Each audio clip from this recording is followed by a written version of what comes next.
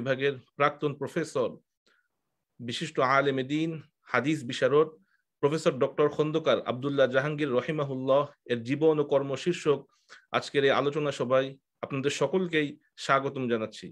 সম্মানিত সুধী মণ্ডলী, ডক্টর খন্দকার আব্দুল্লাহ জাহাঙ্গীর রহিমাহুল্লাহ উনি ছিলেন উপমহাদেশের অন্যতম সেরা একজন আলিম, হাদিস বিশারদ এবং মুজাদ্দিদ, এবং একই সাথে তিনি ছিলেন বাংলাদেশের আলিমগণের মধ্যে অন্যতম এক বিরল ব্যক্তিত্ব। তিনি ছিলেন একজন আদর্শ মানুষ ও শিক্ষক। ছাত্র ছাত্রীদের মাঝে তিনি ছিলেন জনপ্রিয় একজন শিক্ষক ও নির্ভরযোগ্য অভিভাবক। গবেষক হিসাবে ছিলেন সমাদৃত ও সফল। লেখক ও গ্রন্থকার হিসাবে ছিলেন সর্বজন স্বীকৃত। একই সাথে তুলনামূলক ধর্মতত্ত্বে একজন নির্ভরযোগ্য ব্যক্তি ও প্রতিষ্ঠান হিসেবে পরিগণিত হয়েছিলেন। একই সাথে ছিলেন আন্তর্জাতিক মিডিয়া ব্যক্তিত্ব এবং ছিলেন সমাজ সেবক ও সমাজ সংস্কারক।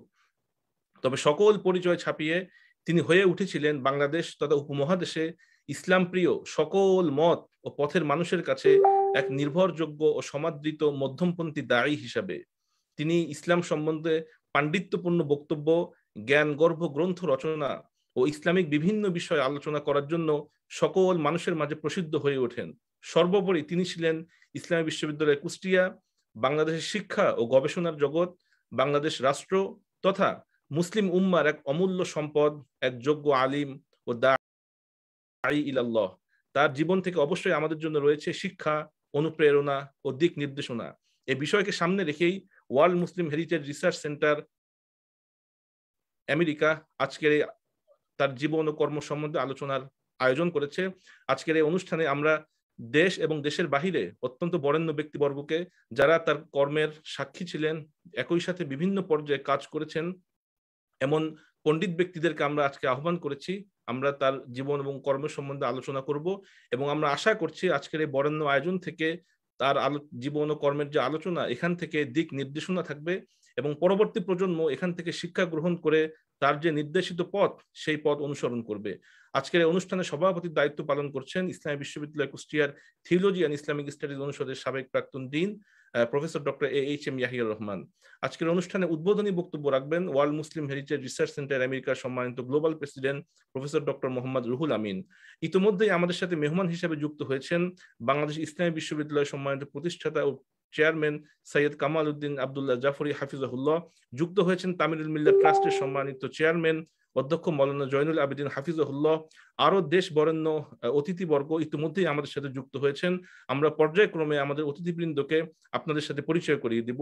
শুরুতেই আমরা অনুষ্ঠানের কোরআন তেলাওয়াত শুনবো। কোরআন তেলাওয়াত করার জন্য বিনয়ের সাথে অনুরোধ করছি কারি সাইয়্যিদুজ্জামান ফাহিমকে।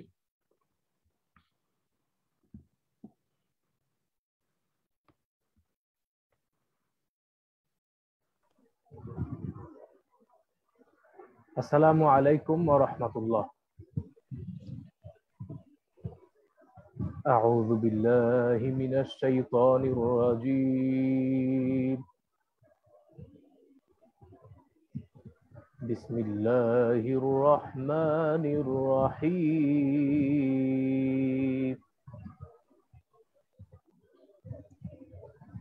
ألم يروا أنا جعلنا الليل ليسكنوا فيه والنهار مبصرا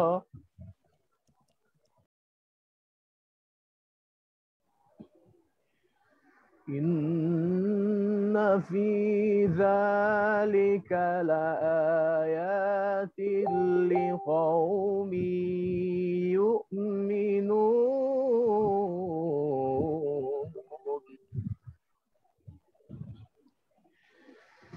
ويوم ينفخ في الصور ففزع من في السماوات ومن في الأرض إلا من شاء الله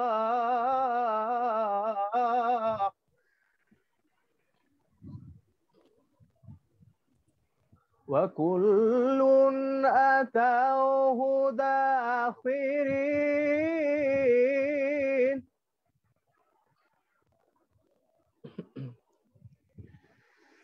ويوم ينفخ في الصور ففزع من في السماوات ومن في الأرض إلا من شاء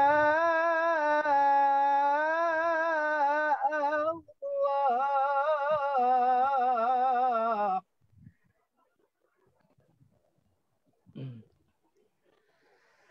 وكل أتوه داخرين وترى الجبال تحسبها جامدة وهي تمر مر السحاب صنع الله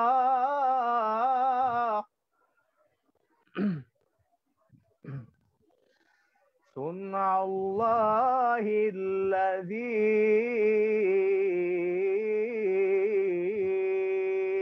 أتقن كل شيء إنه خبير بما تفعلون صدق الله العظيم ধন্যবাদ জানাচ্ছি কারি সাইয়্যিদুজ্জামান ফাহিমকে চমৎকার তেলাওয়াতের জন্য। সম্মানিত সুধী মণ্ডলী, ক্ষণজন্মা এই মহাপুরুষটির মূল নাম ছিল খন্দকার আবু নসর মুহাম্মদ আব্দুল্লাহ জাহাঙ্গীর। তবে তিনি আব্দুল্লাহ জাহাঙ্গীর নামেই দেশ এবং বিদেশে বেশি পরিচিত ছিলেন। তিনি 1998 সালের 5 নভেম্বর বাংলা 1365 সালের 19 কার্তিক হিজরি 1378 সালের 23 রবিউল সানি বুধবার বিকাল 4 ঘটিকায় বৃহত্তর যশোর জেলার তৎকালীন ঝিনাইদহ মহকুমার শৈলকুপা থানার দিকনগর গ্রামের মিয়া বাড়িতে জন্মগ্রহণ করেন। তার পিতার নাম মোহতারাম খন্দকার আনোয়ারুজ্জামান রহিমাহুল্লাহ এবং মাতার নাম মোহতারামা বেগম লুৎফুন নাহার রহিমাহুল্লাহ আনহা।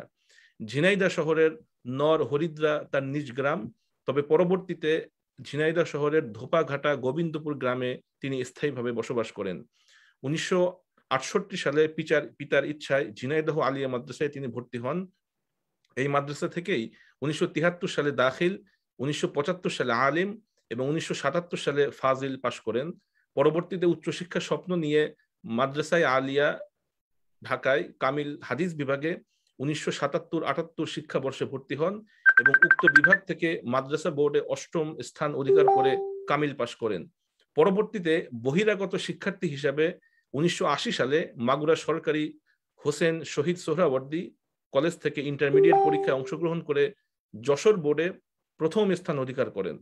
পরবর্তীতে তিনি 1981 সালে স্কলারশিপ নিয়ে ইমাম মোহাম্মদ ইবনে সৌদ ইসলামিক ইউনিভার্সিটিতে পড়ার সুযোগ লাভ করেন। পরবর্তীতে ঐতিহ্যবাহী ফুরফুরার পীর মুহতারাম আবুল আনসার আব্দুল কাহার সিদ্দিকী আল কুরাইশি রহিমাহুল্লাহ এর তৃতীয় কন্যা মুসাম্মাদ আফসানার সাথে 1985 সালে তিনি বিবাহ বন্ধনে আবদ্ধ হন। তিনি স্ত্রী, 3 কন্যা এবং 1 পুত্র সন্তান রেখে ইন্তেকাল করেন এবং তার ছাত্র জীবন মূলত রিয়াদেই সমাপ্ত হয়। ইমাম মোহাম্মদ ইবনে সৌদ ইসলামী বিশ্ববিদ্যালয়ে তিনি লিসেন্স শেষ হয় 1988 সালে, মাস্টার্স শেষ করেন 1992 সালে এবং পিএইচডি ডিগ্রি লাভ করেন 1998 সালে এবং তার শিক্ষার কৃতিত্বের জন্য বর্তমান বাদশাহ এবং তৎকালীন রিয়াদের গভর্নর সালমান বিন আব্দুল আজিজের কাছ থেকে তিনি পরপর 2 বার সেরা ছাত্রের পুরস্কার লাভ করেন। 1998 সালে তিনি কুষ্টিয়া ইসলামী বিশ্ববিদ্যালয় আল হাদিস অ্যান্ড ইসলামিক স্টাডিজ বিভাগে প্রথমে প্রভাষক পদে, পরবর্তীতে 1999 সালে সহকারী অধ্যাপক পদে, পরবর্তীতে 1904 সালে সহযোগী অধ্যাপক পদে উন্নীত হন এবং সর্বশেষ উনি অধ্যাপক হিসেবেই আমৃত্যু এই বিভাগে কর্মরত ছিলেন। এছাড়াও তিনি আল ফিকহ বিভাগ ও ইসলামিক রিসার্চ ইনস্টিটিউট এর খণ্ডকালীন শিক্ষক হিসেবেও কর্মরত ছিলেন। অধ্যাপনার পাশাপাশি দেশের বিভিন্ন অঞ্চলে ইসলামী বক্তৃতা এবং ইসলাম প্রসারে তিনি অত্যন্ত গুরুত্বপূর্ণ ভূমিকা পালন করে গিয়েছেন। তিনি প্রায় 50টিরও অধিক গ্রন্থ রচনা করেন। আরবি ভাষায় তার বিখ্যাত রচনাটি হচ্ছে আদাবুল হাদিস, যেটা 1907 সালে প্রকাশিত হয়। তিনি ইংরেজিতে 3টি গ্রন্থ রচনা করেছেন, আ women from dessert, guidance from fasting Muslims and a summary of 3 fundamentals of Islam. এই 3টি হচ্ছে তার ইংরেজিতে রচিত গ্রন্থ। বাংলা ভাষায় তার বিখ্যাত রচনাগুলি হচ্ছে ইসলামী আকিদা, রাহে বিলায়েত, ইয়াহিয়া উসসুনান, হাদিসের নামে জালিয়াতি, আল ফিকহুল আকবর, আল্লাহর প্রতি দাওয়াত এবং আরো অন্যান্য। 2011 সালে ঝিনাইদহ শহরের কেন্দ্রীয় বাস টার্মিনালের পাশে তিনি প্রতিষ্ঠা করেন আস-সুন্নাহ ট্রাস্ট, যেটির বর্তমান চেয়ারম্যানের দায়িত্ব পালন করছেন তার সুযোগ্য সন্তান খন্দকার উসামা হাফিজহুল্লাহ। উক্ত প্রতিষ্ঠান শিক্ষা প্রচার, ধর্ম প্রচার, দুস্থ নারী ও এতিম শিশুদের সেবা ও পুনর্বাসনে বিভিন্ন কর্মকাণ্ড পরিচালনা করছে। তার জীবনকাল ছিল মোট 58 বছর। 2016 সালের 11ই মে ঢাকায় একটি প্রোগ্রামে যোগদানের জন্য ঝিনাইদহ থেকে তার নিজ বাসা থেকে রওনা হয়ে বাগুড়া বাস টার্মিনালের কাছে তিনি অ্যাক্সিডেন্ট করেন এবং তিনি তার মহান রবের কাছে চলে যান। ইন্না লিল্লাহি ওয়া ইন্না ইলাইহি রাজিউন। আজকে আমরা তার জীবন ও কর্ম সম্বন্ধে আলোচনা করব এবং সেখান থেকে শিক্ষা নিয়ে পাথেয় সংগ্রহ করে আমরা আমাদের পরবর্তী কর্মপন্থা নির্ধারণ করব। অনুষ্ঠানের এই পর্যায়ে আমরা উদ্বোধনী বক্তব্য শুনবো। উদ্বোধনী বক্তব্য রাখার জন্য অনুরোধ করছি মরহুমের এককালীন সহকর্মী, আল হাদিস অ্যান্ড ইসলামিক স্টাডিজ বিভাগের প্রাক্তন সম্মানিত সভাপতি, ওয়ার্ল্ড মুসলিম হেরিটেজ রিসার্চ সেন্টার আমেরিকার সম্মানিত global president professor doctor Mohammad Ruhul Amin হাফিজহুল্লাহ। এরপরেই আমরা আলোচনা শুনবো প্রিন্সিপাল জয়নুল আবেদিন হাফিজহুল্লাহ এবং এরপরেই অধ্যক্ষ সৈয়দ কামাল উদ্দিন জাফরি হাফিজহুল্লাহ ওনার আলোচনা শুনবো। এ পর্যায়ে প্রফেসর ডক্টর মোহাম্মদ রুহুল আমিন। বিসমিল্লাহ, আলহামদুলিল্লাহ, والصلاة والسلام على رسول الله وعلى آله وصحبه ومن والاه، وبعد. فقد قال الله تعالى في كلامه المجيد وفرقانه الحميد بعد أعوذ بالله من الشيطان الرجيم بسم الله الرحمن الرحيم كل نفس ذائقة الموت وإنما توفون أجوركم يوم القيامة فمن زحزح عن النار وأدخل الجنة فقد فاز. وقال تعالى وما تقدموا لأنفسكم من خير تجدوه عند الله هو خيرا وأعظم أجرا. وقال النبي صلى الله عليه وسلم إذا مات الإنسان انقطع عنه عمله إلا من ثلاثة، إلا من صدقة جارية أو علم ينتفع به أو ولد صالح يدعو له، أو كما قال عليه السلام. ওয়ার্ল্ড মুসলিম হেরিটেজ রিসার্চ সেন্টার কর্তৃক আয়োজিত প্রথিত যশা আলেম দ্বীন ইসলামী বিশ্ববিদ্যালয় কুষ্টিয়ার আল হাদিস এন্ড ইসলামিক স্টাডিজ বিভাগের স্বনামধন্য প্রফেসর ডক্টর খন্দকার আব্দুল্লাহ জাহাঙ্গীর রাহিমাহুল্লাহ এর জীবন ও কর্ম শীর্ষক আজকের এই ঐতিহাসিক আন্তর্জাতিক সেমিনারের সম্মানিত সভাপতি আমার শ্রদ্ধেয় শিক্ষক প্রফেসর ডক্টর এ.এইচ.এম রহমান হাফিজাহুল্লাহ। আজকে উপস্থিত আছেন উস্তাদুল আসাদিজা শেখ কামাল উদ্দিন জাফরি হাফিজাহুল্লাহ। আরো উপস্থিত আছেন ঐতিহ্যবাহী দ্বীনী প্রতিষ্ঠান তামিল মিল্লাতের সাবেক প্রিন্সিপাল উস্তাদুল আসাদিজা শেখ জাইনুল আবিদিন হাফিজাহুল্লাহ। আরো অংশগ্রহণ করছেন দেশ ও প্রবাস থেকে এক ঝাঁক উজ্জ্বল নক্ষত্র মেহমান বৃন্দ, মরহুমের একমাত্র সন্তান শেখ উসামা খন্দকার এবং পরিবারের সম্মানিত সদস্যবৃন্দ, দূরের এবং কাছের, দেশের এবং প্রবাসের সম্মানিত দর্শক ও শ্রোতা মণ্ডলী ও ডক্টর আব্দুল্লাহ জাহাঙ্গীরের শুভাকাঙ্ক্ষী বৃন্দ, আসসালামু আলাইকুম ওয়া রাহমাতুল্লাহি তাআলা ওয়া বারাকাতুহু। আমি ওয়ার্ল্ড মুসলিম হেরিটেজ রিসার্চ সেন্টারের পক্ষ থেকে আপনাদের জানাচ্ছি আন্তরিক মোবারকবাদ ও প্রাণঢালা অভিনন্দন। সম্মানিত সুধী মণ্ডলী, ডক্টর আব্দুল্লাহ জাহাঙ্গীর রাহিমাহুল্লাহ ছিলেন একাধারে প্রথিত যশা আলেম দ্বীন, জ্ঞানের সুগভীরে বিচরণকারী একজন সুপরিচিত পণ্ডিত, সুবক্তা, ইসলামী চিন্তাবিদ, সদা হাস্যোজ্জ্বল দায়ী, ক্ষণজন্মা ব্যক্তিত্ব, প্রফেসর, লেখক, মিডিয়া পার্সোনালিটি, সম্মোহনী ক্ষমতা সম্পন্ন, সকলকে আপন করে কাছে টানার মতো কোয়ালিটি সম্পন্ন এবং বহু গুণে গুণান্বিত একজন সফল মনীষী। বিশ্ব মুসলিম যখন বিভিন্ন মত ও পথে শতদা বিভক্ত, তিনি তখন স্বভাব সুলভ হাসি মুখে কোরআন হাদিসের আলোকে আমৃত্যু প্রচেষ্টা চালিয়েছেন উম্মাহ এর ঐক্যতা আনে। মুসলিম উম্মার কান্ডারীদের সংকীর্ণতা, বিভেদ, কাদা ছোড়াছুরি ও প্রান্তিকতা রোধে এবং দূরত্ব গোছাতে বিনয় ও উদারতা, মধ্যম পন্থা এবং স্বভাব সুলভ হাসি মুখে খুরদার যুক্তি প্রদর্শনের মাধ্যমে এক নবধারার উন্মোচন করেছিলেন আমাদের এই প্রাণপ্রিয় ভাই ডক্টর খন্দকার আব্দুল্লাহ জাহাঙ্গীর। তিনি খুঁটিনাটি বিষয়কে প্রাধান্য না দিয়ে উম্মাহ এর কঠিন কঠিন বিষয় এবং সমস্যা সমূহ চিহ্নিত করে তা সমাধানে ছিলেন সদা সচেষ্ট। মুসলিম ঐক্য মানে নিজের মতের সাথে অন্যের ঐক্যমত হওয়া এবং মত পার্থক্যের মূলোৎপাট করা।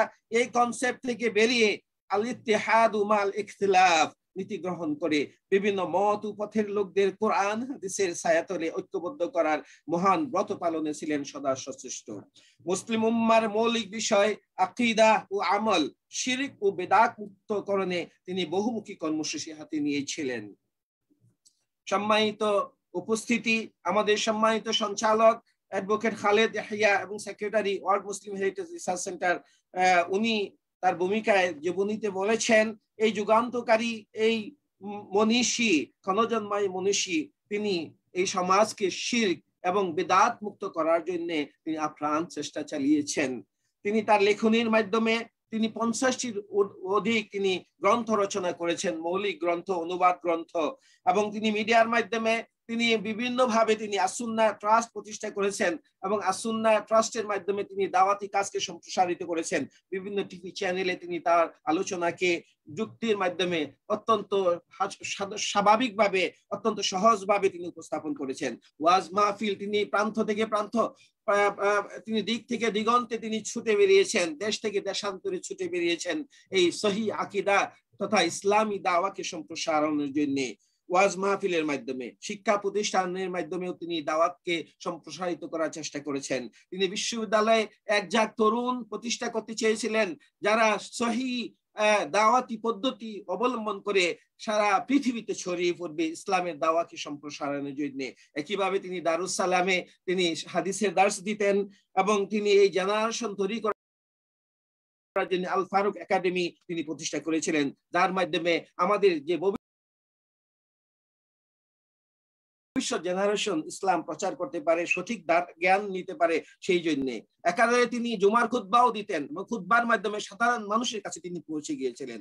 তিনি সন্তানে একটি বলিষ্ঠ ভূমিকা পালন করেছেন, যার উজ্জ্বল স্বাক্ষর আমরা দেখতে পাচ্ছি আমাদের প্রিয় শেখ উসামা খন্দকারকে।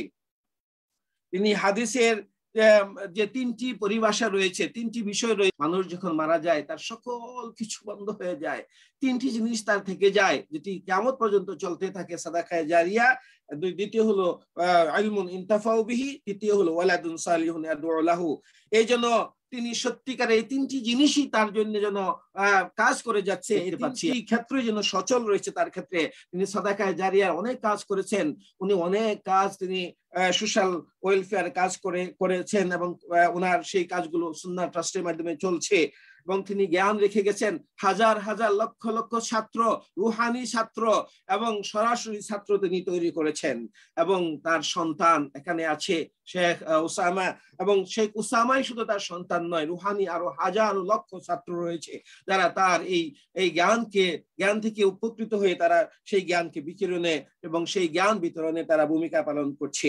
আসলেই তিনি ছিলেন একজন স্মার্ট। তিনি তার বাবাকে যখন বলা হতো যে আপনি আপনার ছেলেকে কেন মাদ্রাসায় পড়াবেন, আপনি ঠকে যাবেন, কিন্তু তিনি বলেছিলেন যে আমি ঠকবো না। কিন্তু আসলেই ডক্টর আব্দুল্লাহ জাহাঙ্গীর ভাই প্রায়ই বলতেন যে আমার বাবা ঠকেনি, কারণ তিনি যে সাদাকায়ে জারিয়ার যে কাজটি করে গেছেন, আজকে এটি যেন লাইফ ইন্স্যুরেন্স, সত্যিকারের লাইফ ইন্স্যুরেন্স। আমরা যে লাইফ ইন্স্যুরেন্স করি আমাদের মৃত্যুর পর মানুষ সেগুলো আমাদের পরিবার সেগুলো উপকৃত হবে। যে অমর জীবন, সে অবিনশ্বর জীবন শুরু হবে, সেই জীবনের জন্য তিনি লাইফ ইন্স্যুরেন্স করে গেছেন, যেটির ফলাফল তিনি এখন পাচ্ছেন। সম্মানিত উপস্থিতি, আজকের এই সেমিনারে আমরা এই ক্ষণজন্মা মনীষীর জীবনের বিভিন্ন শিক্ষণীয় দিক নিয়ে জ্ঞান গর্ব আলোচনা শুনবো একজাক পণ্ডিত স্কলারদের কাছ থেকে। এই প্রথিতযশা আলেমে দ্বীন এর দাওয়া মেথোডোলজি অনুসরণ ও তার উম্মাহকে ঐক্যবদ্ধকরণে ভালোবাসা ছড়ানো, বিদ্বেষ নয়, মতান্তর হলেও মনান্তর নয়, মতানৈক্যের মাঝেও পরমত সহিষ্ণুতা ও শ্রদ্ধাবোধ আমাদের নতুন প্রজন্মের কাছে ছড়িয়ে দিতে হবে। আজকের সেমিনার যদি যৎকিঞ্চিত হলেও সে ভূমিকা পালনে সহায়ক হয় তাহলে আমাদের সার্থকতা। বাংলাদেশের তিনি ঢাকা আলিয়া থেকে সর্বোচ্চ ডিগ্রি নিয়ে যখন সৌদি আরবে পড়াশোনা করেছেন এবং ওখান থেকে যখন 1998-এ আসলেন, তখন আমি আমার শ্রদ্ধেয় শিক্ষক প্রফেসর ইয়াহিয়া রহমান স্যার আছেন। 92-তে আমি যখন জয়েন করি স্যারের মাধ্যমে, আমি তারপর থেকে আমি 2 বছরের জন্য ডেপুটেশনে কুয়েত ছিলাম। কুয়েত থেকে এসেই আমি 97-এ আমি অপেক্ষায় ছিলাম যে নতুন শিক্ষক হিসাবে সেই ডিপার্টমেন্টকে কিভাবে আন্তর্জাতিক পরিসরে পরিচিত করা যায়, সেই চিন্তায় যখন বিভোর ছিলাম, ঠিক সেই সময়েই আল্লাহর পক্ষ থেকে সওগাত হিসাবে, রাহমা হিসাবে আমাদের বিভাগে আগমন ঘটলো আমাদের এই শ্রদ্ধেয় আমাদের মনীষী ডক্টর আব্দুল্লাহ জাহাঙ্গীর ভাই। তিনি 1998-এ শিক্ষক হিসাবে জয়েন করলেন এবং আমি 1999-এ আমার উপর বিভাগের চেয়ারম্যানের সেই গুরু দায়িত্ব আমার উপর অর্পিত হলে আমি যখন তার সাথে পরামর্শ করলাম, তিনি হেসে স্বভাব সুলভ ভাবে বললেন যে স্যার, আপনার you will be getting all kind of cooperation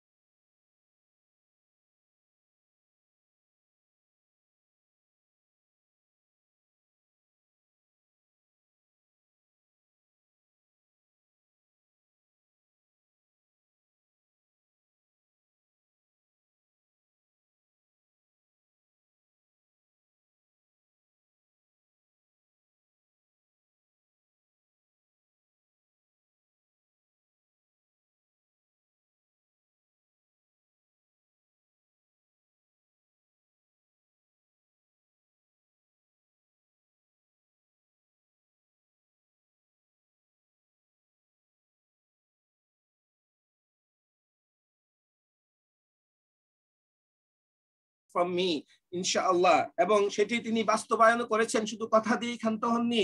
একটি আন্তর্জাতিক সেমিনার আমরা যখন করলাম এবং ওনার মৃত্যুর সংবাদ আমি পেলাম, আমি বিশ্বাস করতে আমার কষ্ট হচ্ছিল যে তিনি নেই। তার মাত্র কয়েক মাস আগে তিনি আমার সাথে ফোনে কথা হচ্ছিল, তিনি বলছিলেন যে রুহুল আমিন ভাই, আপনি চলে আসেন, আমরা একসাথে কাজ করব। সেই স্মৃতি, সেটি ছিল শেষ কথা। কে জানতো এটি হবে তার সাথে আমার শেষ কথা। আজকে তার সাথে অনেকগুলো স্মৃতি আমার মনে পড়ছে। আমি ভাষা হারিয়ে ফেলছি। আমি শুধু তাকে যখন দেশে ফিরে তাকে দেখতে পাবো না, এই চিন্তা যখন মাথায় আসে, আমি মাঝে মধ্যে কান্নায় আমি নিজেকে আবেগ আপ্লুত করে ফেলি।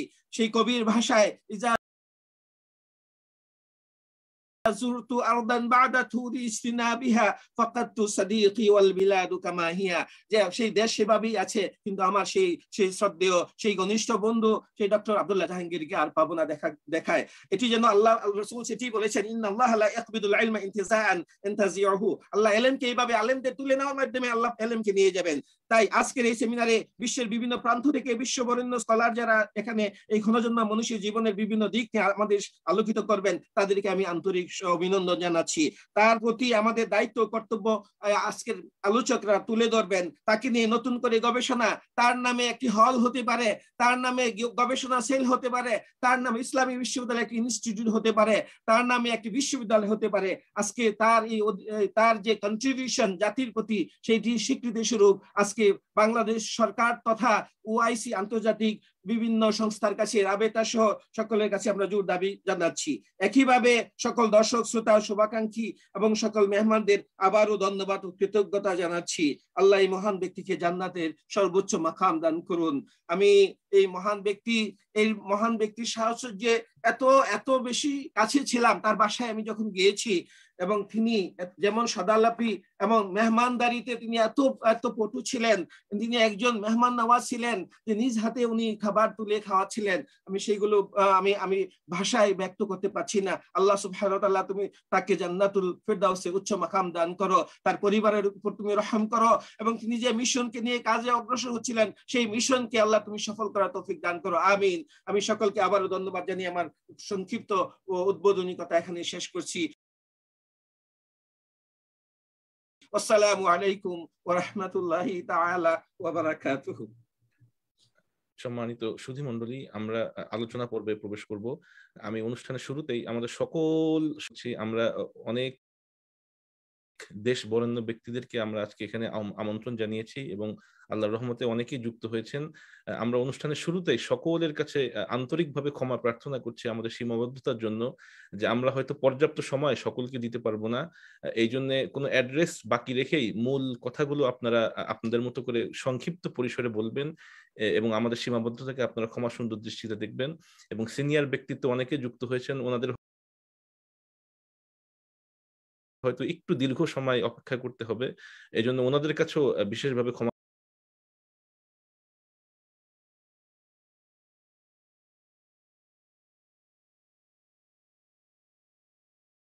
প্রার্থনা করে আমরা আলোচনা পর্বে প্রবেশ করছি। প্রথমে আলোচনা করবেন তামিলুল মিল্লাত ট্রাস্টের সম্মানিত চেয়ারম্যান অধ্যক্ষ জয়নুল আবিদিন হাফিজাহুল্লাহ।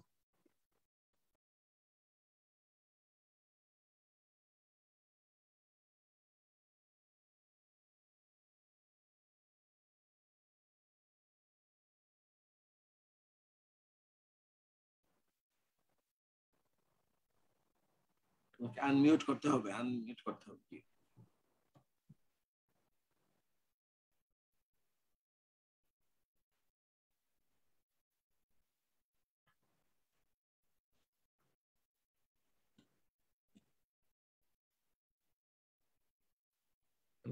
সম্ভবত বোধহয় ডিসকানেক্ট হয়েছেন। আমরা এই পর্যায়ে আলোচনা শুনবো প্রফেসর ডক্টর সৈয়দ কামাল উদ্দিন আব্দুল্লাহ জাফরি হাফিজাহুল্লাহ ওনার কাছ থেকে।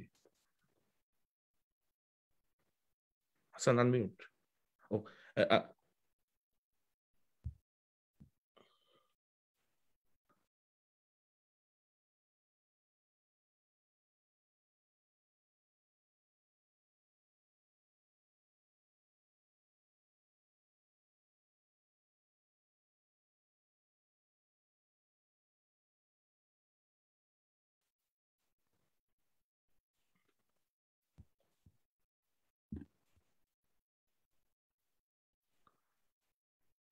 والسلام على رسول الله وبعد أعوذ بالله من الشيطان الرجيم بسم الله الرحمن الرحيم واعتصموا بحبل الله جميعا ولا تفرقوا অনুষ্ঠান একজন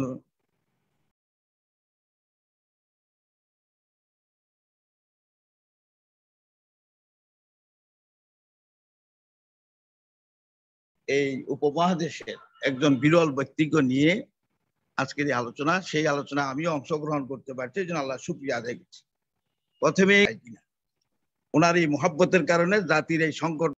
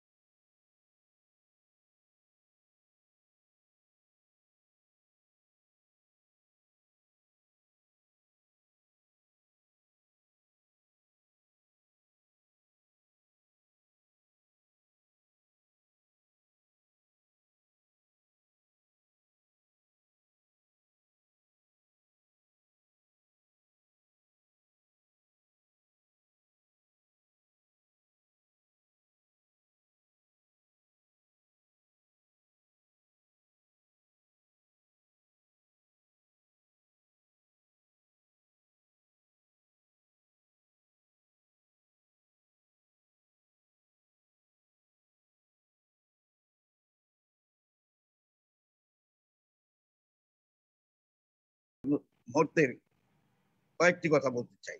প্রথম হচ্ছে, তার সাথে সাক্ষাৎ হয়েছে, তাকে আমি একজন মুতাদের লোক হিসাবে পেয়েছি।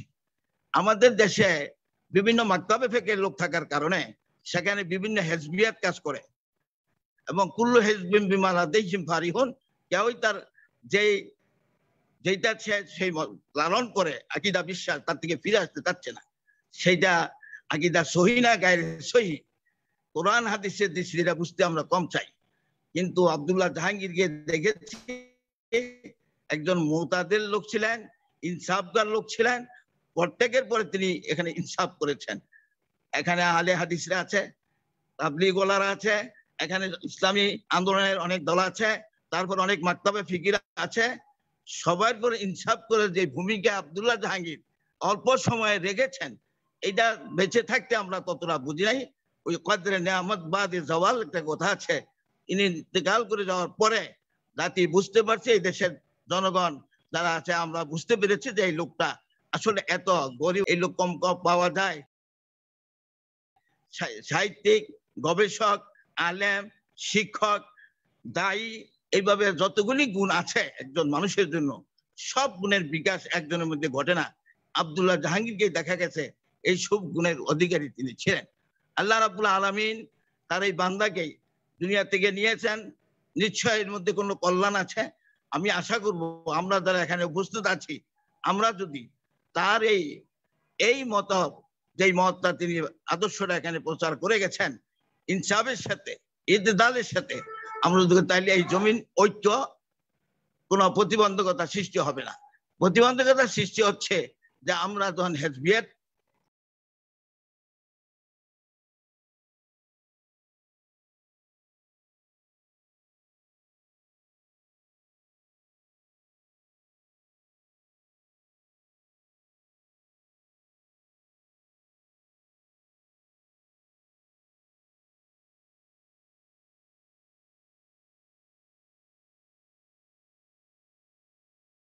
কে নিয়ে আমরা কাজ করি, তখন আরেকজনকে মূল্যায়ন করতে চাই না।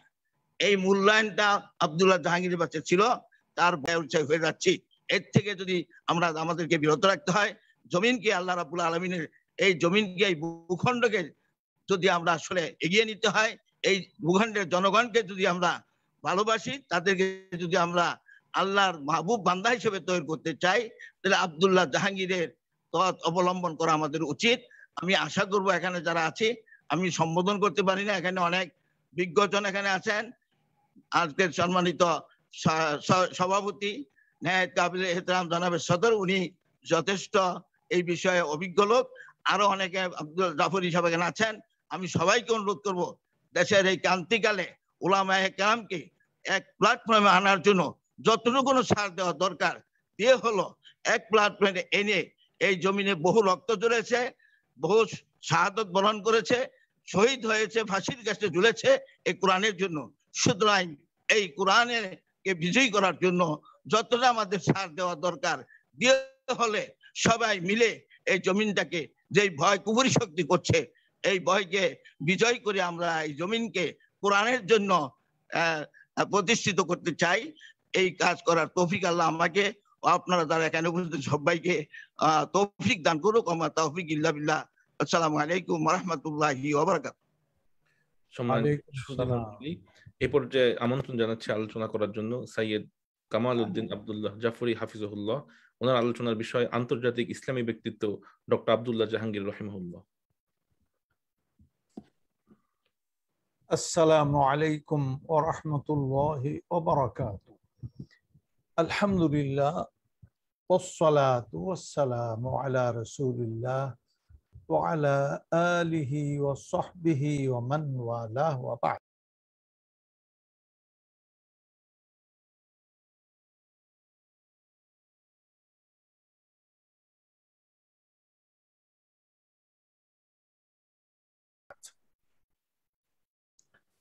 আজকে আমরা এখানে জানা আলোচনায় এখানে আমরা একত্রিত হয়েছি। সন্দেহ নেই তিনি ওই সব ব্যক্তিবর্গের মধ্যে একটা বিশেষ স্থান দখল করে আছেন, যাদের ব্যাপারে বলা হয়েছে যে যে তোমরা উযকুরু মাহাসিনা মাউতাকুম, তোমাদের মৃতদের জীবনের সৌন্দর্য বয়ান করো, সুন্দর দিকগুলো তুলে ধরো। আব্দুল্লাহ জাহাঙ্গীর ইটসেলফ, তিনি ব্যক্তি ব্যক্তিটাই এমন ছিলেন যে আপাদমস্তক সৌন্দর্যের প্রতীক ছিলেন। তিনি তার ব্যক্তিত্বের দিক থেকে, তার জ্ঞানের দিক থেকে এবং তার কর্ম চাঞ্চল্যের দিক থেকে, জীবনে তার যে মিশন ছিল, এই সব দিক থেকে আমি মনে করি আব্দুল্লাহ জাহাঙ্গীর রাহিমাহুল্লাহ আদখালাহুল্লাহ ফাসিহা জান্নাতে, আল্লাহ সুবহানাহু ওয়া তাআলা জান্নাতে তাকে সম্মানিত মাকাম দান করুন। তিনি আমাদের এই যে জেনারেশন, প্রজন্ম, এই প্রজন্মের জন্য তিনি হলেন মিনার, তিনি আলোর মিনার। তো আন্তর্জাতিক পর্যায়ে তার ইসলামটা এটা শুধু আঞ্চলিক নয়, ইসলাম ইটসেলফ আন্তর্জাতিক। এটা গোটা মানব জাতির জন্যই হতো ইয়া আইয়ুহান নাস। কোরআনের প্রথম অ্যাড্রেসটাই হলো ইয়া আইয়ুহান নাস ইয়া আইয়ুহান নাস উবুদু রাব্বাকুম। এই মানব গোষ্ঠী, মানব জাতি, তোমরা তোমাদের রবের ইবাদত করো। ইসলামের এই মেসেজটা। আর আব্দুল্লাহ জাহাঙ্গীর রাহিমাহুল্লাহ আদখালাহুল্লাহ ফাসিহা জান্নাতে, তার মিশন একাকার হয়ে আছে। কোন দিক থেকে আমি বলবো, যেদিক থেকে আমি বলতে যাই তিনি ওই দিক থেকেই আলোর মিনার হয়ে আছেন। সবচেয়ে বড় জিনিস যে তিনি ফুরফুরা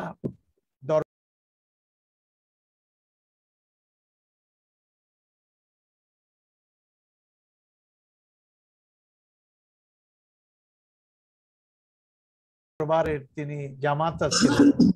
তার শ্বশুর সাহেব, তার যে শ্বশুর সাহেব, তিনি ঠিকই পীরগিরি করেছেন, কিন্তু এটাকে ইসলাম প্রতিষ্ঠায়, ইসলাম প্রচারে, ইসলামের বাণীগুলিকে উচ্চকিত করার ব্যাপারে তার জীবনের মিশন ছিল। তিনি অন্ধভাবে তার বাপ দাদাদের অনুসরণ করতেন না, তিনি কোরআন ও সুন্নাহ অনুযায়ী অনুসরণ করতেন। এবং আমার সঙ্গে একটা গভীর সম্পর্ক ছিল।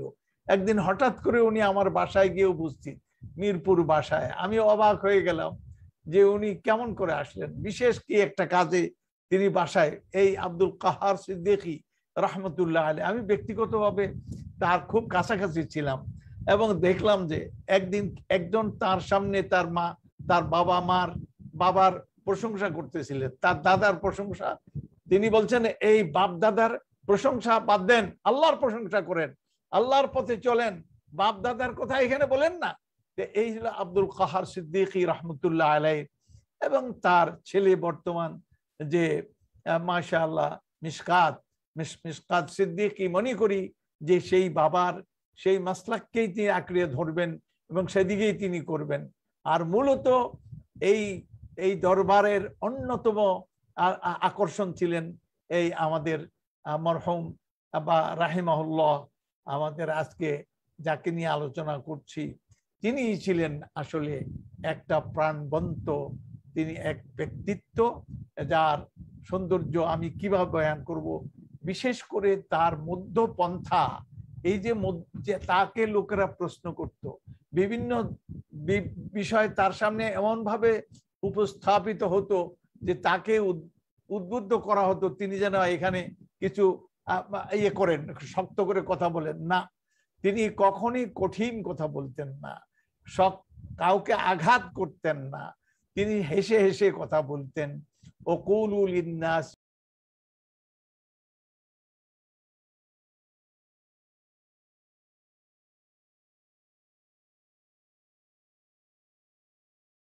হুসনা, মানুষকে সুন্দরভাবে বর্ণনা করা তার। উদউ ইলা সাবিলি রাব্বিকা বিল হিকমাতি, পুরাটাই মোতাবেক হয় ওনার ব্যক্তিত্বের উপরে, ওনার কর্মের উপরে, ওনার বাচন ভঙ্গির উপরে, ওনার নলেজের উপরে। এবং সব দিকে আমি যেদিকেই চেষ্টা করি তার পদচারণা পুরা শক্তি নিয়েই তিনি সেখানে ছিলেন। কিন্তু এত সহজেই তিনি আমাদের মাঝখান থেকে চলে যাবেন, এটা তো আমরা বুঝতে পারিনি। আল্লাহ পাকের সিদ্ধান্ত আমরা মাথা পেতে নিবই। তো যাই হোক, আজকে আব্দুল্লাহ জাহাঙ্গীর সাহেবের সবচাইতে বড় দিকটি আজকে আমাদের ময়দানে যেটা ফিল করি সেটা হলো অসাতইয়া। এই উম্মতকে উম্মাতান ওয়াসাতা, আর এই উম্মতে ওয়াসাত আজকে আমরা নিজেরাই পরস্পর যেভাবে চুলি দামান কাজ একবার যেভাবে আমরা ঝগড়া ফাসাদ একজন আরেকজনের 14 গোষ্ঠী উদ্ধার করি, নাতে এসে ইসলামের অপমানের কারণ হয়ে যাচ্ছেন, তারা হাসি ঠাট্টার বিষয় হয়ে যাচ্ছেন, তারা জানেন না যে কিভাবে কথা বলতে হয়, কিভাবে দাওয়াতের কাজ করতে হয়, এগুলি তারা জানেন না। এই জন্য একজন মডেল, একজন আদর্শ ছিলেন আমাদের আজকে আলোচিত ব্যক্তিত্ব। তিনি যে কোনো জিনিসটাই হোক মধ্যপন্থায় জিনিসটাকে নিয়ে আসতেন এবং হেসে হেসে জবাব দিতেন। তিনি কাউকে আঘাত করতেন না, কষ্টও দিতেন না। হক কথাটা তিনি খুব হিকমতের সাথে, কৌশলের সাথে তিনি পরিবেশন করতেন। সত্যি তার এই অভাবটা সহজেই মিটে যাওয়ার নয়। তাকে আমি ব্যক্তিগতভাবে, আপনারা বলবেন, আমি ব্যক্তিগতভাবে আমি যদি ওনার বয়সে বেশি, কিন্তু ওনার আমি গুণগ্রাহী ছিলাম। আমি চাইছিলাম আমার ইউনিভার্সিটিতে ওনাকে এই প্রস্তাব দিয়েছি, উনি নীতিগতভাবে সম্মত হয়েছিলেন। এরপরে আমার ইউনিভার্সিটিতে আসলেন, এসে তিনি কিছু ক্লাসও নিছেন, কিন্তু আমাকে বললেন যে আসলে আমার চিন্তা থাকলেও আসতে পারছি না, ওই যে জেনাইদহে যেটা শুরু করেছি এটার অনেক ক্ষতি হয়ে যাবে, তোমরা যে দূর করছো এটাকে লা তুবতিলু আমালাকুম, যদ্দূর করছো এটাকে বাতিল নষ্ট করো না। সুতরাং সেই জন্য তিনি আমাকে ওজরখাহি করলেন যে আমার ইচ্ছা থাকা সত্ত্বেও আমি পারলাম না ইউনিভার্সিটিতে। তাইলে বুঝেন যে আমার ওনার ব্যাপারে আমার ধারণাটা কেমন ছিল কাছ থেকে এনে, কারণ আমি অনেক কাজ করতে পারি না, যে কাজগুলি উনি সুন্দরভাবে আঞ্জাম দিচ্ছিলেন। তো যাই হোক, আল্লাহ ওনাকে জান্নাত নসিব করুন, আমরা এটা করি। আর ওনার একমাত্র ছেলে, আমারও বড় ছেলের নাম ওসামা, ওনার ওনার একই মাত্র ছেলে ওসামার জন্য আমরা কামনা করি যে বাবার এই জায়গায় শূন্য স্থান পূরণ করবেন, আর উত্তরাধিকার বহন উপযুক্ত ভাবে যথাযোগ্য ভাবে তিনি তার বাবার উত্তরাধিকার বহন করবেন। আল্লাহ তাকে তৌফিক দান করুন, এই ছেলেকে আল্লাহ তাআলা তৌফিক দান করুন, এবং সেই সেন্টারকে একটা বাংলাদেশের অন্যতম আলো বিতরণকারী একটা সেন্টার হিসাবে গড়ে তুলেন। কার তার বয়স এখনো কম, আমরা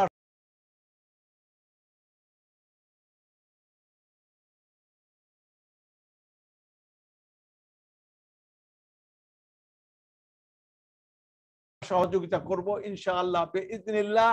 তো আমরা আজকে বাংলাদেশের যারা এই দাওয়াতের কাজ, চরম পন্থা ত্যাগ করুন, মধ্য পন্থা অবলম্বন করুন, দুনিয়াটাও সুন্দর হবে, উম্মতের জন্য ভালো হবে, আপনার জন্য মৃত্যুর পরে আপনার জন্য ভালো হবে। নতুবা আপনি ইসলামের কাজ করলেন, কিন্তু পরবর্তী পর্যায়ে কবরে গিয়ে আপনি দেখতে পাবেন যে উম্মতের মধ্যে এইভাবে ফিতনা সৃষ্টি করার জন্য আপনাদের কাজ ছিল না, আমাদের ইসলাহের কাজ ছিল, সংশোধনের কাজ ছিল। আজকে অনেক বক্তা আছেন, তাদের কথা শুনবো।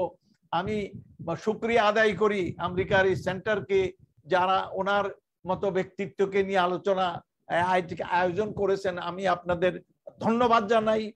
আপনারা একটা যথাযোগ্য আপনারা কাজ করলেন। আল্লাহ আপনাদেরও তৌফিক দান করুন তার সন্তুষ্টি অর্জনের এবং ওই কাজ করার। আমিও আলহামদুলিল্লাহ আজকে অংশগ্রহণ করেছি, আমি নিজকে ধন্য মনে করি, এবং আল্লাহর পক্ষ থেকে তৌফিক যে এই লোকটার মাশাআল্লাহ তার ঈমান, তার আকীদা, তার দাওয়া, তার শিক্ষা, তার সংগঠন কোন দিকে তিনি নাই, এমন একটা ব্যক্তিত্ব মাশাআল্লাহ যে যেদিকে আমরা দেখতে পাই তিনি একজন মর্দে কামেল ছিলেন। আমার নাম কামাল উদ্দিন, কিন্তু আসল কামাল ছিলেন উনি। আলহামদুলিল্লাহ এই কাজ উনি করে গেছেন, আল্লাহ ওনাকে পুরস্কৃত করুন। এই বলে আমি আপনাদের শুকরিয়া জানাই যে আপনারা আমাকে বক্তব্য বলার, যদিও আমি যথাযোগ্য বক্তব্য দিতে পারলাম না, কিন্তু তারপরেও অংশগ্রহণ করে আমি নিজকে ধন্য মনে করছি। ওয়া আখিরু দাওয়ানা আনিল হামদুলিল্লাহি রাব্বিল আলামিন। ওয়াসসালামু আলাইকুম ওয়া রাহমাতুল্লাহি ওয়া বারাকাতুহু। সম্মানিত সুধী মণ্ডলী, এ পর্যায়ে আমরা আলোচনা শুনবো সংক্ষিপ্ত পরিসরে রাজশাহী বিশ্ববিদ্যালয়ের আরবি বিভাগের সম্মানিত chairman professor doctor Mohammad Nizamuddin ওনার কাছ থেকে। বিসমিল্লাহির রহমানির রহিম। আলহামদুলিল্লাহি রাব্বিল আলামিন ওয়াসসালাতু ওয়াসসালামু আলা সাইয়্যিদিল মুরসালিন ওয়া আলা আলিহি ওয়া আসহাবিহি আজমাইন ওয়া বা'দ। আজকের এই অনুষ্ঠানের সম্মানিত সভাপতি, সম্মানিত মেহমানবৃন্দ, বিশ্বের বিভিন্ন প্রান্ত থেকে যারা যুক্ত হয়েছেন, যে সমস্ত বিদগ্ধ পণ্ডিত আজকে এখানে উপস্থিত হয়েছেন, এবং সম্মানিত দর্শক শ্রোতা, আসসালামু আলাইকুম ওয়া রাহমাতুল্লাহি ওয়া বারাকাতুহু। প্রথমে আমি ওয়ার্ল্ড মুসলিম হেরিটেজ রিসার্চ সেন্টারকে বাংলাদেশের ইসলামী অঙ্গনে ইসলামী দাওয়াতের ক্ষেত্রে একজন বিরল ব্যক্তিত্বকে নিয়ে আজকে একটি প্রোগ্রামের আয়োজন করেছেন, এবং আমি কৃতজ্ঞতা প্রকাশ করছি যে তার ব্যাপারে বলার জন্য এদেশে বহু বড় বড় পণ্ডিত রয়েছেন। আমাকে এখানে দাওয়াত দেওয়ার জন্য আমি কৃতজ্ঞতা প্রকাশ করছি, এবং তার সম্পর্কে কিছু কথা বলার সুযোগ পেয়ে নিজেকে ধন্য মনে করছি। সম্মানিত উপস্থিতি, যার সম্পর্কে আমরা আজকে আলোচনা করছি, ডক্টর খন্দকার আব্দুল্লাহ জাহাঙ্গীর স্যার। তিনি একজন বিরল ব্যক্তিত্ব।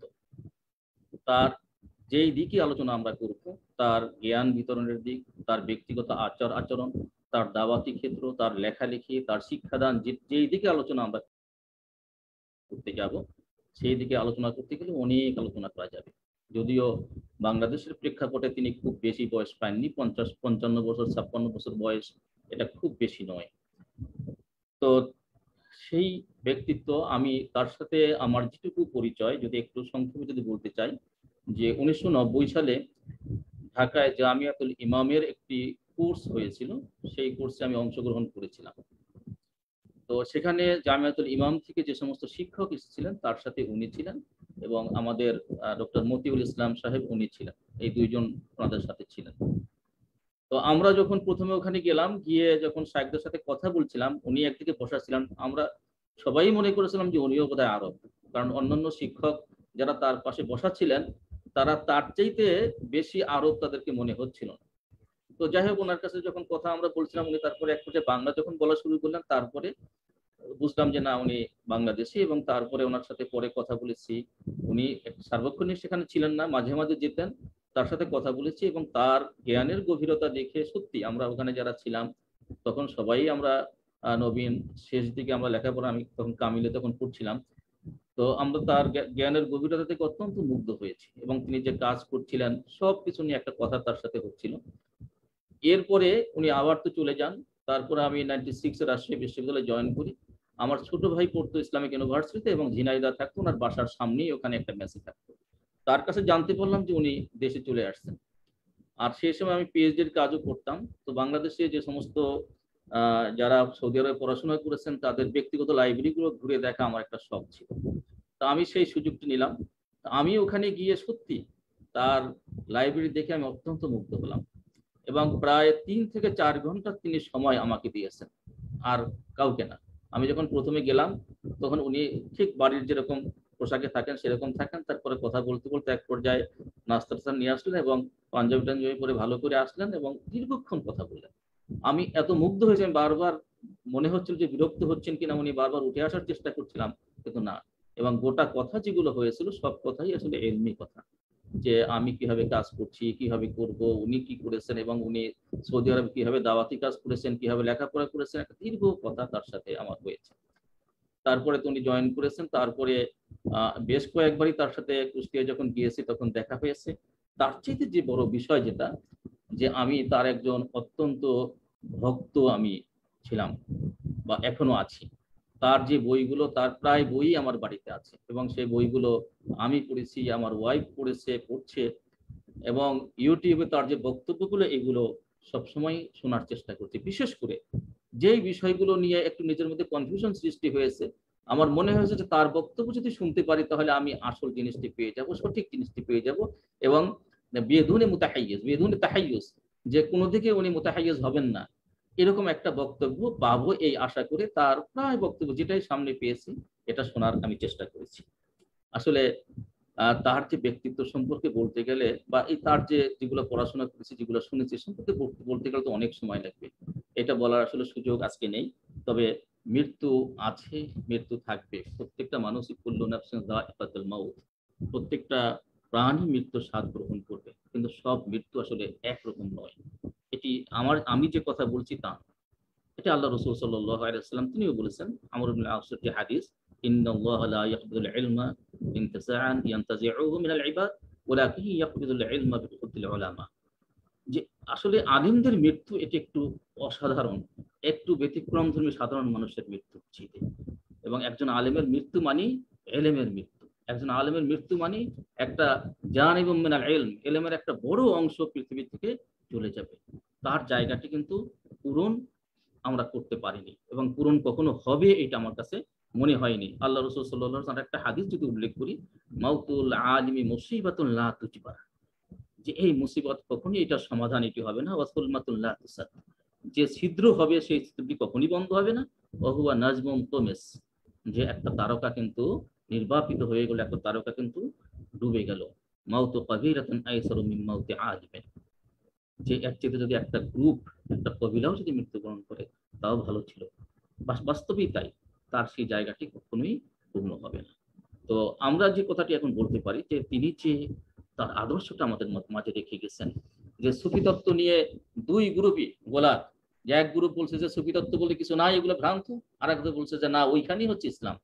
তার বইগুলো যখন পড়েছি, আসলেই সুফি তত্ত্ব কি, সুফিবাদ কি, এবং তার দ্বারা সেটা আমাদের ইসলাম কতটুকু পারমিট করে এবং তার দ্বারা কতটুকু আমরা অগ্রসর হতে পারি, এ কিন্তু খুব ক্লিয়ার করে তার বক্তব্যে আমরা পেয়ে যাই। তারপরে মাযহাব সম্পর্কে এই যে আমাদের যে কোন্দল, তার বক্তব্য যখন শুনি তখন মনটা আস্তে করে জুড়িয়ে যায়। অন্যদিকে কথা যখন শুনি তখন মনটা তিক্ত হয়ে যায় যে এ কি বলছে, ও কি বলছে, এ কি বলছে, কিন্তু তার আলোচনা যখন শুনি তখন কিন্তু আমাদের সেইটাই হইতে। বাংলাদেশের প্রেক্ষাপটে যদি বলতে যাই, আলেমদের মধ্যে এত কোন্দল, কেউ কাউকে সহ্য করতে পারছে না। এবং আপনারা জানেন যে ওপেন ফিল্ডে একজন আরেকজনকে গালিগালাজ, বকাবকি, ভুল ধরাধরি এগুলো করছে। তার আলোচনা যখন শুনি তখন মনে হয় যে ঠিক এইরকম যদি কিছু আলেম যদি হতেন আমাদের দেশে, তাহলে কত সুন্দর পরিবেশ, ইসলামের পরিবেশ হতো, কত সুন্দর পরিবেশ আমাদের সামাজিক পরিবেশ হতো, এটি আমাদের কাছে মনে হয়। আজকে তার সেই আদর্শ আসলে আমাদেরকে ধারণ করতে হবে, সেই আদর্শ নিয়ে এগিয়ে যেতে হবে। এটি কারোর স্বার্থে নয়, এটি ইসলামের স্বার্থে, এইটি শরীয়তের স্বার্থে, এটি আমাদের সবার স্বার্থে, সেটি আগে এগিয়ে যেতে হবে। তো আমি পরিশেষে শুধু বলতে চাই যে তার ব্যাপারেও আমাদের কিছু করণীয় আছে।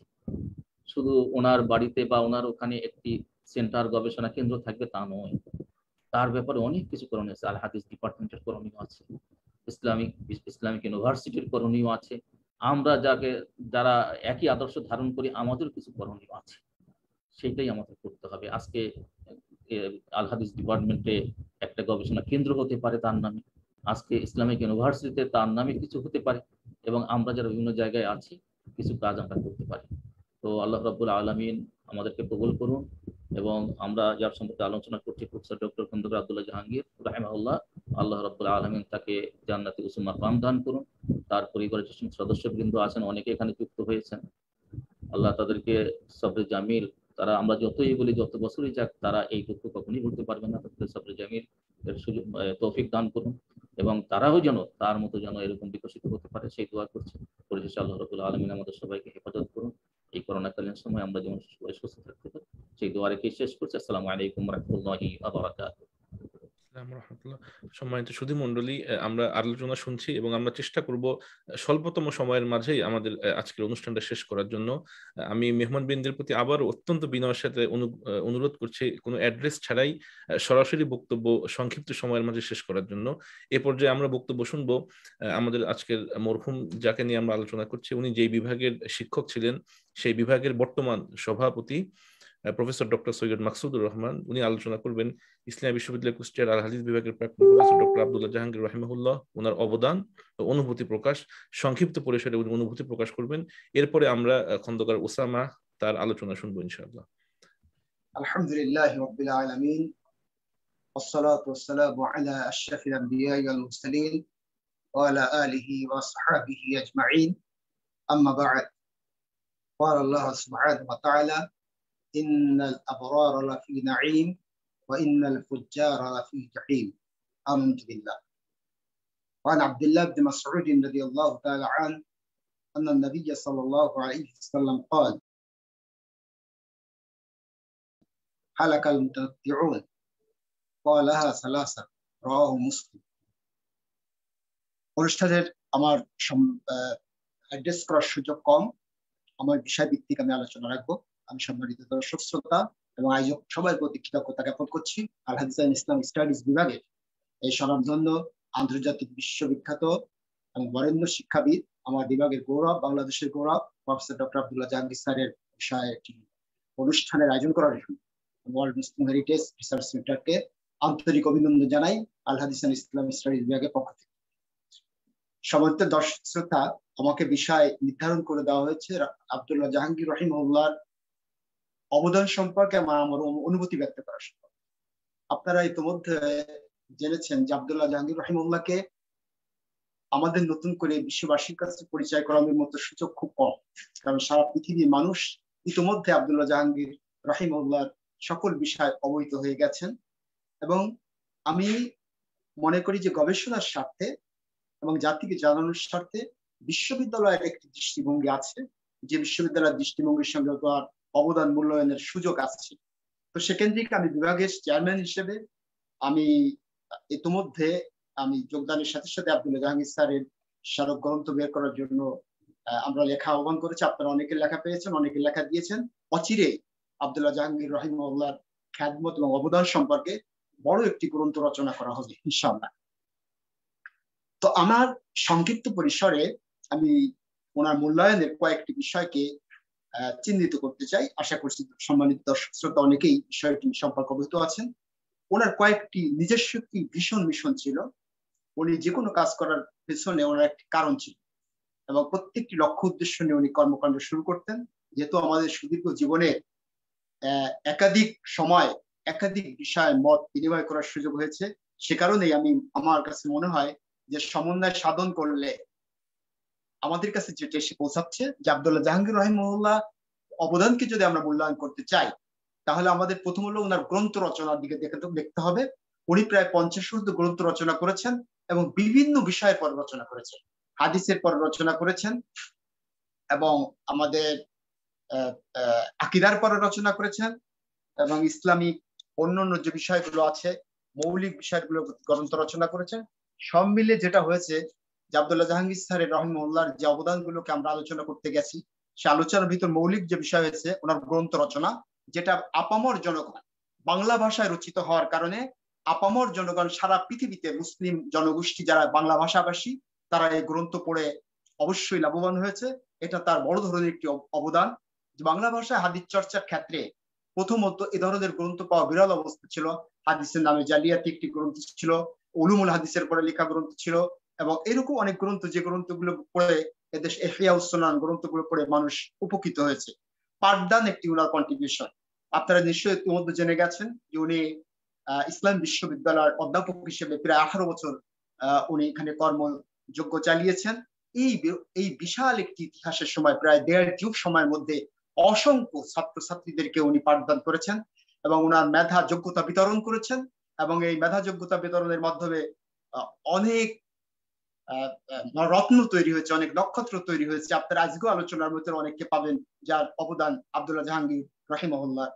এবং এখানে আমরা একটি বিষয় দেখতে পেয়েছি যে আব্দুল্লাহ জাহাঙ্গীর স্যার রহিমাহুল্লাহর এই পাঠদানের মাধ্যমে উৎসাহ উদ্দীপনার মাধ্যমে আমরা হাফেজে বুখারী পর্যন্ত পেয়েছি এবং আমরা বুলুগুল মারাম মিন আদিল্লাতিল আহকাম মুখস্থ করেছি, এরকম ছাত্র আমরা পেয়েছি আলহামদুলিল্লাহ। তো পাঠদান পদ্ধতি ওনার যে নিজস্ব মাসলাক মানহাজ পদ্ধতি ছিলেন, উনি ভাষা কোর্সের শিক্ষক ছিলেন, উনি আলফিক ডিপার্টমেন্টের ভিজিটিং টিচার ছিলেন। এই দুটা জায়গায় আমার ওর সঙ্গে একসঙ্গে কাজ করার সুযোগ হয়েছে আমার বিভাগ ছাড়াও। তো সে কারণে আমরা ওনাকে কাছে বসে যে জিনিসগুলো দেখেছেন, ওরা সবসময় উম্মতের জন্য একটি প্রেশানি ছিল, সবসময় চিন্তা করতেন কিভাবে উম্মতকে আল ইত্তেহাদ মাল ইখতিলাফ এই কাজটি করা যায় এবং এই কাজটি করার জন্য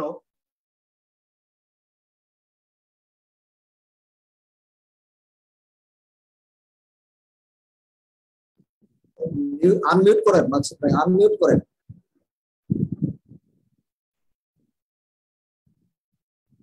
হয়নি, আনমিউট হয়নি।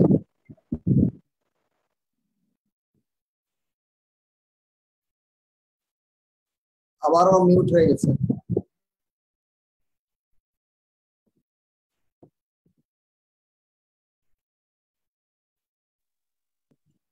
আচ্ছা, শুনতে পাচ্ছেন আমার কথা? জি জি। জাযাকুমুল্লাহ খায়রান। তো এখানে আমরা যে বিষয়গুলি কথা বলতে চাচ্ছিলাম যে এই সামগ্রিকগুলো যদি মূল্যায়ন করি এবং আব্দুল্লাহ জাহাঙ্গীর স্যারের যে অবদান, সে পাঠদান পদ্ধতিতে যে অবদান আমরা গুলো পেয়েছিলাম, মসজিদ ভিত্তিক উনি একটি দাওয়াতি কার্যক্রম পরিচালনা করতেন এবং সবচেয়ে বড় উনি দাঈ ইলাল্লাহ হিসেবে মিডিয়াতে কাজ করতেন। এবং আরেকটি কাজ করতেন যেটা আপনারা অবশ্যই জানেন, যে বিভিন্ন মিশনারি যারা ধর্মান্তরণের কাজ করছিল এবং তাদের নিজস্ব ধর্ম প্রচার করছিল তার বিরুদ্ধে এবং তাদেরকে সে কর্মকাণ্ড থেকে বিরত রাখার জন্য উনি সার্বক্ষণিক দাঈ ইলাল্লাহ হিসেবে মুসলিম উম্মার প্রচার সম্প্রসারণের জন্য উনি কাজ করেছেন। এই যে সামগ্রিক বিষয়গুলো যদি আমরা মূল্যায়ন করি, তাহলে আব্দুল্লাহ জাহাঙ্গীর রাহিমাহুল্লাহ আমাদের বাংলাদেশের জন্য, বিশ্ববাসীর জন্য, বিশেষ করে ইসলাম বিশ্ববিদ্যালয় আল হাদিস এন্ড ইসলামিক স্টাডিজ বিভাগ এবং ইসলাম বিশ্ববিদ্যালয়ের জন্য একটি গৌরবের বিষয়। আমরা মনে করি যে এই গৌরবের অংশীদার আমরা আব্দুল্লাহ জাহাঙ্গীর রাহিমাহুল্লাহর মাধ্যমে আমরা হতে পেরেছি, এই জন্য আমরা ধন্যবাদ জানাই। আর দ্বিতীয়, আমাকে যে বলা হয়েছে অনুভূতি ব্যক্ত করার জন্য, আসলে এটা কি অনুভূতি সেটা আমার শ্রদ্ধেয় স্যার, এই বিভাগের সাবেক সভাপতি প্রফেসর রুহুল আমিন স্যার কিছু ব্যক্ত করেছেন। আমরা শুধু স্যারের সাথে একটু সংযোজন করতে চাই। নিশ্চয় সম্মানিত দর্শক, আমি 1 মিনিটের ভিতর আমার অনুভূতি শেষ করে দিব। আমরা যখন আব্দুল্লাহ জাহাঙ্গীর স্যারকে ওনার মৃত্যুর পরে আমরা অ্যাম্বুলেন্স নিয়ে আমাদের কয়েকজন সহকর্মীরা যখন লাশটি আনতে যাই, তখন রাস্তার দুই পাশে যে মানুষকে যেমন সম্বর্ধনা দেওয়ার জন্য দাঁড়িয়ে থাকে, আমরা দেখেছিলাম আব্দুল্লাহ জাহাঙ্গীর স্যারের লাশটির একটি চেহারা দেখার জন্য, শুধু ওনার চেহারা দেখার জন্য হাজার হাজার মানুষ রাস্তার দুই পাশে দাঁড়িয়ে আছেন। এবং আমাকে ওসি সাহেব আমাদেরকে ফোন করে জানালেন যে আপনারা অনুগ্রহ করে কোথাও দাঁড়াবেন না, কারণ ওনার ভক্ত, আমরা হসপিটাল গুলোকে আমরা সামাল দিতে পারছি না। তা আমরা মনে করি সব কাজগুলো কেন হয়েছে, এই সব কাজগুলো হয়েছে এই জন্য যে ওনার যে উম্মতের প্রতি দরদ, ভালোবাসা, পেরেশানি, দিন প্রচার এবং ইসলামের ভালোবাসা আল্লাহ রাব্বুল আলামিন কবুল করেছেন। এবং আমি মনে করি যে এটাই হচ্ছে আমার সবচেয়ে অনুভূতি। আর দ্বিতীয় যে বিষয়টি, অল মুসলিম হেরিটেজ রিসার্চ সেন্টার আয়োজন করে আমি মনে করি আমরা নিজেরাও একটি গর্বিত অবস্থান গ্রহণ করেছি। এবং আমার বিভাগের পক্ষ থেকে, আল হাদিস এন্ড ইসলাম স্টাডিজ বিভাগ ইসলাম বিশ্ববিদ্যালয়ের পক্ষ থেকে আমি অল মুসলিম হেরিটেজ রিসার্চ সেন্টারের সকল আয়োজককে, সকলকে আমার পক্ষ থেকে অভিনন্দন, ধন্যবাদ জানিয়ে সম্মানিত দর্শক শ্রোতা আমার বক্তব্য শোনার জন্য আবার ধন্যবাদ জানাচ্ছি। আসসালামু আলাইকুম ওয়া রাহমাতুল্লাহি ওয়া বারাকাতুহু। আসসালামু রাহমাতুল্লাহি ওয়া বারাকাতুহু। সম্মানিত সুধীমণ্ডলী, এই পর্যায়ে আমরা আলোচনা শুনবো মরহুমের একমাত্র ছেলে এবং মরহুমের প্রতিষ্ঠিত আস-সুন্নাহ ট্রাস্টের সম্মানিত চেয়ারম্যান, যিনি জামিয়া আল ইমাম মুহাম্মদ ইবনে সৌদ আল ইসলামিয়া, ইমাম মুহাম্মদ ইবনে সৌদ ইসলামিক ইউনিভার্সিটি থেকে তার গবেষণা কর্ম, শিক্ষা জীবন সমাপ্ত করেছেন, আমাদের সকলের অত্যন্ত স্নেহভাজন শায়েখ উসামা খন্দকার। তাকে তার পিতা সম্বন্ধে তার নিজের মতো করে আলোচনা রাখার জন্য অনুরোধ করছি। আসসালামু আলাইকুম ওয়া রাহমাতুল্লাহি ওয়া বারাকাতুহু। ওয়ার্ল্ড মুসলিম হেরিটেজ রিসার্চ সেন্টার আমেরিকা এর পক্ষ থেকে ডক্টর খন্দকার আব্দুল্লাহ জাহাঙ্গীর রাহিমাহুল্লাহ এর জীবন ও কর্ম শীর্ষক আলোচনা অনুষ্ঠানের আয়োজনে সংশ্লিষ্ট সকলকে মোবারকবাদ জানাচ্ছি ও শুকরিয়া জানাচ্ছি। উপস্থিত আমার মুহতারাম মেহমানবৃন্দ সকলকে আন্তরিক ধন্যবাদ জানাচ্ছি। আল্লাহ তাআলা যেন সকলকে উত্তম প্রতিদান দান করেন সেই দোয়া করি। সন্তান হিসাবে বাবাকে কিভাবে পেয়েছি, যেভাবে দেখেছি, এই বিষয়ে অল্প দু একটা কথা বলবো ইনশাআল্লাহ। আমার আব্বু রাহিমাহুল্লাহ মূলত পরিবারকে মুখে উপদেশ দিয়ে, মুখে বলে, নসিহত করে শিখাতেন কম, তার থেকে বেশি যেটা করতেন সেটা হলো অধিকাংশ ক্ষেত্রে তিনি নিজের মধ্যে নিজে করে সেটাকে অনুকরণীয় আদর্শকে সামনে দিয়ে চেষ্টা করতেন আমরা যেন তাকে দেখে শিখি। তো এর কিছু উদাহরণ ইনশাআল্লাহ দিব। প্রথম হচ্ছে আমার ওয়ালিদ রাহিমাহুল্লাহ, তিনি সময়কে খুব গুরুত্ব দিতেন, সময় নষ্ট করাকে একদম পছন্দ করতেন না। তিনি নিজে কখনোই সময় নষ্ট করতেন না, আর আমরা যদি সময় নষ্ট করতাম তাহলে খুবই ব্যথিত হতেন, কষ্ট পেতেন, এবং অনেক সময় বলতেন যে সময় নষ্ট করা দেখলে তিনি খুবই কষ্ট পান। আর এই সময়ের ব্যবহারটা শুধুমাত্র যে পাঠ্যসূচির লেখাপড়ার মাধ্যমেই হতে হবে এরকম ছিল না, বরং যে কোনো প্রোডাক্টিভ কিছুতেই সময় ব্যয় করাকে পছন্দ করতেন। সেটা শরীর চর্চামূলক কোনো কর্মকাণ্ড হতে পারে, সেটা শিক্ষামূলক বা আরো অন্য কিছু হতে পারে, বই পড়া, যে কোনো বিষয়ের বই পড়া, সাহিত্য ইত্যাদি, যে কোনো বিষয়ের। মূল কথা হচ্ছে প্রোডাক্টিভ যে কোনো কিছু করাকে তিনি পছন্দ করতেন। আর একইভাবে তিনি নিজেও অবসর সময়কে যে কোনো প্রোডাক্টিভ কিছুতেই ব্যয় করতেন, যেরকম হয়তো সুস্বাস্থ্য সচেতনতা অথবা বই পড়া। তিনি বিভিন্ন ধরনের বই পড়তেন, বিভিন্ন নতুন নতুন বর্তমান সময়ের জ্ঞান ইত্যাদি, মানে যত ধরনের বিষয় আছে সবকিছুতেই সচেষ্ট ছিলেন। এবং স্বাস্থ্য সচেতনতা এটার উপর গুরুত্ব দেওয়ার একমাত্র একটা বড় কারণ ছিল যে তিনি বলতেন যে সুস্থ না থাকলে মানুষের সময় বরকত হয় না, মানুষ ঠিকমতো কাজ করতে পারে না। এজন্য মূলত তিনি স্বাস্থ্য সচেতনতায় খুব সময় ব্যয় করতেন এবং স্বাস্থ্য সচেতন ছিলেন এবং আমাদেরকেও এই বিষয়ে সচেতন করতেন। আর এমনকি এই স্বাস্থ্য বিষয়ক অনেক পড়াশোনাও তিনি করতেন। তো এখান থেকে মূলত যেই বিষয়টা আসছে সেটা হচ্ছে যে সময়ের গুরুত্ব দেওয়া এবং সময় ঠিকমতো পালন করা, সময় ঠিকমতো ব্যয় করা, এটা তার থেকে আমাদের শিক্ষা নিয়ে একটা বিষয়। পরবর্তীতে যে বিষয়টা শিক্ষণীয় আমরা পেয়েছি বা আমি পেয়েছি সেটা হচ্ছে ওয়াদা রক্ষা করার ক্ষেত্রে খুবই গুরুত্ব দিতেন। যে কোনো ভাবেই যদি কোনো ওয়াদা থাকতো সেটা স্থানকাল সবকিছু ঠিক রেখে পালন করার ক্ষেত্রে অত্যন্ত গুরুত্ব দিতেন। এটাও আমি তার কাছ থেকে শিখতে পেরেছি আলহামদুলিল্লাহ। অনুসরণীয় যে শিক্ষা তিনি দেখিয়েছেন তার মধ্যে একটা গুরুত্বপূর্ণ শিক্ষা হচ্ছে সন্তানের সাথে পিতার কেমন সম্পর্ক হবে। আর এই সম্পর্কটা হচ্ছে আমার দাদাজানের সাথে আমার আব্বুর সম্পর্ক যেটা, সেটার থেকে আমি দেখতে পাচ্ছি। তো যদিও আমার দাদাজান আমাদের জন্মেরও অনেক আগে ওয়াফাত হয়ে গেছে, তারপরেও যে বিষয়গুলো আমরা জেনেছি তার মধ্যে রয়েছে যে আমার দাদাজান সবসময়, আমার দাদাজান দাদিজান উভয়ে শিক্ষিত ছিলেন অনেক, এবং তারা উভয়ই খুবই চেষ্টা করতেন যে আমার ওয়ালেদ রাহিমাহুল্লাহ তিনার তারবিয়াত যেন ভালো হয়, তিনি যেন ভালো মানুষ হিসাবে আদব আখলাক সহ বেড়ে ওঠেন। এজন্য তারা জাগতিক অনেক সুযোগ সুবিধা ছাড় দিয়েছেন, জীবনের গুরুত্বপূর্ণ সিদ্ধান্ত নিয়েছেন যাতে করে সন্তান ভালো তারবিয়াত হয়। আমার ওয়ালিদ রাহিমাহুল্লাহ তিনিও এই একই রকম সিদ্ধান্ত গ্রহণ করেছেন। বিভিন্ন ক্ষেত্রে পরিবারের সদস্যদের তারবিয়াতের দিকে খেয়াল রেখে তিনিও অনেক ক্ষেত্রেই ভিন্ন সিদ্ধান্ত গ্রহণ করেছেন, হয়তো যেটা জাগতিকভাবে কিছু কষ্ট হবে।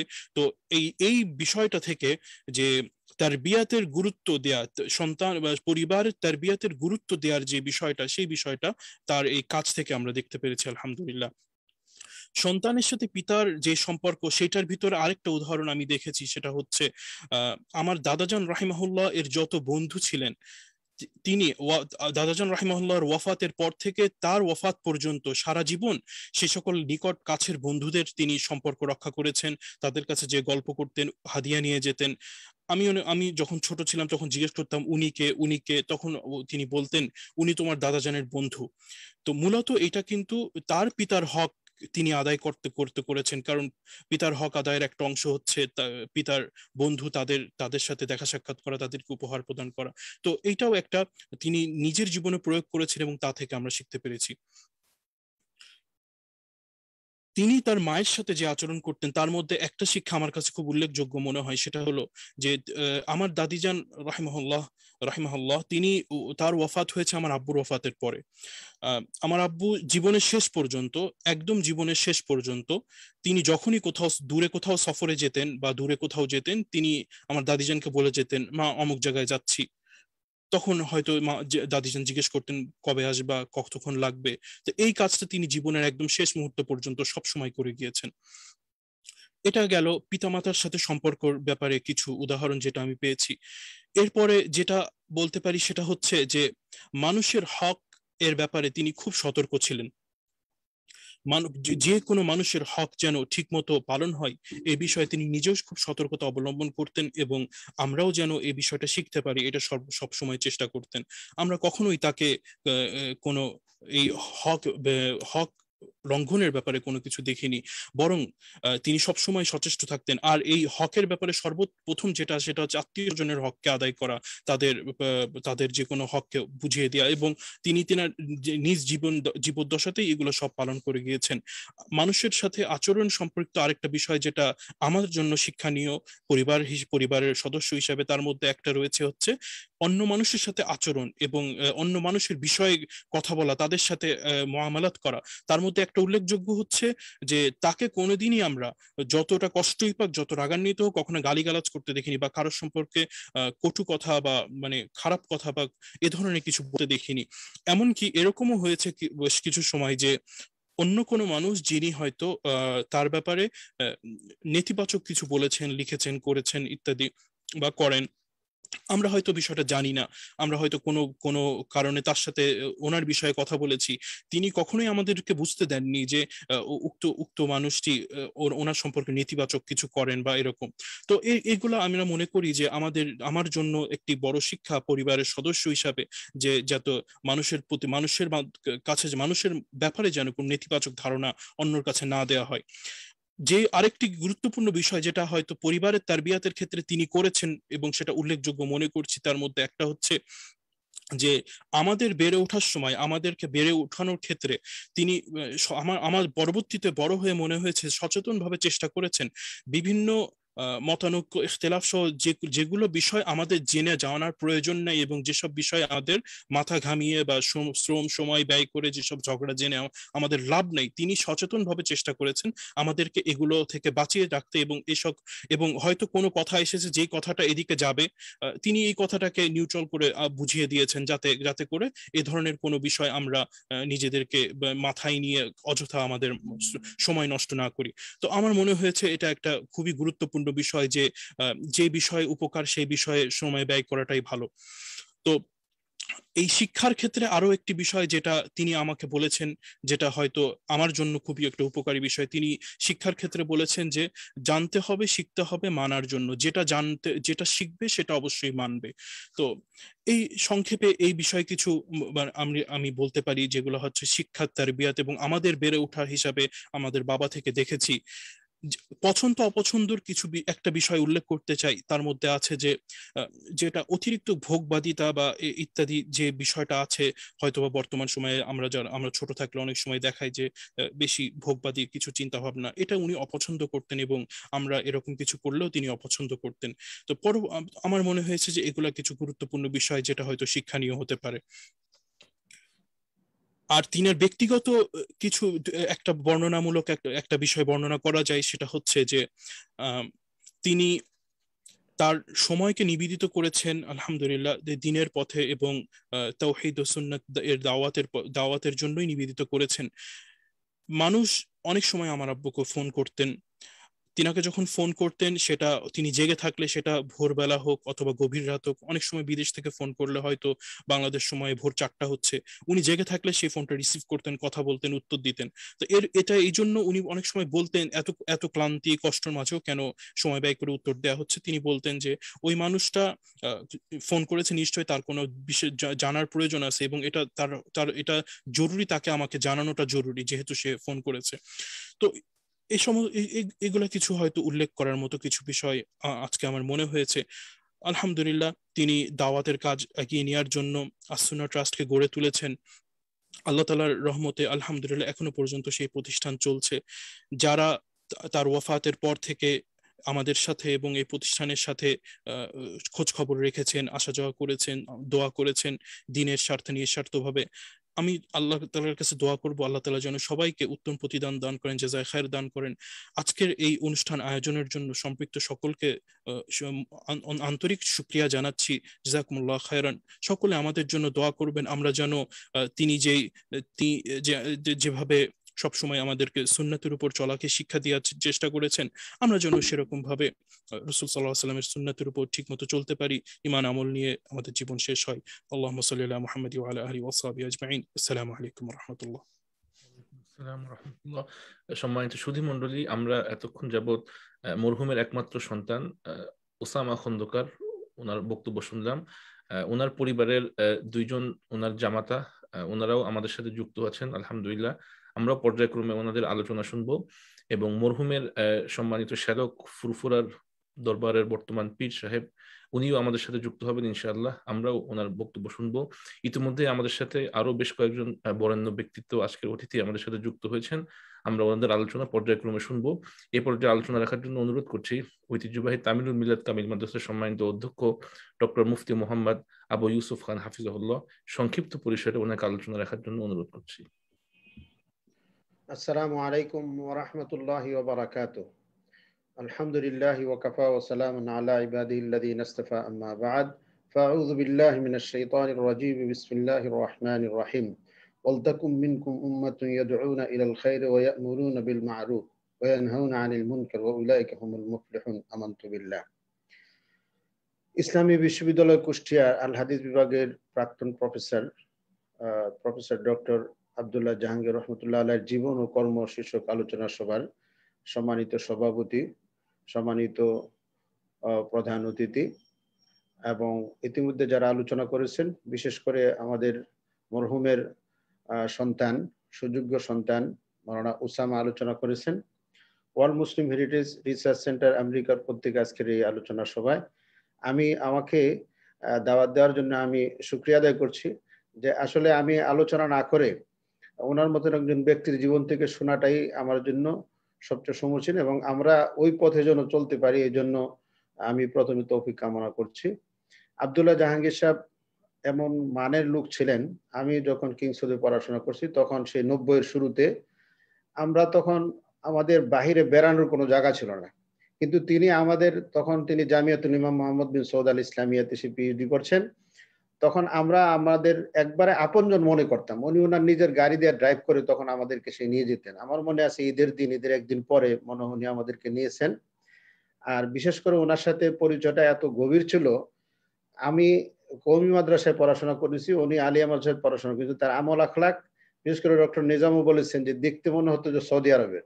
প্রথম যেদিন আমি ওনাকে ওইখানে দেখেছি আমি মনে করি সৌদি কোনো লোক হবে, কিন্তু পরে জানলাম যে না, উনি বাংলাদেশের আমাদের কৃতি সন্তান, বাংলাদেশের বিজ্ঞ, যিনি জামিয়াতুল ইমাম মোহাম্মদ বিন সৌদ আল ইসলামিয়াতে পিএইচডি করছেন।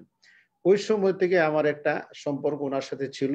যখনই কোনো প্রবলেম হতো টেলিফোন করতাম, আসলে ওই সমাধান দিতেন এবং একটা পরামর্শ দিতেন। উনি তখন সেখানে রিয়াদে একটা বড় এনজিও প্রধান ছিলেন। প্রতি বুধবারে খুব আমরা যেতাম সেখানে, মাসে প্রায় 1-2 বারই হতো যাওয়া হতো সেটাতে। ওইখানে মুসলমান হতো অনেক মানুষ এই বুধবারে এসে, সম্ভবত ওই দিবসটাই ছিল। ওনার হাতে অনেকে মুসলমান হয়েছে সেখানে বিভিন্ন দেশের। তখন মুসলমান হওয়ার পরেই যে অবস্থাটা, সেটা হচ্ছে একজন সে নিষ্পাপ মানুষ হিসেবে সে আত্মস্বীকৃতি হয়। তখন তার সাথে আমরা মুসাফা করা, তাকে মানে আলিঙ্গন করা এবং তাকে আপন করে নেওয়ার যে একটা প্রতিযোগিতা ছিল, সেই অনুষ্ঠান থেকে ওনার সাথে আসলে পথ পরিচয়। উনি সেখানে দেশে যখন আসছেন, আমাদের ঢাকাতে একটা উচ্চ পর্যায়ের উলামায়ে কেরাম এবং ডক্টরদের একটা স্টাডি সার্কেল ছিল, সেখানে আমিও ছিলাম। ওনার আলোচনার থেকে যে কথাগুলা অনেকে বলেছেন, আমি যে কয়েকটা জিনিস পেয়েছি, আসলে অত্যন্ত চমৎকার ভাবে তিনি আলোচনা করতেন। আমাদের দেশে হানাফি, শাফি, মালিকি, হাম্বলি এবং আহলে হাদিস বিভিন্ন ধরনের ফিরকা আছে, যারা সকলেই আহলে হক, কিন্তু একে অপরকে খুব শক্ত করে কটাক্ষ করে কথাবার্তা বলতেন। কিন্তু ওনার কোনো তাওজি অথবা কোনো বিশ্লেষণ এমন হতো যে কেউ এটার মধ্যে রাগ করার মতো সুযোগ ছিল না। ইমাম বুখারী রাহমাতুল্লাহ আলাইহির মতো তার এই ব্যাখ্যাটাকে এত সুন্দরভাবে গ্রহণ করত, কেউ সেটা রাগ হওয়ার কোনো সুযোগ ছিল না। এই যে ওনার তাওজিহাতের মধ্যে যে একটা এতেদাল, সকলকে সম্মান করে কথা বলা, এটা কিন্তু আমি পেয়েছি সেখানে। আমি যে কয়েকটা বিষয় ওনার সম্পর্কে জানি, উনি ভাষাগত দক্ষতার ব্যাপারে উনি উর্দু ভালো জানতেন, ফার্সি জানতেন, আরবি তো ওনার ছিলই, এবং এত সুন্দর ইংরেজি বলতেন। আমি তাকে থাকতাম যে আসলে এত সুন্দর উনি ইংরেজি বলতেন। সেখানে একজন আলেম মানুষ, সে ভালো ইংরেজি জানে এবং ভালো আরবি জানে, এবং বিষয়বস্তুটাকে সহজ করে মানুষের তুলে ধরার মতো যে কৌশল তার কাছে ছিল, এগুলো আমি তখন তাকিয়ে থাকতাম যে আসলে আমরাও পড়াশোনা করেছি, উনিও পড়াশোনা করে এসেছেন এবং করছেন। তখন আমার কাছে যথেষ্ট আগ্রহ সৃষ্টি হতো এবং ওইখান থেকে আসলে আমি অনেক খোরাক পেয়েছি ওনার এই জীবন থেকে। উনি আমার সরাসরি শিক্ষক নয়, কিন্তু আসলে শিক্ষক তুল্য সম্মানই করেছি এবং ওনার থেকে অনেক খোরাক পেয়েছিলাম, যার কারণে হয়তো আজকে এই পর্যায়ে এসে এই ডক্টরা করার ব্যাপারেও কিন্তু ওনার থেকে পরামর্শ হয়েছে। ওনার যে ঢাকা বিশ্ববিদ্যালয়ে আমাদের কৃতি সন্তান, ঢাকা বিশ্ববিদ্যালয়ের প্রফেসর নূরে আলম, তার বিয়ের আগে আমাকে হঠাৎ করে একদিন রাত্রে উনি টেলিফোন করলেন তা আমি দেখলাম যে আসলে প্রত্যেকের নজর ঠিকই থাকে। নুরুল আলম যেরকম একজন মানের ছেলে, আর ওনার কাছে সেখানে পৌঁছেছে পুরা ফ্যামিলিটাই চতুর্দিক থেকে মনে হচ্ছিল যেন একটা চমৎকার। তা আমি বললাম যে আসলে তো আপনি যেভাবে চিন্তা করছেন আমি এভাবে চিন্তা করি, এটা হতে পারে। এবং সে আমলদার ছেলে, আলহামদুলিল্লাহ আমি মনে করি সে তার পরিবারের সদস্যের সাথে সাথে মিশেছে এবং উনিও তাকে তার নিজের সন্তানের মতন গড়ে তোলার জন্য চেষ্টা করেছেন। এরপরে ওনার বর্ণনার ক্ষেত্রে যে বিষয়টা আমি বলেছি সেখানে যে আসলে ফিকহ হানাফি বিভিন্ন ধরনের ছিলেন। এরপরে আমি খুব সংক্ষিপ্ত কথা শেষ করে দিব, আমি শুনবো শেষ পর্যন্ত যতটুকু শুনেছি। যে ওনার জন্য আসলে আমরা বাংলাদেশ থেকে যখন কোনো কৃতিমান সন্তান চলে যায়, কোনো বিজ্ঞ আলেম, বরেণ্য আলেম অথবা ইসলামী স্কলার চলে যায়, এটা কিন্তু আমরা মনে রাখতে পারি না। আজকে হয়তো আমাদের ওয়ার্ল্ড মুসলিম রিসার্চ হেরিটেজের মধ্যে আমাদের প্রফেসর রুহুল আমিনের মাধ্যমে, আজকে খালেদ ইয়াহিয়ার মাধ্যমে এখানে একটা আলোচনা সভা হয়েছে, কিন্তু এটার মধ্যে সীমিত রাখলে হবে না। ওনার জীবনীটা সুন্দরভাবে লেখা দরকার।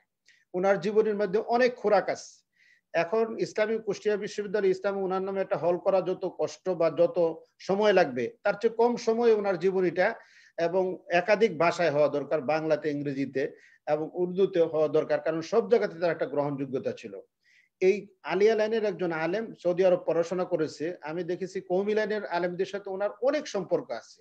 বাংলাদেশে এখন আমাদের দেলোয়ার সাহেব, মুফতি মালিক সাহেব, তার সাথে কিন্তু তার একটা ভালো সম্পর্ক ছিল। তারা আলিয়াকে একবারে মনে করে কিছুই জানে না, কিন্তু ডক্টর আব্দুল্লাহ জাহাঙ্গীর রাহিমাহুল্লাহ তাআলা উনাকে কিন্তু ওনারা অনেক সম্মান করতো এবং অনেক ক্ষেত্রে মার্জা হিসাবে তারা ব্যবহার করতো। আমি অনেক জায়গা থেকে দেখেছি, কওমি লাইনেও আলোচনা করে দেখেছি, ওনার প্রতি কিন্তু এই আলিয়া এবং কওমির যে একটা পার্থক্য, এটা তার মধ্যে ছিল না এবং মানুষ এটা মনে করতো না। এই বরেণ্য একজন স্কলার আমাদের থেকে বিদায় নিয়েছে।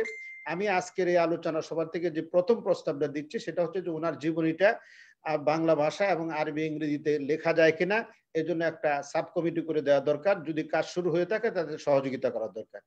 দ্বিতীয়ত, ওনার অনেক মখতুতাত আছে এখানে। ওনার ছেলে, মানে আমি অনেক সময় দেখি না, ওদের ছোট দেখেছি সৌদি আরবে। এখন আজকে আমাদের ফুরফুরার পীর সাহেবের দায়িত্ব পালন করছেন, মানে আমাদের মিশকাত সাহেব, উনিও আছেন, উনিও তখন ছিলেন, পড়াশোনা করছেন। আমার মনে হয় যে পরিবারটা নিয়ে উনি আছেন এবং জীবিত যারা আছে তারা একটা উদ্যোগ নিলে অবশ্যই তার যে সমস্ত মখতুতাত আছে এগুলা ছাপানো যাবে এবং এগুলা মানুষের সামনে সহজ করে তোলা যাবে। এখন কিন্তু আমরা পাচ্ছি না। আরবিতে একটা প্রবাদ দেখেছে, আল মুআল্লিম কাল জাসরে তা'বুরু আনহুল আজয়াল মিনাল কালিমাতি মিনাল যুলুমাতি ইলান নূর। একজন ভালো শিক্ষক হচ্ছে একটা ব্রিজের মতো, একটা ব্রিজ দিয়ে একটা জেনারেশন অতিক্রম করে অন্ধকার থেকে সে আলোর দিকে যায়। আসলে ওনার লেখনীর মধ্যে সেই জিনিসগুলো আছে, ওনার দক্ষতা, ওনার শিক্ষকতার মধ্যে সেই জিনিসগুলো আছে। আমি মনে করি ওনার যে সমস্ত লেখনীগুলো আছে, যেটি পাবলিশড হয়েছে, সেটাকে আরো সহজ বা মানুষের কাছে পৌঁছানোর কোনো ব্যবস্থা কিভাবে করা যায়, যেগুলো পাবলিশড হয় নাই সেগুলোকে পাবলিশ করা দরকার। এবং ওনার যে দারুল ইসলাম ট্রাস্ট রয়েছে সেই কার্যক্রমে যারা ওইখানে আছেন এবং সারা দেশ থেকেই মেধাবীরা সেখানে সময় দেওয়া দরকার এবং সময় দিয়ে এই ট্রাস্টটাকে এগিয়ে নেওয়া দরকার এবং ওনার জীবনীটাকে সুন্দরভাবে আরো মানুষের সামনে তুলে ধরার জন্য চেষ্টা চালানো দরকার। আমি ওয়ার্ল্ড মুসলিম হেরিটেজ রিসার্চ সেন্টার আমেরিকা, বিশেষ করে আমার বন্ধু প্রফেসর ডক্টর রুহুল আমিন সাহেবকে মুবারকবাদ জানাচ্ছি যে ওনারা একটা আয়োজন দিয়েছেন। আমরা মাঝে মধ্যে যদি ওনার এবং এই মানের লোকদেরকে আমরা আলোচনা করতে পারি তাহলে হয়তো এটা গুগলে থেকে যাবে, কোনো না কোনো এক সময় কেউ সার্চ করলে সেখানে পাবে। আল্লাহ তাআলা আমাদের সকলকে, আমাদের গুণীজন যারা দুনিয়াতে চলে গিয়েছেন তাদের নেক আমলগুলো আল্লাহ কবুল করুক এবং তাদের রেখে যাওয়া বিরাসত যেন আমরা সেই অনুযায়ী চলতে পারি। আল্লাহ আমাদেরকে তৌফিক দান করুক, আমিন। ওয়া আখিরু দাওয়ানা আলহামদুলিল্লাহি রাব্বিল আলামিন। সম্মানিত সুধী মণ্ডলী, আমাদের আজকের অনুষ্ঠানের অন্যতম মেহমান এবং ফুরফুরা দরবার শরীফের বর্তমান পীর সাহেব এবং মরহুম আব্দুল্লাহ জাহাঙ্গীর রহিমাহুল্লাহ ওনার সম্মানিত শ্যালক শাইখ আব্দুল হাই মুশতাক সিদ্দিকী আল কুরাইশি হাফিজাহুল্লাহ, উনি যুক্ত হয়েছেন আমাদের সাথে। আমরা অনুষ্ঠানের পক্ষ থেকে ওনাকে আন্তরিক ধন্যবাদ এবং সালাম জানাচ্ছি।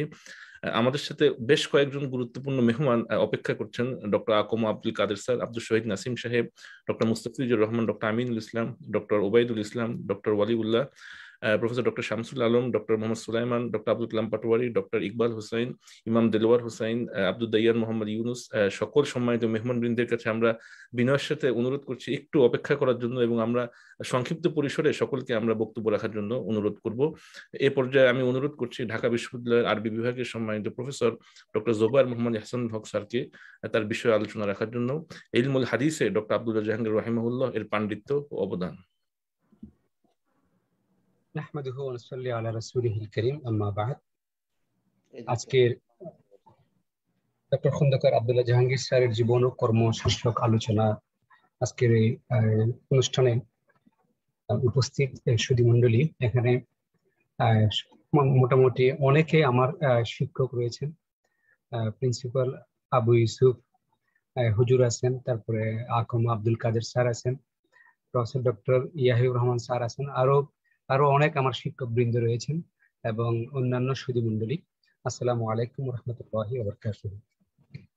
ডক্টর খন্দকার আব্দুল্লাহ জাহাঙ্গীর স্যার যে সর্বমহলের কাছে গ্রহণযোগ্য ছিলেন তার একটি প্রমাণ হচ্ছে আজকের এই অনুষ্ঠানে এত ব্যক্তিগণের উপস্থিতি। এখানে যারা আমি নিমন্ত্রিত অতিথিদের মধ্যে যাদের নাম আমি দেখতে পাচ্ছি, সবাই অত্যন্ত জ্ঞানী এবং অত্যন্ত গুরুত্বপূর্ণ দায়িত্বে নিয়োজিত আছেন। তো এটি অধ্যাপক ডক্টর আব্দুল্লাহ জাহাঙ্গীর রাহিমাহুল্লাহ তার একটা যে ব্যাপক গ্রহণযোগ্যতা তার প্রমাণ।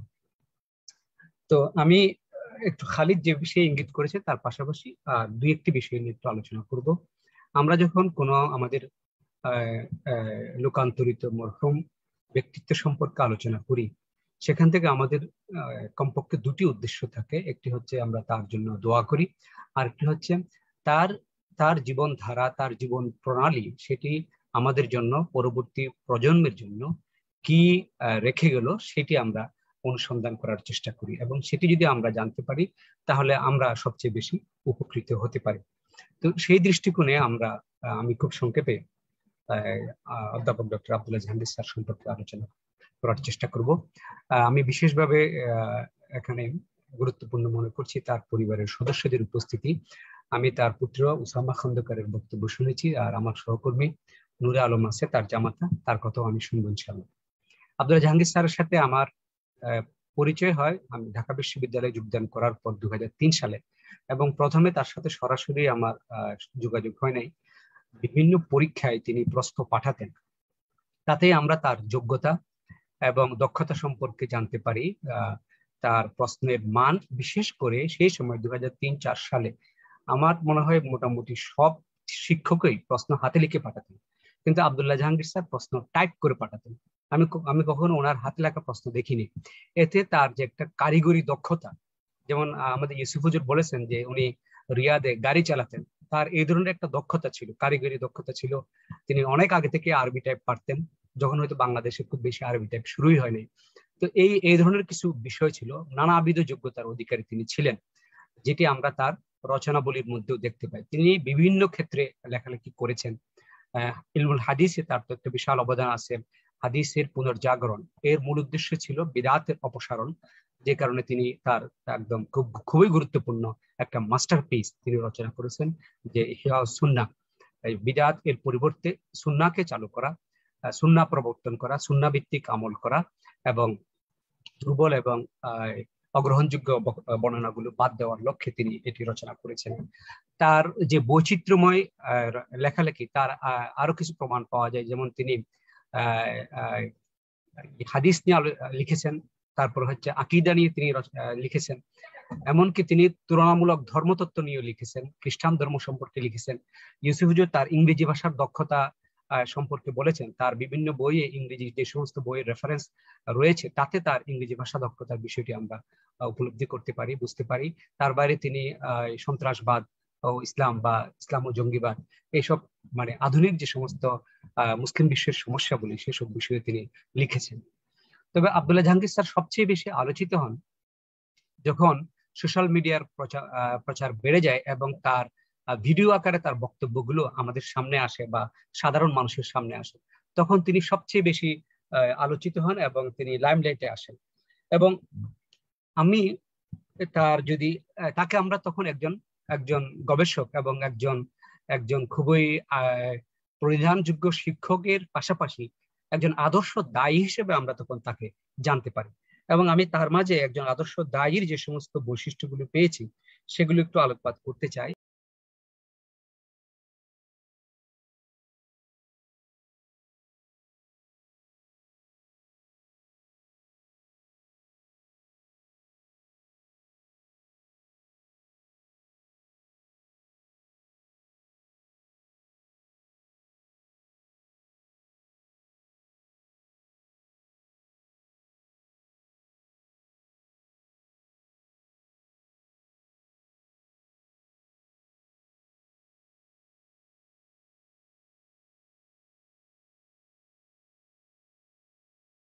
একটা হচ্ছে তার জ্ঞানের গভীরতা। একজন দায়ীকে দাওয়াত দেওয়ার জন্য সর্বপ্রথম জ্ঞান অর্জন করা প্রয়োজন, সাধন করা। আমরা যদি একটা জরাজীর্ণ ভবনকে ব্যবহার করতে চাই, তাহলে তার দুইটা উপায় হতে পারে। একটা হচ্ছে সেই ভবনটি ভেঙে ফেলা, আবার নির্মাণ করা, আর একটা হচ্ছে সেটি না ভেঙে সেটি সংস্কারের মাধ্যমে ব্যবহার করা।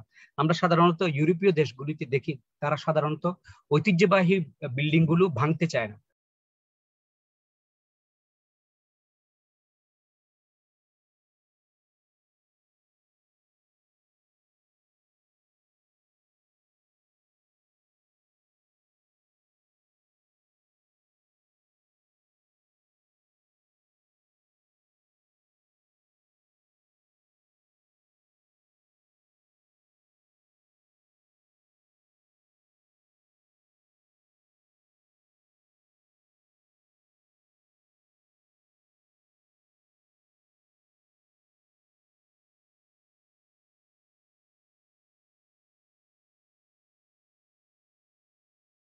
বরং সেগুলি ব্যবহার করে সংস্কারের মাধ্যমে সেগুলো ব্যবহার করেন।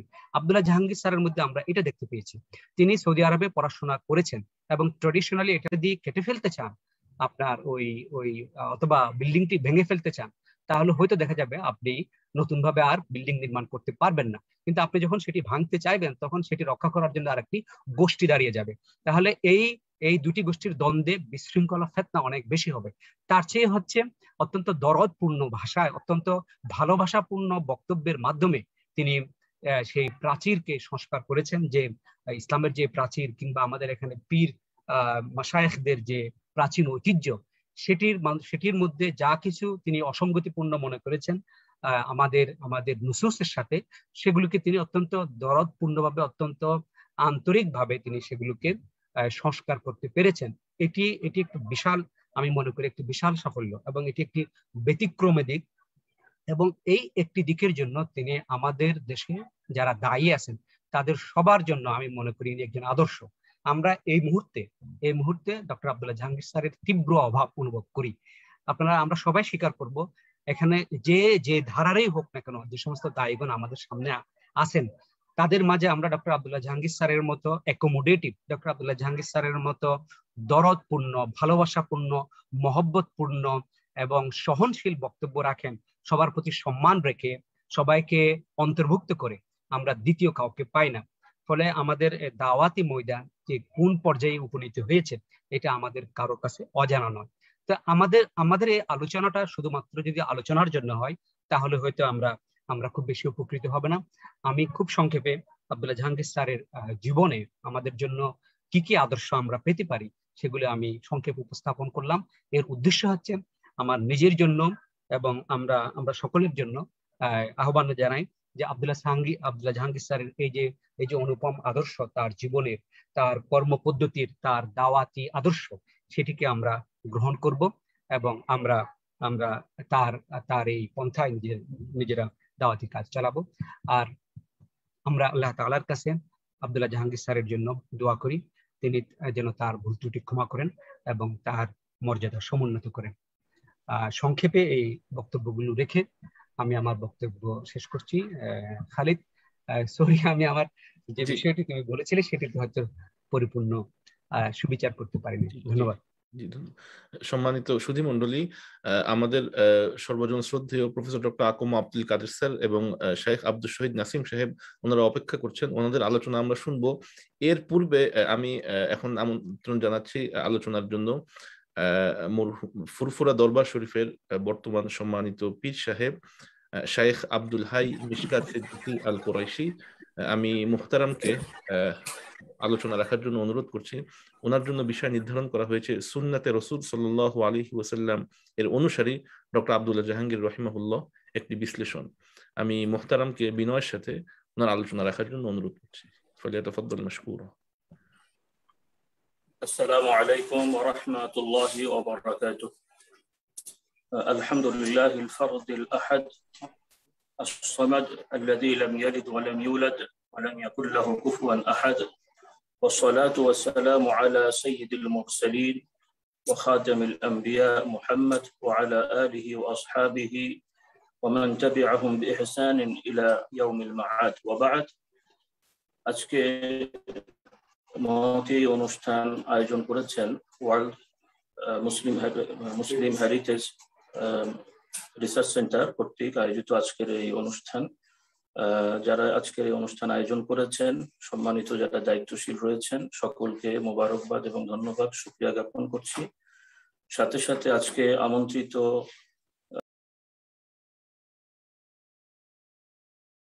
যত আলোচক বৃন্দ রয়েছেন, অনেকেই অনেক বড় সম্মানিত মেহমান বৃন্দ রয়েছেন, সকলের প্রতি কৃতজ্ঞতা পোষণ করছি।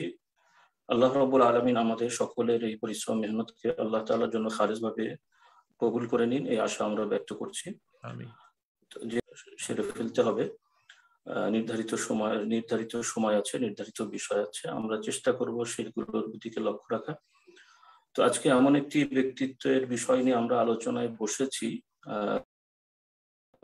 আমি বিশ্বাস করি আল্লাহ পাক অন্তরের খবর দেখছেন, যে যাদের কথা আলোচনা করলে আল্লাহ তাআলা রহমত দেন, বরকত দেন, গুনাহ ক্ষমা করে দেন বলে আমরা বিশ্বাস করি। তাদেরই একজন হিসেবে আমরা তার প্রতি সুধারণা পোষণ করি। যেহেতু কোরআনুল কারীমের শিক্ষা হলো ভালো মানুষদের কথা আলোচনা করা, তাদের থেকে শিক্ষা নেওয়া, তাদের থেকে নিজেদের অবস্থান জেনে নেওয়া। তো মুহতারাম শেখ আল্লামা ডক্টর আব্দুল্লাহ জাহাঙ্গীর রহমতুল্লাহ আলাই, তিনি তাদেরই একজন হিসেবে আমরা বিশ্বাস করি। তো মুহতারামের সাথে আমাদের সম্পর্ক বহু আগে থেকেই, শুধুমাত্র আত্মীয়তা দিয়েই সীমাবদ্ধ নয়। তবে প্রসঙ্গটা টানতে হচ্ছে এজন্য, যেহেতু আমার যে আলোচনাটা রয়েছে সেটার সাথে এটা সম্পৃক্ত। মুহতারাম, সকলে আমরা জানি তিনি একজন সুন্নত প্রেমিক মানুষ ছিলেন এবং সুন্নতের উজ্জ্বল একজন নক্ষত্র ছিলেন। তো মুহতারাম তিনি ছাত্র জীবন থেকে বা শিশুকাল থেকেই তিনি সুন্নতের উপরে গড়ে উঠেছেন। তিনি তার যোগ্য বাবার যোগ্য সন্তান। মুহতারামের আব্বাজান খুবই ভালো মানুষ ছিলেন, একজন নেককার পরেজগার ব্যক্তিত্ব ছিলেন। সেই সুবাদেই ছোটবেলা থেকেই তাকে তিনি এই দ্বীনের উপরে তারবিয়ত দিয়েছেন। যেহেতু সুন্নতের প্রসঙ্গ এসেছে, আমরা সুন্নত বলতে সাধারণত অনেকেই ফরজ নফল সুন্নতকে বুঝে থাকি। তবে কোরআনুল কারীমের আয়াত থেকে এবং রাসূলুল্লাহ সাল্লাল্লাহু আলাইহি সাল্লামের শিক্ষা থেকে সুন্নাহ বলতে যেটা আমরা বুঝি, যে রাসূলুল্লাহ সাল্লাল্লাহু আলাইহি সাল্লামের জীবন আদর্শের মৌলিকত্ব এবং তার জীবন আদর্শের সমষ্টি। তো যেটা কোরআনুল কারীম আল্লাহ রাব্বুল আলামিন বলছেন, আউযু বিল্লাহি মিনাশ শাইতানির রাজীম, কুল ইন কুনতুম তুহিব্বুনাল্লাহা ফাত্তাবিউনি ইউহিব্বুকুমুল্লাহ ওয়া ইয়াগফির লাকুম যুনুবাকুম আল্লাহু গফুরুর রহিম।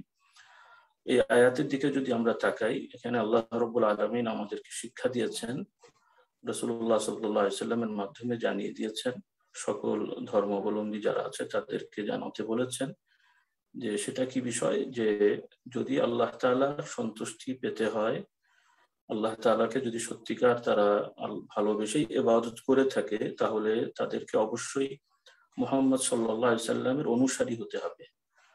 আর মুহাম্মদ সাল্লাল্লাহু আলাইহি সাল্লামের অনুসারী হলে তার ফলাফল কি হবে? আল্লাহ তাআলা বলছেন যে তিনি তাদেরকে ভালোবাসবেন।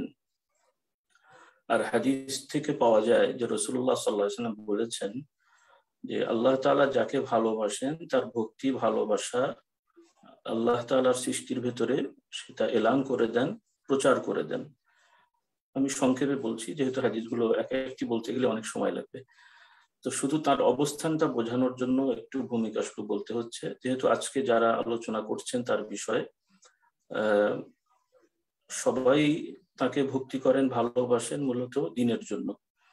কারণ সামাজিকভাবে যেটা আমরা দেখতে পাই বর্তমানে, যে আমরা যে যে পরিচয়ের আছি, প্রত্যেকের পরিচিতির ভেতরে যারা আমরা রয়েছি, যে দল গোষ্ঠী বা ধারা, সেটার ভেতরে আমাদের ভক্তি ভালোবাসাটা সীমাবদ্ধ থাকে। সর্বজনীন ভালোবাসার ঈমান আমাদের খুব কম মানুষেরই আছে। তো এই ভক্তি ভালোবাসা অর্জনের একটি বড় পাথেয় হলো রাসূলুল্লাহ সাল্লাল্লাহু আলাইহি সাল্লামের অনুসারী হওয়া, যেটা ডক্টর আব্দুল্লাহ জাহাঙ্গীর রহমতুল্লাহ আলাই তার মধ্যে ছিল। আর তার সুন্নাহ বোঝার ক্ষেত্রে তিনি কিভাবে বুঝেছেন সেটা বোঝার জন্য তার কিতাবগুলো, বইগুলোই আমাদের জন্য যথেষ্ট। বিশেষ করে ইহইয়া উস-সুনান, এই কিতাবটি যারা পড়েছেন দেখেছেন অবশ্যই তারা বুঝতে পেরেছেন যে তিনি সুন্নাহকে কতটুকু ভালোবাসতেন এবং সুন্নাহকে কতটুকু সূক্ষ্মভাবে তিনি বুঝতেন। প্রকৃতপক্ষে সুন্নাহর কথা আমরা অনেকেই বলি, অনেকেই প্রচার করি, কিন্তু সুন্নাহ বোঝার একটা বিষয় রয়ে গেছে। অনেকেরই বোঝার ক্ষেত্রে সূক্ষ্মতার অভাব আছে এবং পালনের ক্ষেত্রেও অনেক ত্রুটি আমাদের মধ্যে আছে, যেটা মাহতারামের ক্ষেত্রে অনেকটাই ছিল না। মানবীয় দুর্বলতা সবারই কম বেশি আছে মানুষ মাত্রই, তবে তিনি পারত পক্ষে রাসূলুল্লাহ সাল্লাল্লাহু আলাইহি সাল্লামের জীবন আদর্শের বাইরে কখনোই যেতে চাইতেন না। ইবাদত তো নয়, এমনকি মুআমালাতের ক্ষেত্রেও এই বিষয়টা খুবই যত্নের সহিত তিনি খেয়াল করেছেন। তো সংক্ষেপে একটু সুন্নাহর ক্ষেত্রে বলতে হয়, যেহেতু তার সাথে দীর্ঘদিনের আমার একটি সম্পর্ক রয়েছে। একটি হলো ব্যক্তিগতভাবে সম্পর্ক, কারণ আমি মুহতারামের কাছে দীর্ঘ প্রায় 6 বছর একনিষ্ঠভাবে তার সাথেই ছিলাম, তার বাড়িতেই ছিলাম, সবসময় তার সঙ্গে সঙ্গ পেয়েছি। আর এছাড়াও দীর্ঘ প্রায় 18 বছর বাংলাদেশে সবসময় তার সাথে যোগাযোগ ছিল, বিভিন্ন ওয়াজ মাহফিলে, পারিবারিকভাবে সবকিছু মিলিয়ে। তো তাকে আমি যেটা দেখেছি যে তিনি সর্বক্ষেত্রে রাসূলুল্লাহ সাল্লাল্লাহু আলাইহি সাল্লামের সুন্নতকে পালন করতেন। একটা হলো একজন আলেম হিসেবে বাহ্যিকভাবে আমরা সবাই সুন্নাহ পালন করি, সেটা দৃশ্যত আমরা অনেকে দেখতে পাই, কিন্তু বাস্তবে আন্তরিকতার সহিত সুন্নতের প্রত্যেকটি ক্ষেত্র, ইবাদত এবং মুআমালাত, এই দুটো খুবই গুরুত্বপূর্ণ বিষয়। আমরা অনেকে ইবাদতের ক্ষেত্রেও অনেক সময় সুন্নতের বাইরে চলে যায়, মুআমালাতের ক্ষেত্রে তো অনেক অবহেলা আমাদের আছেই। তো বিশেষ করে ডক্টর আব্দুল্লাহ জাহাঙ্গীর রহমতুল্লাহ আলাইহি তার একটা পরিচয় হলো যে তিনি একজন প্রফেসর ছিলেন, ইউনিভার্সিটির শিক্ষক ছিলেন, সরকারি মাদ্রাসায় পড়েছেন, ইউনিভার্সিটির ছাত্র ছিলেন। তো সামাজিকভাবে যেটা আমরা দেখতে পাই যে যারা এই ধরনের পরিচয়ের, বিশেষভাবে তাদের ক্ষেত্রে সুন্নাহর সাথে ভক্তি ভালোবাসার একটা দূরত্ব অনেকের আমরা দেখতে পাই, লক্ষ্য করি। সেক্ষেত্রে তিনি একজন বিরল ছিলেন। অর্থাৎ তিনি ইউনিভার্সিটির ছাত্র হলেও, বিশেষ করে আমি একটু উদাহরণস্বরূপ বলতে হয়, যেহেতু সৌদি আরবে আমরা পড়েছি এবং যেহেতু আমি অনেক জুনিয়র ছিলাম, আমার অনেক সিনিয়র ডক্টর সাহেব রহমতুল্লাহ আলাইহির সমসাময়িক অনেকেই সৌদি আরব ইউনিভার্সিটিতে বিভিন্ন ইউনিভার্সিটির ছাত্র ছিলেন। তারা মাদ্রাসারই ছাত্র বাংলাদেশের, কিন্তু পরিবেশগতভাবে ওখানে যে অনেকের মধ্যে পরিবর্তন দেখা গেছে। তাদের হয়তো নামাজে ত্রুটি ছিল, লেবাস পোশাকে ত্রুটি ছিল, আচার আচরণে ত্রুটি ছিল, কিন্তু ডক্টর আব্দুল্লাহ জাহাঙ্গীর রহমতুল্লাহ আলাইহি তিনি সেই বাংলাদেশের ছাত্র জীবন থেকে নিয়ে ইউনিভার্সিটির সর্বশেষ পর্যন্ত এবং কর্মস্থলে আসা পর্যন্ত সর্বক্ষেত্রে রাসূলুল্লাহ সাল্লাল্লাহু আলাইহি সাল্লামের সুন্নাহকে খুবই প্রাধান্য দিয়েছেন। ফরজ ইবাদত তো আছেই, সুন্নত ইবাদত গুলা, তাহাজ্জুদের সালাত নিয়মিত তিনি আদায় করতেন ছাত্র জীবন থেকে, যেটা আমি দেখেছি যেহেতু একসাথে অনেক ছিলাম। এবং তিনি জামাতের সহিত নামাজের পাবন্দি, এটা তো ওনার বাবার শিক্ষা। কারণ আমি যতটুকু তথ্য জানি যে ওনার বাবা বাড়ি করেছেন গ্রামের বাড়ি থেকে শহরের কাছে এসে, তো বাড়িও করেছেন, সাথে সাথে মসজিদ নির্মাণ করেছেন এবং সেই মসজিদে জামাতের সহিত ওনার বাবা সালাত আদায় করতেন। এবং তার বয়স যখন, ডক্টর আব্দুল্লাহ জাহাঙ্গীর রহমতুল্লাহ আলাইহির বয়স যখন হয়তো 8-10 হবে, তখন থেকেই অনেক ক্ষেত্রে, যেহেতু এটা পারিবারিক মসজিদ বা নিজস্ব মসজিদ, লোকালয় তখন খুব একটা ছিল না এখন যেটা হয়েছে, তো জামাতের সহিত নামাজের পাবন্দি তার বাবার ছিল, যেটা আমাদের মুরব্বীদের শিক্ষা। মূলত তার বাবা আমাদের মুরব্বীদেরই সাথে সম্পৃক্ত ছিলেন। তো সেই শিক্ষার আলোকেই আব্দুল্লাহ জাহাঙ্গীর রহমতুল্লাহ আলাইহি ছোটবেলা থেকে জামাতের সালাত আদায়ের পাবন্দি, এরপরে শরীয়তের মৌলিক বিষয়গুলোর পাবন্দি, এটা তার বাবার থেকে তিনি শিখেছেন এবং এই আদর্শে আজীবন ছিলেন। কারণ অনেককে আমরা পরিবর্তন হতে দেখেছি, বিশেষ করে সামাজিকতার ক্ষেত্রে অনেকে আধুনিক হওয়ার জন্য অনেক সময় দাড়ি ছোট করে ফেলা বা অন্যান্য পোশাক আশাক পরা, অনেকভাবে ব্যাখ্যা বিশ্লেষণ অনেকেই করে থাকেন। এই ব্যাপারে উনি খুবই কঠোর ছিলেন। যেহেতু আমিও একটা বয়সে, ছোট বয়সে সৌদি আরবে গেছি, উনি নিয়ে গেছেন এবং ওখানে যখন পড়েছি, স্বাভাবিক অন্যের দেখা দেখি আমার মধ্যে কিছুটা প্রভাব লক্ষ্য করেছেন উনি, যে মাঝে সাঝে হয়তো টুপি ছাড়া আমি বাইরে গেছি, যেহেতু অনেক ছাত্র ভাইরা যেতেন, আলহামদুলিল্লাহ দাড়ি কখনোই ছোট করিনি। তো সেক্ষেত্রে উনি আমাকে নসিহত করেছেন যে না, তোমাদের জন্য এটা শোভা পায় না, অন্যরা যা করে করুক, তোমরা সুন্নত মেনে চলবে, এবং নিজের ক্ষেত্রে এটা তিনি করেছেন। এগুলো তো আছে। এছাড়া আচার আচরণের যে সুন্নাহ, যেটা আমাদের সমাজে খুবই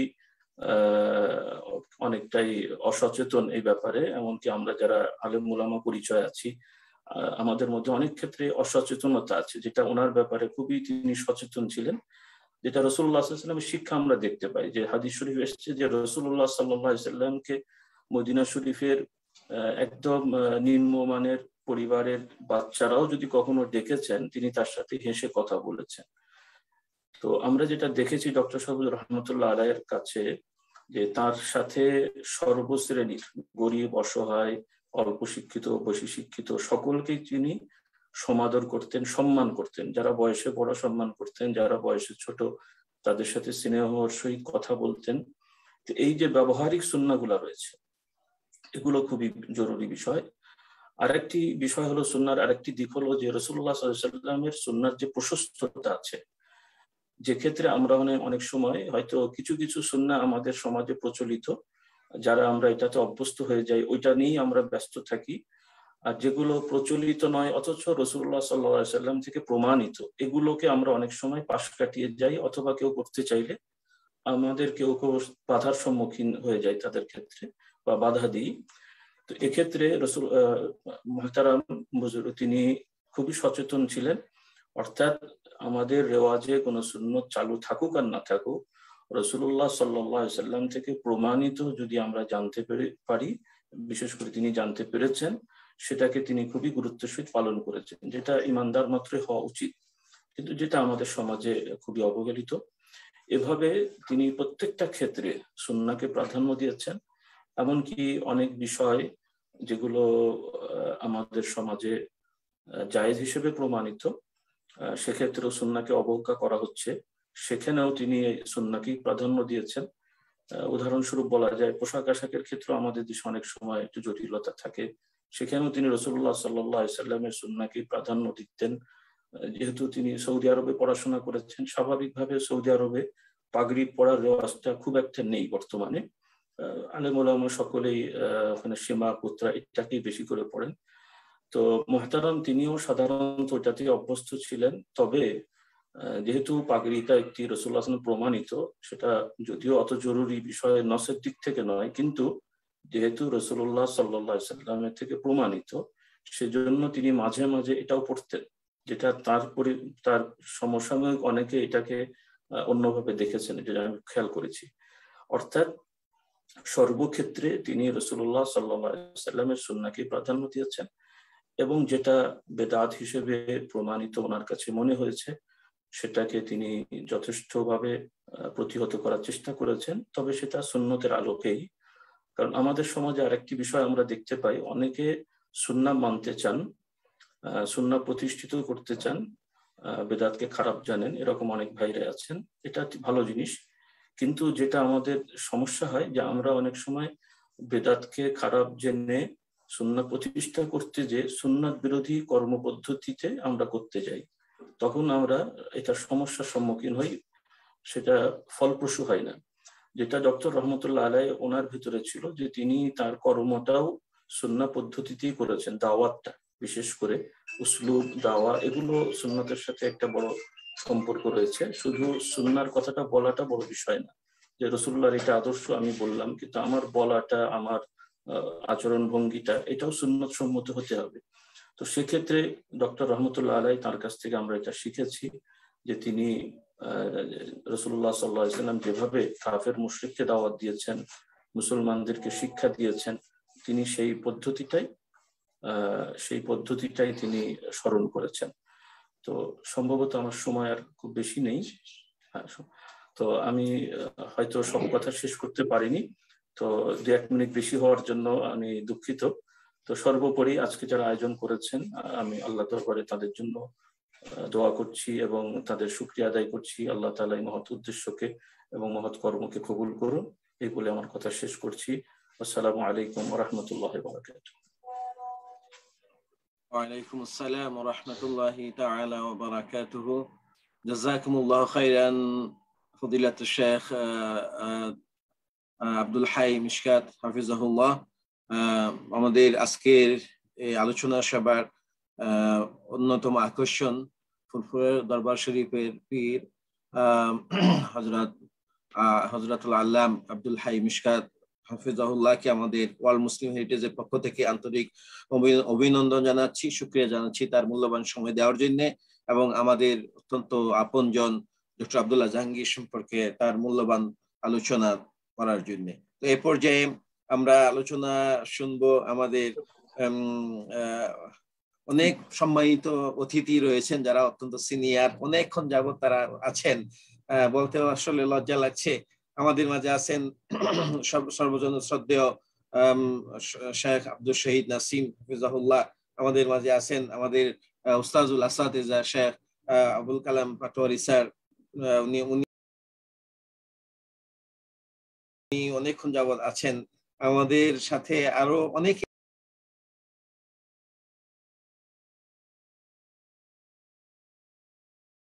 আছেন, আমি সবার নাম বলছি না, আমাদের সম্মানিত সঞ্চালক উনি বলবেন। তো এই পর্যায়ে ইনশাআল্লাহ আমাদের শেখ আব্দুল শহীদ নাসিম এবং professor doctor Abul Kalam Patwari sir পরে আলোচনা করবেন ইনশাআল্লাহ।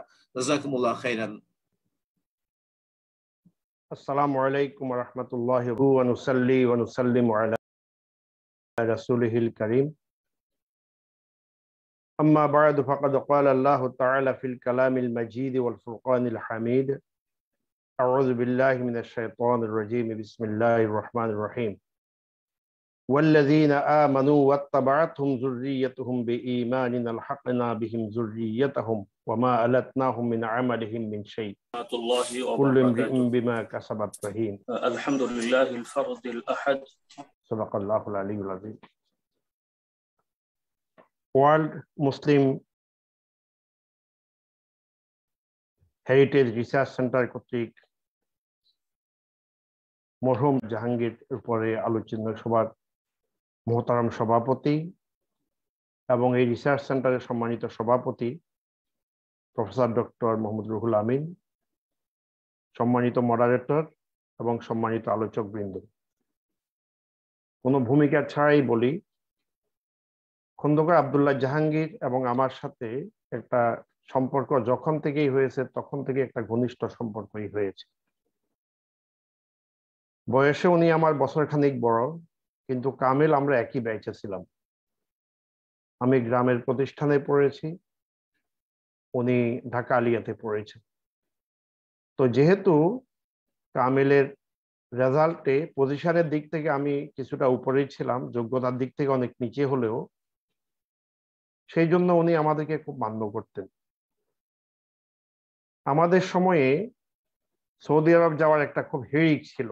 সেকেন্ড ক্লাস যারা একটু ভালো নাম্বার পেয়েছে 50% তারাও পেত। 39টার মতো টোটাল কামিল মাদ্রাসা ছিল, তার মধ্যে আমাদের ব্যাচে মাত্র 17 জনে কামিলে ফার্স্ট ক্লাস পেয়েছিল এবং আমাদের পরের ব্যাচে আরো কম, মাত্র 7 জন। তাহলে বুঝতে পারছেন যে ওই সময় ফার্স্ট ক্লাসদারি খুব কম ছিল এবং কোয়ালিটি সম্পন্ন ছেলেরাই ফার্স্ট ক্লাস পেত। তার মধ্যে একজন হলেন প্রফেসর মরহুম ডক্টর আব্দুল্লাহ জাহাঙ্গীর। ছাত্র জীবনে উনি খুবই ভালো ছাত্র ছিলেন, কিন্তু তার সাথে আমার পরিচয় মূলত কুষ্টিয়াতে উনি জয়েন করার পরেই। যখন তিনি আল হাদিস ডিপার্টমেন্টে জয়েন করেন তখন থেকে এই পরিচয় সূত্র ধরে একটা পারিবারিক গড়ে ওঠে। তিনি তার পুরো পরিবারকে নিয়ে 9-10 জন, ওনার ছেলে, ওনার মেয়ে, ওনার এমনকি বর্তমান আজকে যে পীর সাহেব কথা বললেন তিনি সহ আমার এখানে এসেছেন। এত মেহমানকে বাসায় রাখতে পারবো না, আমি রেস্ট হাউসে রেখেছি, আমার বাসায় এসেছেন উনি, এই পীর সাহেব। এবং যে গাড়ি চালানোর কথা বলছেন আব্দুল্লাহ জাহাঙ্গীর সাহেবও গাড়ি চালিয়েছেন, পীর সাহেবও গাড়ি চালিয়েছেন এবং দুইজনের গাড়ি চালানো অবস্থায় আমি তাদের গাড়িতে চড়ার সুযোগ হয়েছে। পীর সাহেবের এটা মনে হবে যেহেতু উনি তো অনেক আগের কথা। তো এইভাবে আমাদের সাথে একটা পারিবারিক সম্পর্ক। এবং আরেকবার তিনি শুধু এক্সক্লুসিভলি আমার বাসায় এসেছেন রেয়ার কি কিতাব পান, উনি কিছু, অর্থাৎ ওনার কিতাব কালেকশনের একটা শখ ছিল। আমাদের সময় যারা,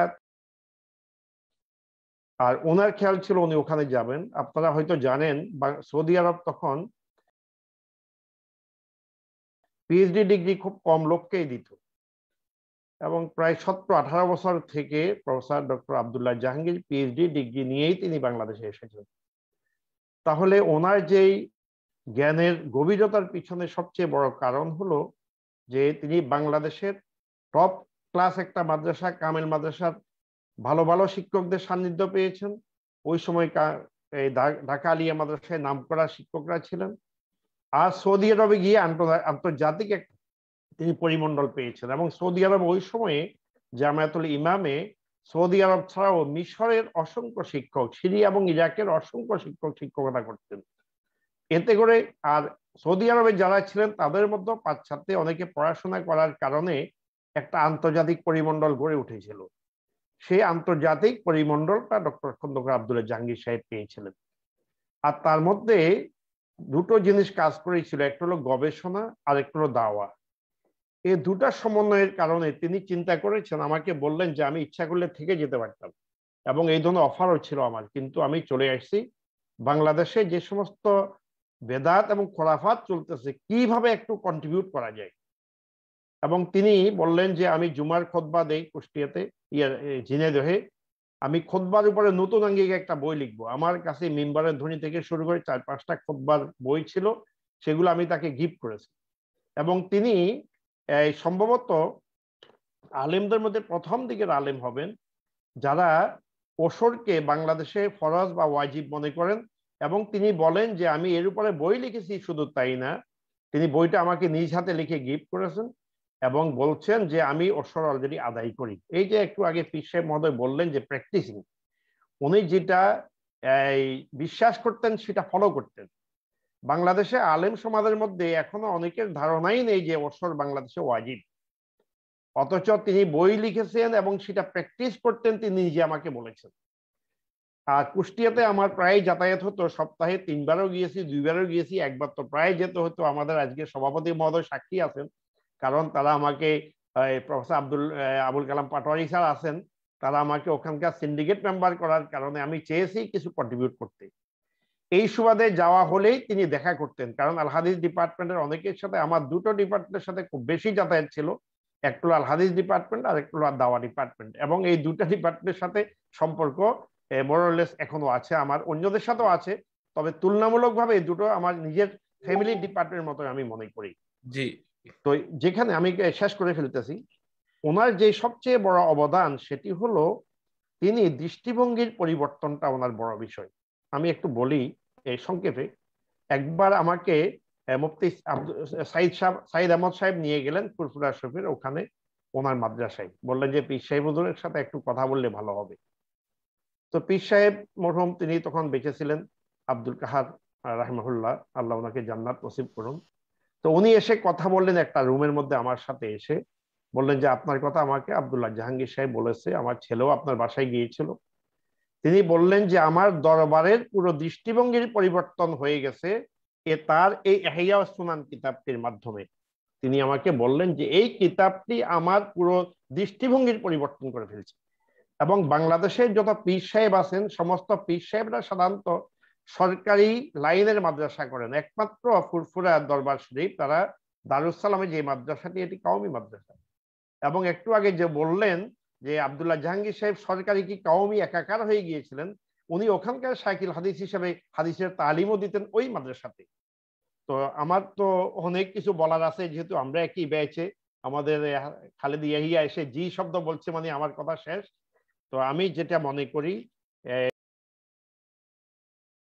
এটা প্রফেসর ডক্টর আব্দুল্লাহ জাহাঙ্গীর সাহেব যখন ইন্তেকাল করেন, আমি তখন সৌদি আরবে ছিলাম।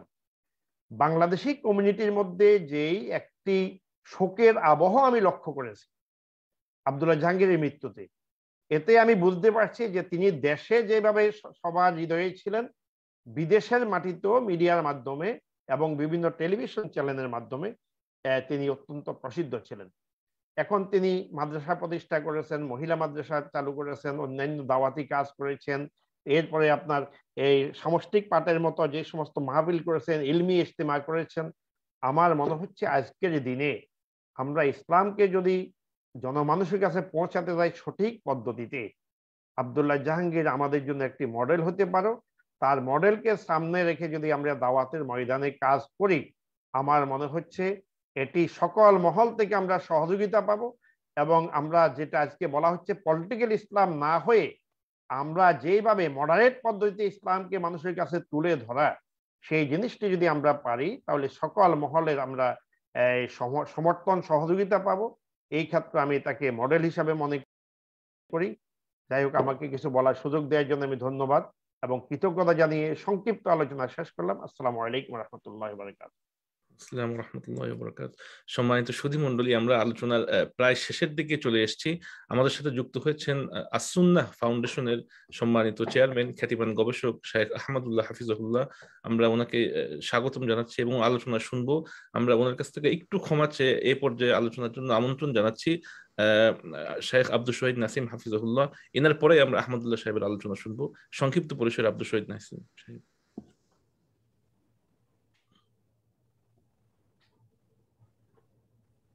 السلام عليكم ورحمة الله وبركاته. الحمد لله والصلاة والسلام على محمد رسول الله وعلى آله وصحبه أجمعين أما بعد.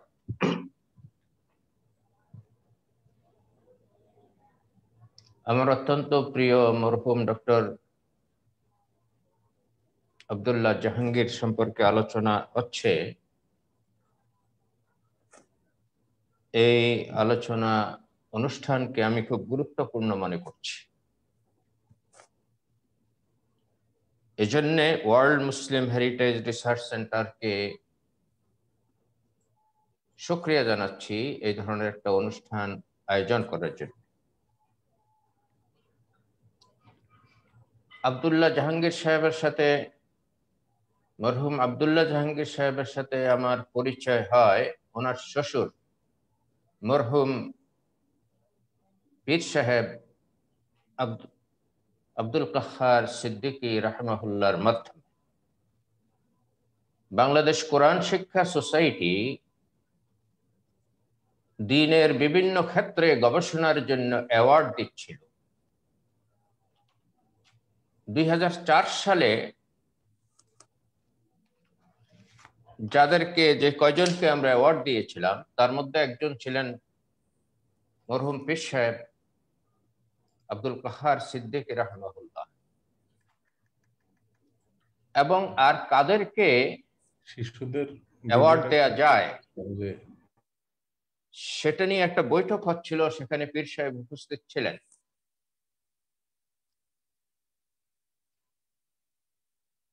যাদের নাম সিলেক্ট হয়েছে তাদের থেকে পীর সাহেব বললেন, মরহুম পীর সাহেব বললেন, আপনারা আমাকে এখান থেকে বাদ দেন, এই লিস্ট থেকে আমাকে বাদ দেন, আমার পরিবর্তে আমার জামাতা আব্দুল্লাহ জাহাঙ্গীরকে অ্যাওয়ার্ড দেন।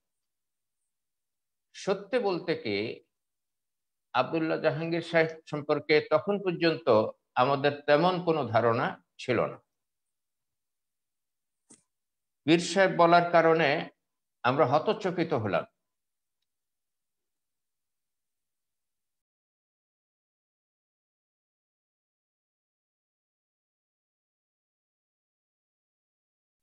তখন উনি বললেন, উনি বই নিয়ে এসেছেন, ইহইয়াউস সুনান বইটি আমাকে দিলেন যে আপনি এটা পড়েন এবং সিদ্ধান্ত নেন। তো হলাম, আলহামদুলিল্লাহ, আল্লাহ পাক তাকে যে জ্ঞানের গভীরতা দিয়েছেন, আমরা আলোচনার মাধ্যমে তাকে উপযুক্ত মনে করেছি তখনই অ্যাওয়ার্ড দেয়। আমরা তখন পীর সাহেব রাহমাহুল্লাহ এবং তার জামাতা ডক্টর আব্দুল্লাহ জাহাঙ্গীর, সেই সাথে আরো অনেকে ছিলেন, মরহুম ওবায়দুল হক সাহেব খতিব বাইতুল মুকাররম,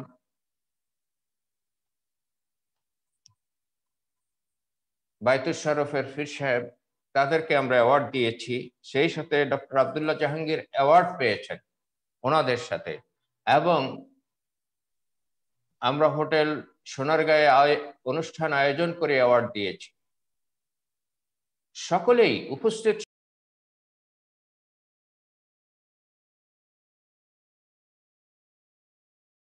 সকলেই ডক্টর আব্দুল্লাহ জাহাঙ্গীরের বক্তব্য শুনে প্রভাবিত হয়েছে, আলহামদুলিল্লাহ। সেখান থেকেই তার সাথে আমার সম্পর্ক। আমরা শরিয়া রিসার্চ স্টাডি সার্কেলে তাকে আমি সংযুক্ত করি এবং তিনি ওখানে বক্তব্য রাখতেন। আলহামদুলিল্লাহ, তার বক্তব্যে সকলেই প্রভাবিত হতো এবং সেখানে যারা হাদিস অস্বীকার করত বা হাদিসের ব্যাপারে যাদের কথা থাকতো, ভিন্ন ধরনের কথা থাকতো, তাদের তিনি যে যুক্তি সহকারে খণ্ডন করতেন তাদের বক্তব্য, এটা ইউনিক ছিল। আল্লাহ পাক তাকে সেই যোগ্যতা দিয়েছেন। আসল কারণ হলো আল্লাহ পাক তাকে দ্বীনের সঠিক বুঝ দিয়েছেন।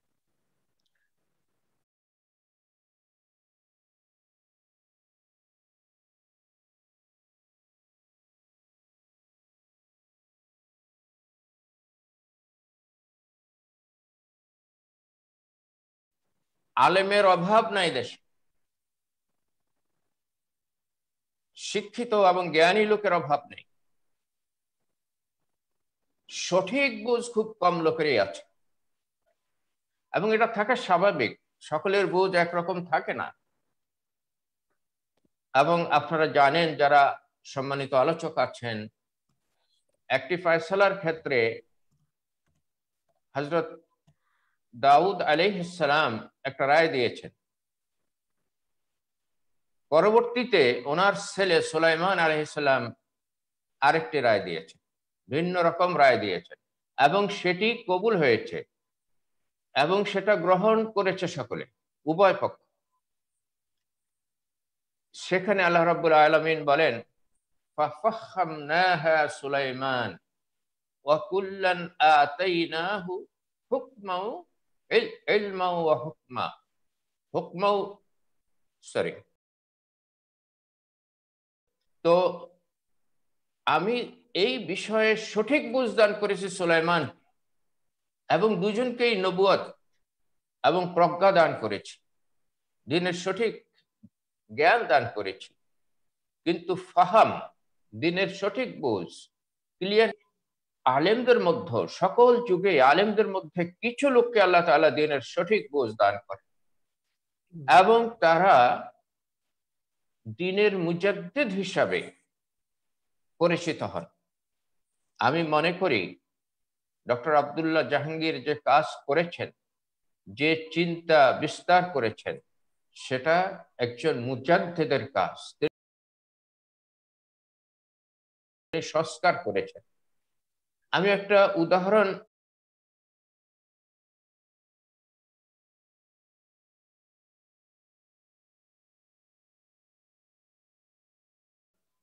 দিচ্ছি।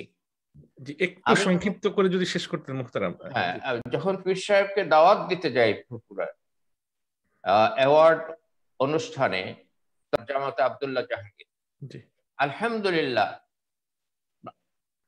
এইভাবে সব জায়গায়, যত জায়গায় তিনি পৌঁছতে পেরেছেন, পরিবর্তন সাধন করার কাজ করেছেন এবং সক্ষম হয়েছেন ব্যাপক ক্ষেত্রে। এটাই তাজদীদের কাজ, সংস্কারের কাজ। এই কাজ তিনি করেছেন, তার এই ধারাকে অব্যাহত রাখা প্রয়োজন। আমি আশা করি এই কাজকে অব্যাহত রাখার ব্যাপারে তিনি যে ট্রাস্ট করে গেছেন, সেখান থেকে প্রচেষ্টা চলবে এবং এই বিষয়ে প্রয়োজনীয় পদক্ষেপ তারা গ্রহণ করবেন। আল্লাহ পাক তৌফিক দান করুন। আসসালামু আলাইকুম ওয়া রাহমাতুল্লাহ। ওয়ালাইকুম আসসালাম ওয়া রাহমাতুল্লাহ। সম্মানিত সুধী মণ্ডলী, আমরা আমাদের আলোচনা অনুষ্ঠানের শেষ পর্যায়ের দিকে চলে যাচ্ছি। আমাদের মাঝে অপেক্ষা করছেন আলোচনার জন্য professor doctor Abul Kalam Patwari sir, doctor Mustafizur Rahman, doctor Aminul Islam, doctor Waliullah sir, doctor Shamsul Alam, doctor Mohammad Sulaiman, ইমাম দেলোয়ার হোসেন, আব্দুল দাইয়ান মোহাম্মদ ইউনুস, নূরে আলম এবং ডক্টর হাবিবুল্লাহ। আমরা সকল মেহমানবৃন্দের আলোচনা শুনবো সংক্ষিপ্ত পরিসরে। এ পর্যায়ে আমি আমন্ত্রণ জানাচ্ছি বিনয়ের সাথে আলোচনা রাখার জন্য আসুন্নাহ ফাউন্ডেশনের সম্মানিত চেয়ারম্যান, খ্যাতিমান গবেষক এবং দায়ী শেখ আহমদুল্লাহ হাফিজাহুল্লাহকে ওনার আলোচনা রাখার জন্য। ফালিয়াতাফাদ্দাল মাশকুরা।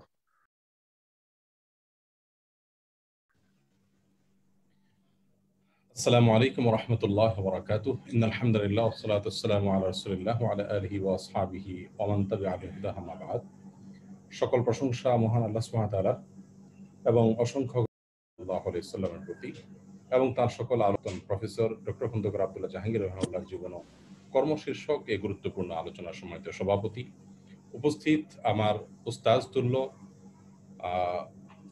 সম্মানিত প্রফেসর বৃন্দ সম্মানিত জাতির বিবেকবৃন্দ এবং ডক্টর খন্দকার আব্দুল্লাহ জাহাঙ্গীর রাহিমাহুল্লাহর একমাত্র সন্তান সুন্নাহ ট্রাস্টের সম্মানিত চেয়ারম্যান এবং ট্রাস্টি বোর্ডের অন্যতম সদস্য এবং স্যার রাহিমাহুল্লাহর জামাতা সহ আরো যারা উপস্থিত আছেন, আমি খুব সংক্ষেপে কয়েকটা মিনিটে হয়তো 3-4 মিনিটের ভিতরে আমার কথা আমি শেষ করবো ইনশাআল্লাহ বিদিনিল্লাহ। কারণ এখানে যে সমস্ত গণ্যমান্য ব্যক্তিবর্গ আছেন তাদের বক্তব্য শোনার জন্য মূলত আমরা অধীর আগ্রহে অপেক্ষা করছি। আব্দুল্লাহ জাহাঙ্গীর রাহিমাহুল্লাহ সম্পর্কে আলহামদুলিল্লাহ অনেক কথা উঠে এসেছে।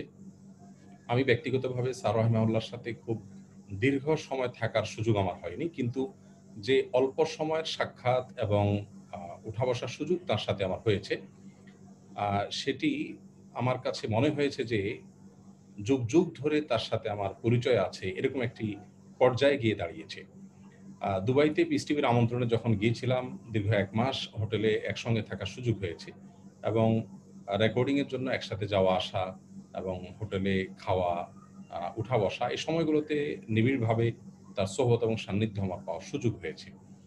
ডক্টর আব্দুল্লাহ জাহাঙ্গীর রাহিমাহুল্লাহ তার ওয়াফাতের পর যত মানুষ এদেশে চোখের পানি ফেলেছেন এবং বাংলা ভাষাভাষীরা সারা বিশ্বে যে পরিমাণ ভালোবাসা তাকে দেখিয়েছেন, স্মরণকালে অন্য কোনো আলেমের বিদায়ে এত বেশি এবং এত ব্যাপকভাবে সমাজের সর্বস্তরের মানুষের মধ্যে হৃদয় রক্তক্ষরণ হয়েছে এমনটি খুব একটা দেখা যায়নি। এটা আমরা সবাই কম বেশ জানি। এর অন্যতম অনেক কারণসমূহের মধ্যে থেকে একটি কারণ হলো স্যার রাহিমাহুল্লাহর আখলাক।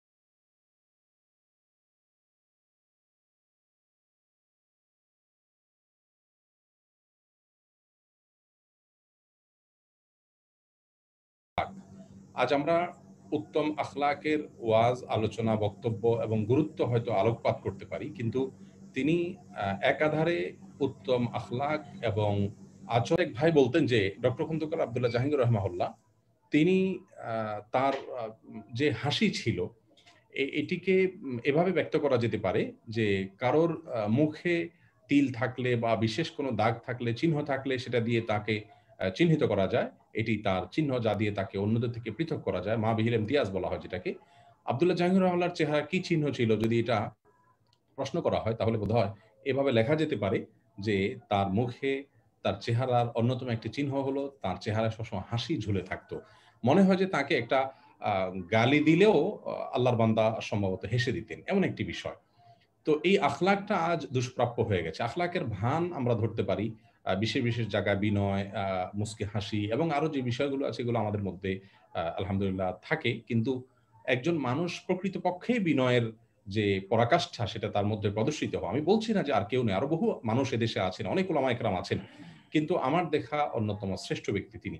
আমার বহু উস্তাদ ছিলেন, আব্দুল্লাহ জাহাঙ্গীর রাহিমাহুল্লাহর কাছে সরাসরি আমার পড়ার সুযোগ হয় নাই, কিন্তু আমি সৌদি আরব থেকে দেশে যখনই আসতাম তার সোহবতে, তার সান্নিধ্যে চলে যেতাম ঝিনাইদহে, বসে দীর্ঘ সময় তার কথাবার্তা শুনতাম, দিক নির্দেশনা নিতাম। সৌদি আরবে থাকতে ফোনে কথাবার্তা হতো। তো এই যে অল্প সময়ের উঠা বসা, এতে আমার কাছে মনে হয়েছে তিনি আমার পরম আপন। পিস টিভিতে আমার আমন্ত্রণের বিষয়ে তিনি সর্বপ্রথম আমাকে ফোন করে জানিয়েছেন যে শেখ, আপনাকে পিস টিভি কর্তৃপক্ষ খুঁজছে এবং আমি বলে দিয়েছি যে ছেলেটা খুব ভালো, তো আপনাকে তারা ফোন করবে, আপনি কিন্তু ধরবেন। তো এই যে একটা আন্তরিকতা, আমি তার ছাত্র নই, আত্মীয় নই, শুধুমাত্র তার মনে হয়েছে যে ছেলেটাকে একটু বোধহয় অগ্রসর হতে সহায়তা করা দরকার, তিনি আন্তরিকভাবে সেটি করলেন। এটি তো অনেক ওস্তাদরাও শিক্ষার্থীদের জন্য বা তার ছাত্রদের জন্য করেন না। এই বড় মনের মানসিকতা এটা বোধহয় আব্দুল্লাহ জাহাঙ্গীর রাহিমাহুল্লাহকে অন্য এক আসনে আসীন করে দিয়েছে, যেটি আজকে বিরল একটি ব্যাপার হয়ে দাঁড়িয়েছে। সোনারহীন হয়ে গেছে যে আমাদের অন্তরগুলো অত্যন্ত ছোট এবং সংকীর্ণ, আমরা নিজস্ব গণ্ডির বাইরে আমরা আর ভাবতে পারি না। স্যার রাহিমাহুল্লাহ অন্যদেরকে আপন করতে পারতেন, এটি ছিল তার অন্যতম একটা বৈশিষ্ট্য।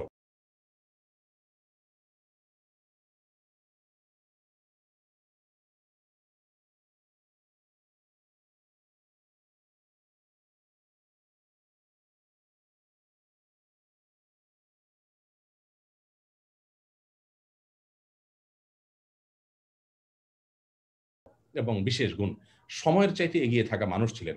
ইসলামের নামে জঙ্গিবাদ বইটি তিনি যখন লিখেছেন তখন হয়তো এই বিষয়গুলোকে এইভাবে অনেকেই ভাবতে পারেননি, কিন্তু মানুষ ছিলেন, সবাইকে নিয়ে চলার মানুষ ছিলেন।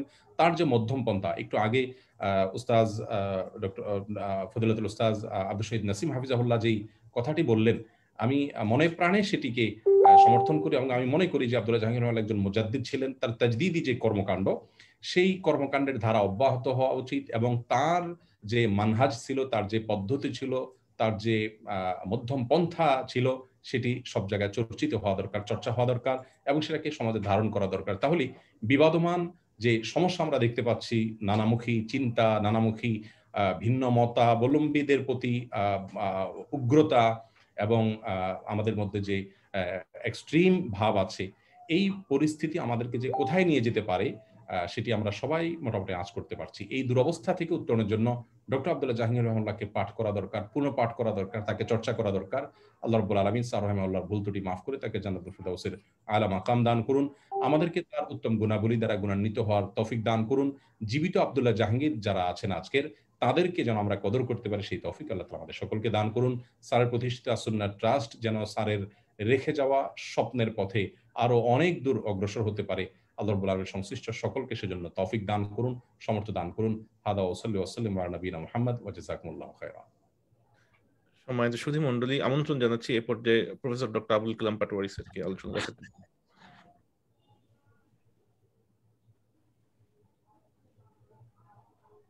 أعوذ بالله من الشيطان الرجيم بسم الله الرحمن الرحيم الحمد لله وكفى والصلاة والسلام على أشرف الأنبياء محمد بن عبد الله وعلى آله وصحبه وبارك وسلم। ধন্যবাদ। আজকের এই অনুষ্ঠানের সম্মানিত উপস্থিতি, আমি ভূমিকা ছাড়াই বলছি, এই প্রথম থেকে অত্যন্ত মূল্যবান আপনার চিন্তাবিদদের সাথে চমৎকার ভাবে উপভোগ করছিলাম ওনাদের বক্তব্য। আল্লাহ শুকরিয়া যে প্রযুক্তির কারণে অনেককে, যাদেরকে দেখার আমাদের অনেক সুযোগ ছিল না, তাদের সাথে সাক্ষাৎ অথবা তাদেরকে দেখার সুযোগ হয়েছে, আল্লাহ শুকরিয়া দেব। আব্দুল্লাহ জাহাঙ্গীর ভাইয়ের ব্যাপারে আলোচনা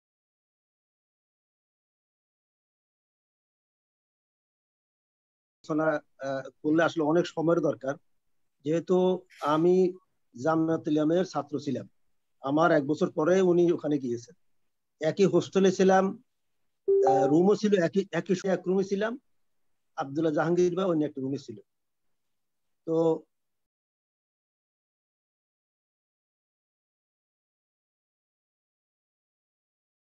সেখানে গিয়ে তার সাথে আমার পরিচয়ের আগে আমার পরিচয় ছিল না। স্টুডেন্ট লাইফে জামিয়াতুল ইমামের এই পরিচয়ের সময় ওনার যে মেধা, অনেকগুলি কথা আছে, আমি বলতে পারবো না, একটা ঘটনায় বলতেছি। তার একটা উৎসব সেখানে হতো প্রতি বছর, টিচাররা উপস্থিত থাকতেন, ছাত্ররাও থাকতেন, বিশাল একটা আর মধ্যে হইতো আপনার সেখানে প্রায় 2-3 হাজার লোক হতো। এটা আরবেন্দ্রের একটা উৎসবের মতো আর কি। সেখানে বিভিন্ন বিশ্ববিদ্যালয়ে যারা কবি, যারা লেখক, যারা কবিতা রচনা করে, তারা আসতো। বাংলাদেশ থেকে আব্দুল্লাহ মোহাম্মদ জাহাঙ্গীর ভাই সেখানে উপস্থিত ছিলেন, আমরাও ছিলাম সেখানে। উনি মানুষ, তখন উনি অনার্স সেকেন্ড ইয়ারে পড়তেন। কবিতা অনুষ্ঠানের নিয়ম ছিল যে একদম কবিতা বললে শেষের শব্দ দিয়ে আরো ধরনের কবিতা বানাবে। কবিতা প্রায় 2 ঘন্টা অনুষ্ঠান হলো। 2 ঘন্টা অনুষ্ঠানে সবাই কবিতার উপস্থাপন করার পরে আব্দুল্লাহ জাহাঙ্গীর ভাইকে কেউ তার সাথে কেউ পারলো না। অর্থাৎ শেষ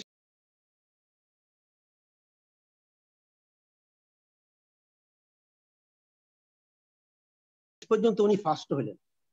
তখন জামিয়াতুল মালিক সৌদের ভাইস চ্যান্সেলর উনি উপস্থিত ছিলেন। তো উনি বললেন, ওয়াল্লাহি লাইসা হুয়া মিনাল বাশার হুয়া মিনাল মালাইকা, যে এ তো মানুষ না,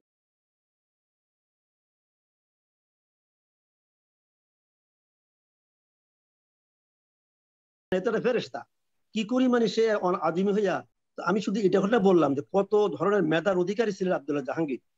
একটা ঘটনা থেকে আমরা উপলব্ধি করতে পারি তার আসলে নেশা ছিল লেখাপড়া।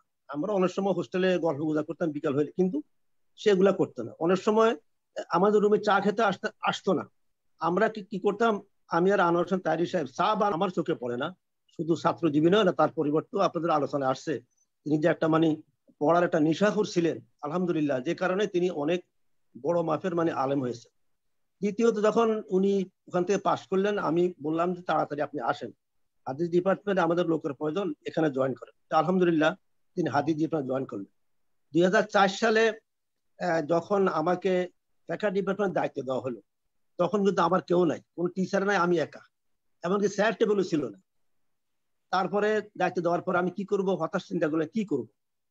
তো পরে আব্দুল্লাহ জাহাঙ্গীর ভাইয়ের সাথে পরামর্শ করলাম, ওনাকে বললাম যে আপনাকে সার্ভিস দেন, আমাকে তো ফ্যাকা চালাইতে হবে, আর ফ্যাকা ডিপার্টমেন্ট তো বাংলাদেশে কোথাও ছিল না।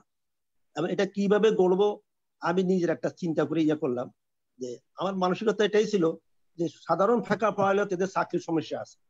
আমার চিন্তা ছিল যে জেনারেল ল আর ফ্যাকাকে কম্বাইন করে একটা সাবজেক্ট আমরা করব। সেজন্য আমি আলাদা বিশ্ববিদ্যালয়, সৌদি আরব থেকে বিভিন্ন খান থেকে সিলেবাস নিয়ে আসতাম, কিন্তু জেনারেল ল গুলা সেখানে নাই। যেহেতু বাংলাদেশে জেনারেল ল গুলা দরকার, এরা চাকরি দরকার আছে। আমার টার্গেট ছিল যদি ভবিষ্যতে কোনোদিন এদেশে ইসলামী সমাজ প্রতিষ্ঠা হয়, তখন তো এই শরীয়ত ভিত্তিক আইন চালু করার জন্য বর্তমান যারা আইনজীবী আছে এদের দ্বারা তো শরীয়ত ভিত্তিক আইন চালু করা সম্ভব হবে না। সুতরাং আমার টার্গেট ছিল যে আমি এমন একটা সিলেবাস করব যে সিলেবাসের মাধ্যমে যদি কোনোদিন আল্লাহ রাব্বুল আলামিন এই দেশের জমিনকে পরিবর্তন করে দেয়, তাহলে মানে যেন এই শর্টটা আমাদের না পড়ে যে আমাদের মানে কোর্টে মানে কারা বিচারক হবে, যেন এই লোকগুলা দিকে বিচারের ব্যবস্থার সমাধান করা যায়। আমি সেই টার্গেটে সিলেবাসটা করি। আব্দুল্লাহ জাহাঙ্গীর ভাইকে নিয়ে আসলাম, উনি সহযোগিতা করলেন। এবং উনি একদিন বললেন যে আপনি যেটা করলেন, আমি বুঝলাম যে এটা তো অসাধারণ একটা কাজ করেছেন, কারণ দীর্ঘমেয়াদী আমি বুঝি নাই এটা, আমি এটা ছাড়া তো আমাদের এখানে করে লাভ কি, ফেকা তো পড়ার লোক আছে কম নাই। আমি ওনার এই খেদমতটা পেয়েছি এবং সেখানে আমাদের বর্তমান হাদিসের চেয়ারম্যান উনিও আমার টিচার ছিলেন। তারপরে মানে মরহুম সাইফুল ইসলাম, উনি মারা গেছে আরবি সাহিত্যে, তিনিও শিক্ষক ছিলেন। ওনাদেরকে নিয়ে মানে ডিপার্টমেন্টে চালু করি। দীর্ঘ 4 বছর পর্যন্ত আমি কোনো শিক্ষক নিতে পারিনি, কারণ শিক্ষা নিয়ে একটা প্রক্রিয়া আছে, সেই প্রক্রিয়াগুলো তো যেই আমাকে যে সুযোগটা উনি দিয়েছেন, আলহামদুলিল্লাহ উনি শুধু হাদিসের শিক্ষক ছিলেন, অসাধারণ কাজটি করতে পেরেছি।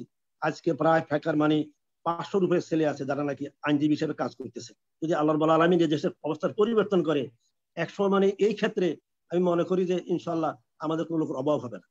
এই দীর্ঘমেয়াদী চিন্তা ওনারও ছিল। আর একটা আমি কথা বলবো যে আজকে দাওয়াত কাজ অনেকেই করে, দাওয়াত কাজ করেন না দাওয়াতের বিরোধিতা করেন আমি সেটা বুঝতে পারতেছি। দাওয়াত কি জিনিস, দাওয়াতের রকম কয়টা, দাওয়াতের সোর্সার দাওয়াত কয়টা, দাওয়াতের মানে ওসিলা কয়টা, হিকমত কয়টা, তারা কি বহিঃপৃষ্ঠে দাওয়াত করেন। আমার মনে হচ্ছে তারা দাওয়াত না করে তার বিরোধিতা করতেছে, বরং যারা দাওয়াতের বিরোধিতা করে তাদের চেয়ে আরো মারাত্মক বিরোধিতা করতেছেন যারা এই দায়ীর নামে তারা আজ কোরআন নসিহত করতেছে। আব্দুল্লাহ জাহাঙ্গীর ভাই ছিলেন এর চেয়ে অনেক ঊর্ধ্বে, যেটা অনেকের আলোচনায় আসছে। এবং সবচেয়ে জিনিসটা তার মানে জিনিসটা আমি দেখেছি, এখলাস যেটা দরকার দায়ের সবচেয়ে মানে ইম্পর্টেন্ট গুণ যেটা সেবতের দায়ের মধ্যে, তার মধ্যে এখলাস ছিল। দেখেন আবু ইসহাক সিরাজি শাফি মজার একদম বড় আলিম ছিলেন, তিনি বড় বক্তা ছিলেন, বড় ওয়াজিন ছিলেন। তিনি যখন ওয়াজ করতে যেতেন 2 রাকাত নামাজ করে বলতেন, রব্বুল আলামিন মানুষ আমার ওয়াজ শুনে যেন আমাকে প্রশংসা না করে, মানুষ আমার ওয়াজ শুনে যেন তোমার প্রশংসা করে, রব্বুল আলামিন তুমি আমাকে সেই বরকত দান করিও। এটা ছিল ওয়াজিনদের মানে তাদের মানহাজ। এরপরে ইবনুল কাইয়িম জাওজি, উনি বড় বক্তা ছিলেন, কিন্তু অনেক বড় লেখক ছিলেন।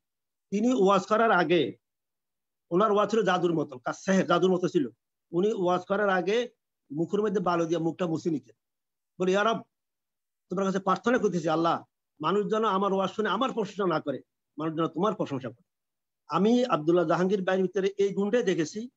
এবং একজন দায়ীর যে মানে পোশাক, উনি বিশ্ববিদ্যালয়ে আসতেন যে পোশাক পরে, ওয়াজ মাহফিল একই পোশাক, কিন্তু আজকে আমাদের সমাজে ঘরে এক পোশাক, মসজিদে এক পোশাক, কর্মক্ষেত্রে এক পোশাক, ওয়াজের মধ্যে অন্য একটা পোশাক। এই পোশাকের এই যে মানে জিনাতের পোশাক, এটা আসলে যেই সমাজে আপনি বসবাস করেন দায়ের বড় মনে হয় যাবে, যেই সমাজে বসবাস করেন সেই সমাজের লোকদের সাথে মানে আপনার চাল চলা, উঠা বসা, আপনার কালটা সব থাকবে। বিশেষ ধরনের একটা পোশাক পরে অদ্ভুত ভাবে সেখানে যায়, মনে হয় এই সমাজে একমাত্র মানুষ এক ব্যক্তি।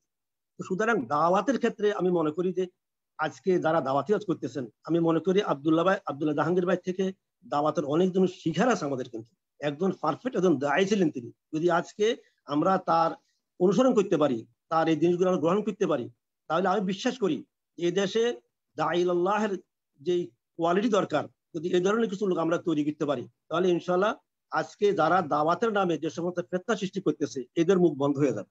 যদি আমরা আমি একবার উনি নিয়ে আসছেন একটা ঘটনায় বলছি, আমি শেষ করে দিচ্ছি। আমি ওনার বাড়ির কাছে 2টা গ্রুপ ওই আল হাদিসের, একজনে মানে আমার হাতুড়ে মানে মুনাজাত দেয়, হাতুড়ে আমার নিমাত বাঁধে, আরেকজনে করেন। যারা মানে আল হাদিসের, যারা মানে আপনার ওই হাত উঠায় না, তারা রাগ করে নামাজ পড়ে না, ফরজ নামাজ বাদ দিছে, নামাজে পড়বো না এই মসজিদে, মসজিদটা মধ্যে আল হাদিসের। তো আমাকে উনি বললেন যে পাঠাই ভাই আপনি বসেন, আপনার রুমে কয়েকজন লোক আসবে। তাহলে কেন? আসবে, বসেন এখানে। আমি রুমে বসে আসছি, দুপুর উপরে নিয়ে আসছে, না আমার সালিশ মানছে, কয় দেখেন ওনার মুরব্বী, ওনাকে রাখলেন। তখন আব্দুল্লাহ জাহাঙ্গীর ভাই বললেন, আচ্ছা ভাই নমাজে জমাতো নামাজ পড়া কি ফরজ না ওয়াজিব নাকি? তো ওয়াজিব। তাহলে আপনারা এই হাত উঠান নিয়ে আপনারা ওয়াজিব তর্ক করে মসজিদ ত্যাগ করেছেন, এটা গুনার কাজ করেছেন। আর ওদেরকে বললেন যে ভাই হাত উঠে নিয়ে আপনারা এত বাড়াবাড়ি করছেন কেন? হাত উঠালে উঠেন, না উঠালে নাই, দুই দলে মিশাই দিলেন, ওই পয়সাটা হয়ে গেল। এই যে মানে তার যে মানে এই যে কোয়ালিটি যেটা ছিল, সেটা আজকে আমাদের ভিতরে নাই। আমি আজকের এই এই অনুষ্ঠানের সম্মানিত যারা ব্যবস্থা করেছেন তাদেরকে আন্তরিক মোবারক জানাচ্ছি। আমি মনে করি যে স্বল্প সময় হলো আব্দুল্লাহ জাহাঙ্গীর ভাইয়ের যে কথাগুলি আসছে, যদি আমরা সামনে আরো প্রোগ্রাম করতে পারি, আর কিছু করতে পারি, তাহলে আব্দুল্লাহ জাহাঙ্গীর ভাইয়ের আসল মানে উদ্দেশ্য লক্ষ্য আমরা বাস্তবায়ন করে আমাদের সুযোগ হবে। আল্লাহ সকলকে তৌফিক দান করুন। আসসালামু আলাইকুম ওয়া রাহমাতুল্লাহি ওয়া বারাকাতুহু। সম্মানিত সুধী মণ্ডলী, আমরা আমাদের আলোচনা অনুষ্ঠান এবং দোয়া অনুষ্ঠানের শেষ পর্যায়ের দিকে চলে গেছি। এখনো বেশ কয়েকজন গুরুত্বপূর্ণ মেহমান, সিনিয়র নেতৃবৃন্দ ওনারা অপেক্ষা করছেন। আমরা আন্তরিকভাবে দুঃখ প্রকাশ করছি। আমরা আশা করছি খুব স্বল্প সময়ের ভিতরে আমরা অনুষ্ঠান শেষ করতে পারবো। আমরা এ পর্যায়ে মরহুমের একজন সরাসরি ছাত্র, যিনি অত্যন্ত তরুণ গবেষক এবং দায়ী ইলাল্লাহ এর ময়দানে কাজ করে যাচ্ছেন, ছাত্র হিসেবে শিক্ষককে কিভাবে উনি দেখেছেন, এই বিষয়টি আমরা ওনার কাছ থেকে এখন জানতে চেষ্টা করব। শেখ আব্দুল হাই মোহাম্মদ সাইফুল্লাহ হাফিজাহুল্লাহ শিক্ষক হিসেবে যেমন ছিলেন, ডক্টর আব্দুল্লাহ জাহাঙ্গীর রহিমাহুল্লাহ সংক্ষিপ্ত পরিসরে আলোচনা রাখার জন্য মুহতারামকে অনুরোধ করছি। আসসালামু আলাইকুম ওয়া রাহমাতুল্লাহি ওয়া বারাকাতুহু। আলহামদুলিল্লাহ ওয়াসসালাতু ওয়াসসালামু আলা রাসূলিল্লাহি ওয়া বা'দ। ফাকাদ ক্বালা আল্লাহু সুবহানাহু ওয়া তাআলা ফি কালামিহিল মাজিদ ওয়া ফি ফুরকানিল হামিদ। আউযু বিল্লাহি মিনাশ শাইতানির রাজীম। ওয়া মা আরসালনা মির রাসূলিন ইল্লা বিলিসানি কওমিহি ইলা আখিরিল আয়াহ। আল্লাহ রাব্বুল আলামিনের কাছে সর্বাগ্রে কৃতজ্ঞ হচ্ছি যে আল্লাহ রাব্বুল আলামিন আমাদেরকে আজকের এই সুন্দর একটি মাজলিসে আমাদেরকে একত্রিত করেছেন। আর এই মাজলিসের যতগুলি মানুষ আমরা যারা স্ক্রিনে দেখছি, যাদের নাম আমরা ফ্লায়ারে দেখেছি, অধিকাংশই হচ্ছেন আমাদের উস্তাদ এবং আলহামদুলিল্লাহ তারা প্রত্যেকেই আলহামদুলিল্লাহ স্ব ক্ষেত্রে এমন উজ্জ্বল নক্ষত্র, যাদের মধ্যে সবচেয়ে ছোট্ট মানুষ হচ্ছে আমি। কিন্তু আমার বিশ্ববিদ্যালয় জীবনের প্রথম উস্তাদ, আজকের এই উদ্বোধনী বক্তব্য যিনি দিয়েছেন professor doctor Ruhul Amin sir আছেন, আমরা যারা তাকে চিনি, তিনি হচ্ছেন আমার প্রথম শিক্ষক ছিলেন বিশ্ববিদ্যালয়ে। স্যার আমাকে বলেছিলেন যে সাইফুল্লাহ, তোমার যদি শারীরিক সুস্থতা থাকে তাহলে কিছু কথা বলবে। সেই হিসাবে আমি এখানে কথা বলতে পেরে মনে করছি যে আপনাদের কিছু দোয়া পাওয়ার আল্লাহ রাব্বুল আমিন আমাকে একটু সুযোগ করে দিয়েছেন। আমি একদম সংক্ষিপ্ত সময়ে কিছু কথা বলতে চাই। আব্দুল্লাহ জাহাঙ্গীর রহিমাহুল্লাহকে বিশ্ববিদ্যালয়ে 2004 সালে যাওয়ার পরে আমি শিক্ষক হিসেবে পেয়েছি, কিন্তু তারও 10 বছর আগের থেকে স্যারের সাথে আমাদের পারিবারিক যোগাযোগ ছিল এবং স্যারের সাথে আমাদের পরিচয় ছিল। কিন্তু যে পরিচয়টা এর আগ পর্যন্ত ছিল সেটা একটা ভিন্ন রকম পরিচয় তার সাথে ছিল। কিন্তু বিশ্ববিদ্যালয়ে যখন গেলাম, বিশেষত বিশ্ববিদ্যালয়ে চান্স পাওয়া এবং বিশ্ববিদ্যালয়ে ঢোকার পরে যখন তার দর্শে আমরা বসতে শুরু করলাম, সেই সময়ে আপনাদের কাছে বলতে আমাদের দ্বিধা নাই, স্যার আমাদের জন্য দুটো কোর্স প্রথম আমাদেরকে পড়াতেন। একটি হচ্ছে যে আমাদের জন্য আরবির যে গ্রামার, এই গ্রামার আমাদেরকে মুজাক্কারাতুন নাহু যেটা বলতো সেটার ক্লাস করিয়েছেন এবং ইংরেজি আমাদেরকে পড়াতেন। তো স্যার যখন আমাদের ক্লাসের মধ্যে আসলাম, আমি যেহেতু বলতে চাচ্ছি যে শিক্ষক হিসাবে আমরা কেমন পেয়েছিলাম তাকে, স্যার আমাদের ক্লাসে আসার পরে প্রথম আমাদের মনে আছে 15টা ক্লাস, মোর দেন 15 ক্লাস স্যার আমাদের যে ক্লাস করিয়েছিলেন, এই ক্লাসে যে সাবজেক্ট স্যারের ছিল সেই সাবজেক্টের কোনো পড়ালেখাই স্যার করার নাই, আমাদেরকে ওই বইয়ের সাথেও পরিচিত করার নাই। স্যার আসার পর থেকে আমাদেরকে প্রথমে নিয়ত বিশুদ্ধ করা স্যার আমাদেরকে শিখাতে শুরু করলেন।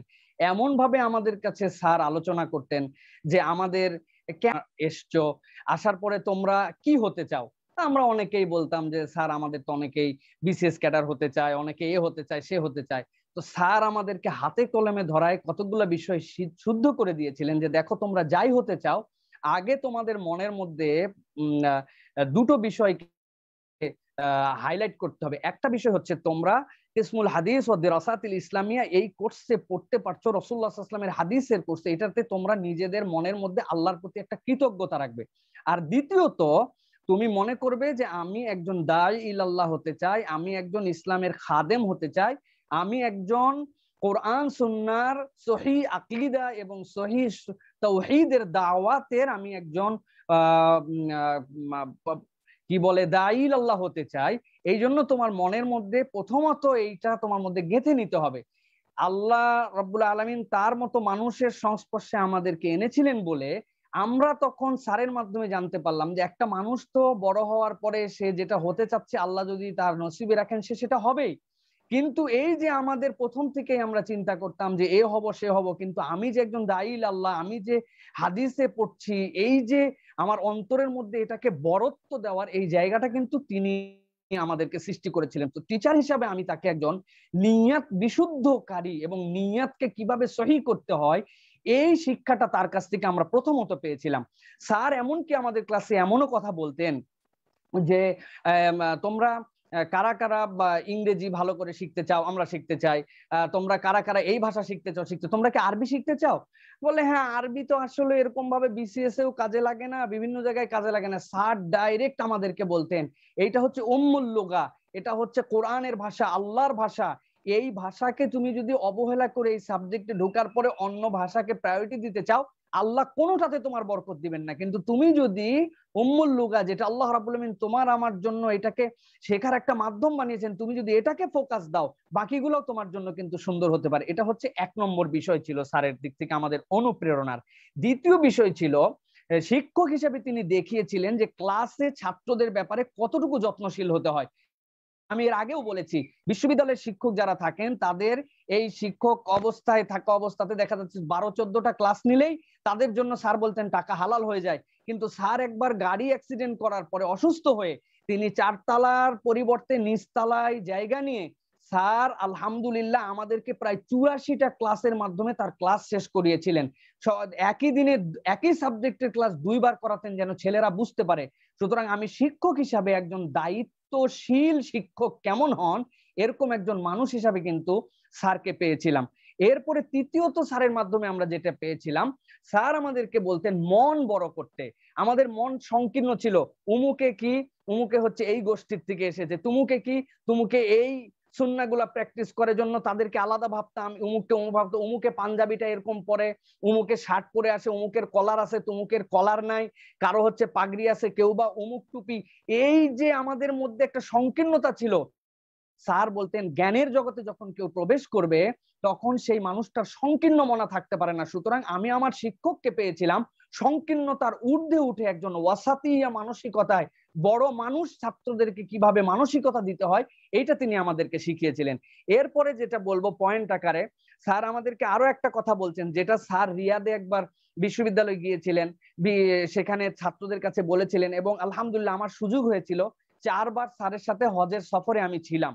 স্যারের সাথে আমি কম বেশি হজের সব জায়গায় থেকেছি। সেই ক্ষেত্রে আমরা দেখেছি স্যার ছাত্রদেরকে সবসময় নসিহতে একটা বলতেন, হেরে গেছি আমাকে দিয়ে হবে না, এই মানসিকতাটা ত্যাগ করে ফেলতে বলতেন। বলতেন এটা ইসলামিক মানসিকতা নয়, তালেবে এলেমের মানসিকতা এটা হতে পারে না। 2 নম্বরে স্যার বলতেন যে যেটাতে তুমি শিখছো এই শেখাতে তোমার অন্তরে একটা সাড়া দিতে হবে যে এই বিষয়টা আমি কনফিডেন্টলি খুব ভালো করে জানি। আমাদের বাংলাদেশে একটা কথা প্রচলিত আছে, মাল্টি স্কিল, মানে কিছুই পারে না সবগুলা কিছু কিছু পারে, কোনোটাই ভালো করে পারে না কিন্তু সবগুলা কিছু কিছু পারে। স্যার বলতেন খবরদার এই মানসিকতাটা তোমরা ফেলে দাও, যে কোনো একটা বিষয়ে বুকে হাত দিয়ে তোমাকে বলতে হবে আলহামদুলিল্লাহ আমি এই বিষয়টাই পারদর্শী, এই বিষয়টার আদ্যপান্ত আমি জানি। এই জন্য স্যার আমাদেরকে বলতেন যে কিছু পারি না এরকম না, বরং যা শিখছো ভালো করে শিখো। এইটা স্যার নিজের জীবন দিয়ে বুঝাতেন। আমরা সকলেই জানি, এটা সকলের কাছে জানা কথা। স্যার বলতেন আমি আড্ডা অত দিতাম না। আমি যখন জামিল ইমামে পড়তাম, জামিল ইমামে আমার ঘর থেকে অনেক দূরে ছিল লাইব্রেরি, কিন্তু লাইব্রেরিতে এত বেশি পড়ে থাকতাম যে আমার সাবজেক্টের বাহিরেও যত বই আছে একটা বই ছিল না মনে হয় আমার যে এই বইটা আমি হাত দিয়ে নাড়ি নাই। এই জন্য কোনো ছাত্রদের আপডেট হওয়ার আগে, এখন তো কম্পিউটারাইজড, এর আগে কোনো বই খোঁজার প্রয়োজন পড়লে লাইব্রেরিয়ানের কাছে জিজ্ঞাসা না করে তারা এসে স্যারকে বলতো যে খন্দকার বলো তো এই বইটা কোথায় আছে। স্যার বলতেন তোমরা পড়ো, তোমরা শেখো, পড়ার ক্ষেত্রে আমাদেরকে উৎসাহ দিতেন। এরপরে আরেকটা বিষয় আমাদেরকে খুব করে স্যার বলেছেন যে আয়াতে কারিমা আমি তেলাওয়াত করেছি, সেটা হচ্ছে বাংলাদেশে যারা আমাদের আলেম ওলামা তাদেরকে স্যার বলতেন তোমরা মাতৃভাষার উপর গুরুত্ব দাও। আল্লাহ পৃথিবীর সব নবী রাসূলকে উক্ত জাতির মাতৃভাষা দিয়ে প্রেরণ করেছেন, আর প্রত্যেক কওমের কাছে আল্লাহ রাব্বুল আলামিন নবী রাসূল প্রেরণ করেছেন। তাহলে তোমরা সেই নবীর ওয়ারিস হিসাবে কেন তোমরা মাতৃভাষায় অবহেলা করো? একজন মাতৃভাষা জানে না, সুন্দর করে আলেম কিভাবে লিখতে হয়, বিশুদ্ধ বানান কি হবে এটা তিনি জানেন না, মাতৃভাষায় তিনি কিতাব জানেন না, হয়তোবা তিনি অন্য ভাষায় বিশাল ব্যুৎপত্তি অর্জন করেছেন, তৃতীয় ভাষা যেগুলি তার, চতুর্থ ভাষা, কিন্তু তিনি তার মায়ের ভাষা জানেন না। স্যার এই জন্য আমাদেরকে বলতেন মাতৃভাষা শেখো। আমার শিক্ষককে আমি পেয়েছিলাম যে মাতৃভাষা আমাদেরকে শিখাতেন। ইভেন আপনাদের কাছে একটা উদাহরণ দিয়ে বলে রাখি, সরিয়া হ বয়াকার দন্তান্ন আহ্বান আমরা বলতাম, স্যার আমাদেরকে বাংলা শিখাতেন। তিনি কিন্তু অনেক সময় ঝিনাইদার টানে কথা বলতেন, কিন্তু বলতেন তিনি যে না, কিন্তু তোমাকে এটা জানতে হবে যে এইটার বেসিকটা কি, এইটা আহ্বান না, এটা আহ্বান। স্যার আমাদেরকে শিখিয়েছেন এইভাবে যে মাতৃভাষার স্যার কেমন করে লিখতে হবে আমাদেরকে শেখাতেন। সুতরাং ছাত্রের জন্য মাতৃভাষার গুরুত্ব শিক্ষার ক্ষেত্রে স্যার বড় বেশি আমাদেরকে উৎসাহ দিতেন।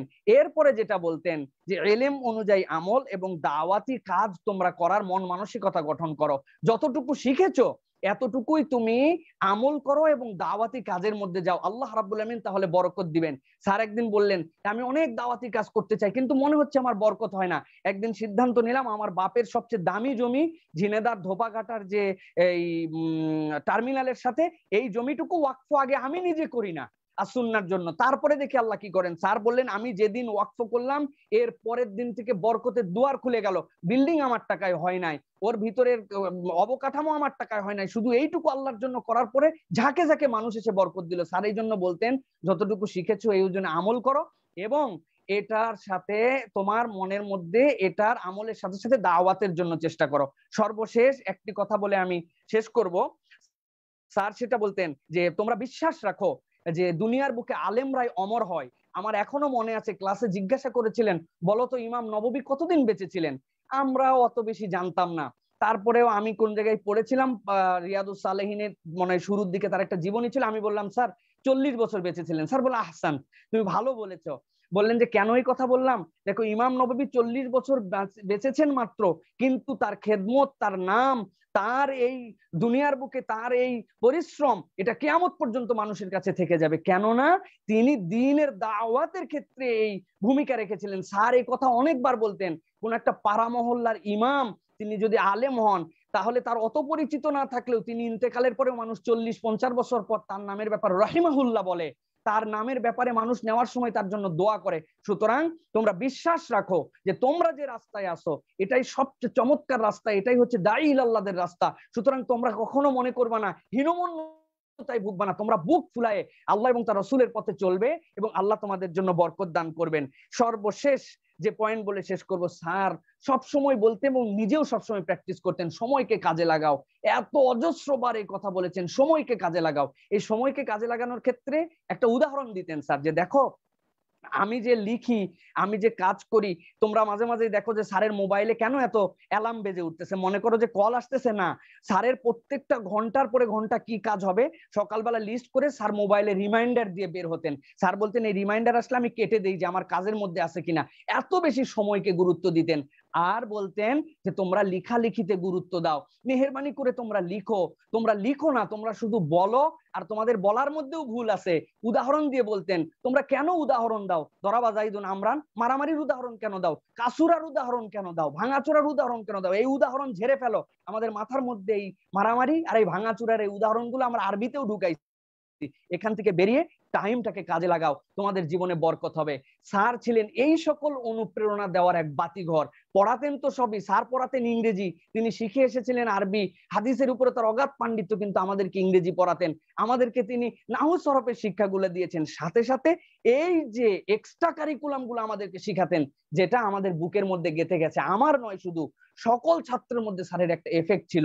সুতরাং আমি বলবো আমি আমার স্যারকে পেয়েছিলাম একজন অনুপ্রেরণার বাতিঘর হিসাবে, যেই বাতিটা জ্বলতেই আছে এবং ইনশাআল্লাহ এই বাতিটা কিয়ামত পর্যন্ত আল্লাহ রাব্বুল আলামিন তার ইলমের ধারাবাহিকতায় চালু রাখবেন। যেহেতু স্যারই বলেছিলেন বিশ্বাস রাখো আলেমরাই অমর হয়।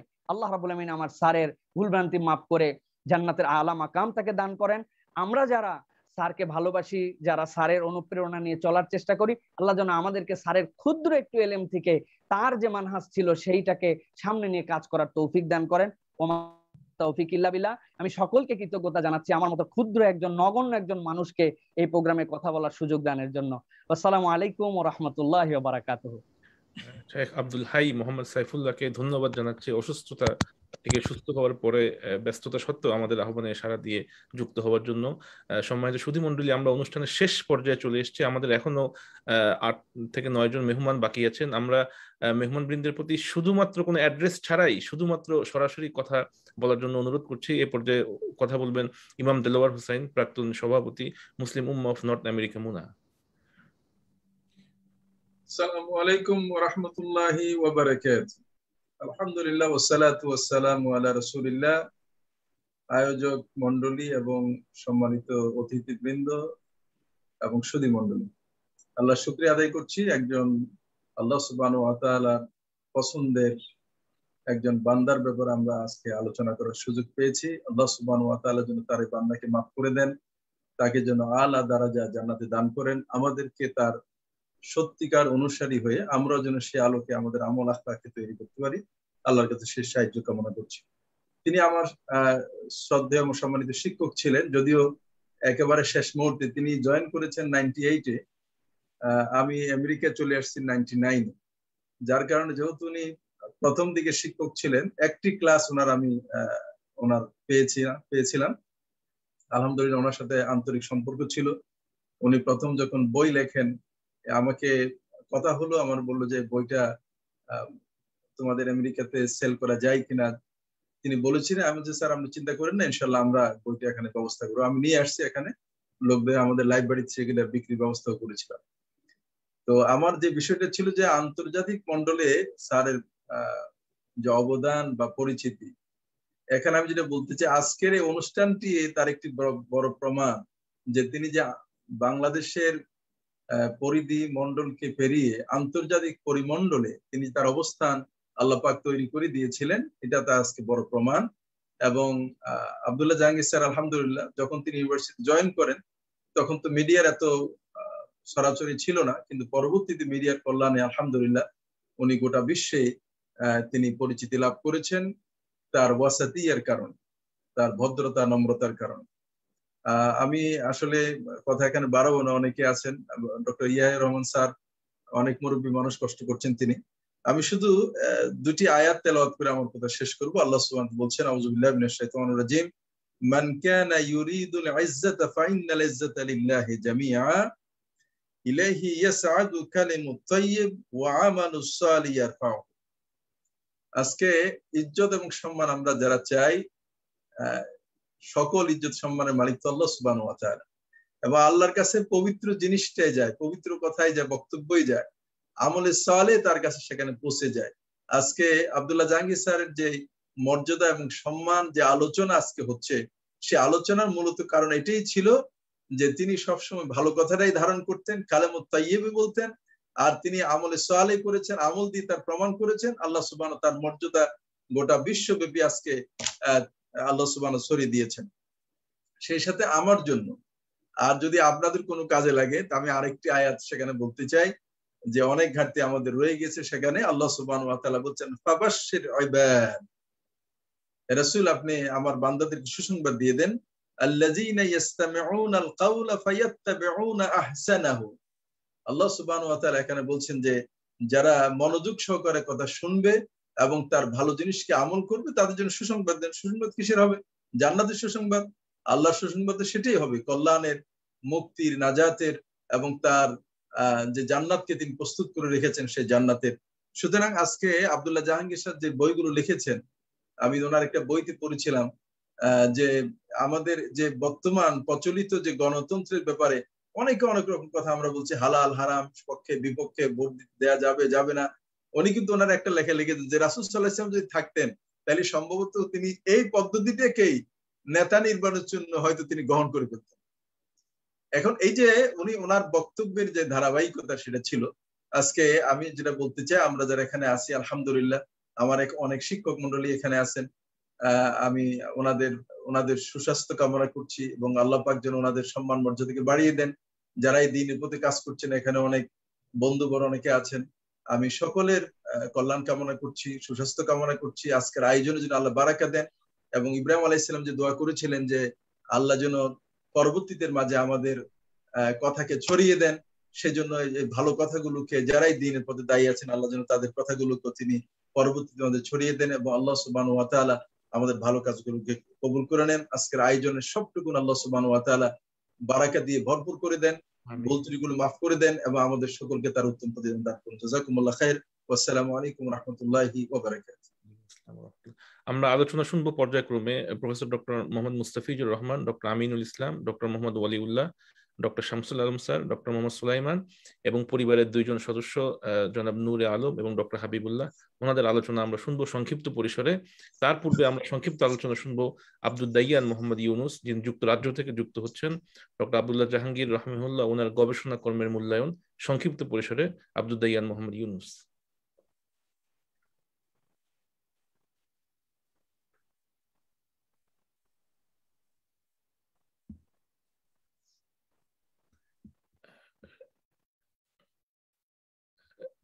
এ পর্যায়ে আহ্বান করছি প্রফেসর ডক্টর মোহাম্মদ মুস্তাফিজুর রহমান, সাধারণ সম্পাদক, ইসলামী বিশ্ববিদ্যালয় শিক্ষক সমিতি। أعوذ بالله من الشيطان الرجيم بسم الله الرحمن الرحيم قال الله تعالى في كلامه المجيد ومن أحسن قولا ممن دعا إلى الله وعمل صالحا وقال إنني من المسلمين صدق الله العظيم। ওয়ার্ল্ড মুসলিম হেরিটেজ রিসার্চ সেন্টার কর্তৃক আয়োজিত আজকের এই আব্দুল্লাহ জাহাঙ্গীর রাহিমাহুল্লাহর জীবন কর্মের আলোচনা সভা সম্মানিত সভাপতি, সম্মানিত অতিথিবৃন্দ, সম্মানিত দর্শক শ্রোতাবৃন্দ, আসসালামু আলাইকুম ওয়া রাহমাতুল্লাহ। আসলে সময় অত্যন্ত কম, আমরা অনেক গুরুত্বপূর্ণ আলোচনা শুনেছি। ইসলামী বিশ্ববিদ্যালয়ে স্যার জয়েন করেছেন 1998 সালে। আমার পুরা ছাত্র জীবনটাই ওনার সঙ্গ পাওয়ার সুযোগ হয়েছে, পাশাপাশি ওনার মৃত্যু অবধি ছাত্র জীবন শেষে শিক্ষকতার একজন শ্রদ্ধাভাজন সহকর্মী হিসেবে ওনার সাথে থাকার সুযোগ হয়েছে। তো আলহামদুলিল্লাহ, এটা আমার বড় সৌভাগ্যের বিষয়। আজকে তার আলোচনা সারা বিশ্বমে ছড়িয়ে পড়েছে। তার একজন নগণ্য ছাত্র হতে পেরে এবং সহকর্মী হতে পেরে আমি নিজেকে অত্যন্ত গর্ববোধ করছি। তো আসলে আমাকে যে বিষয়টার প্রতি একটু দৃষ্টি আকর্ষণ করা হয়েছে, ইসলামী বিশ্ববিদ্যালয়ের উন্নয়নে আব্দুল্লাহ জাহাঙ্গীর রাহিমাহুল্লাহর অবদান। তো আসলে অবদান বলতে যেটা বোঝায়, উনি যেহেতু কোনো প্রশাসনিক দায়িত্ব পালন করেননি, সেক্ষেত্রে অবকাঠামোগত উন্নয়ন সহ অন্যান্য দিকে ওনার তেমন কোনো অবদান না থাকলেও তিনি যে উন্নয়নটা সাধন করেছেন ইসলামী বিশ্ববিদ্যালয়ের মাধ্যমে এবং ইসলামী বিশ্ববিদ্যালয়ের ছাত্রদের মধ্যে মনস্তাত্ত্বিক যে উন্নয়ন, আকীদাগত যে উন্নয়ন করেছেন, এটা কিন্তু একটা অবিস্মরণীয় উন্নয়ন।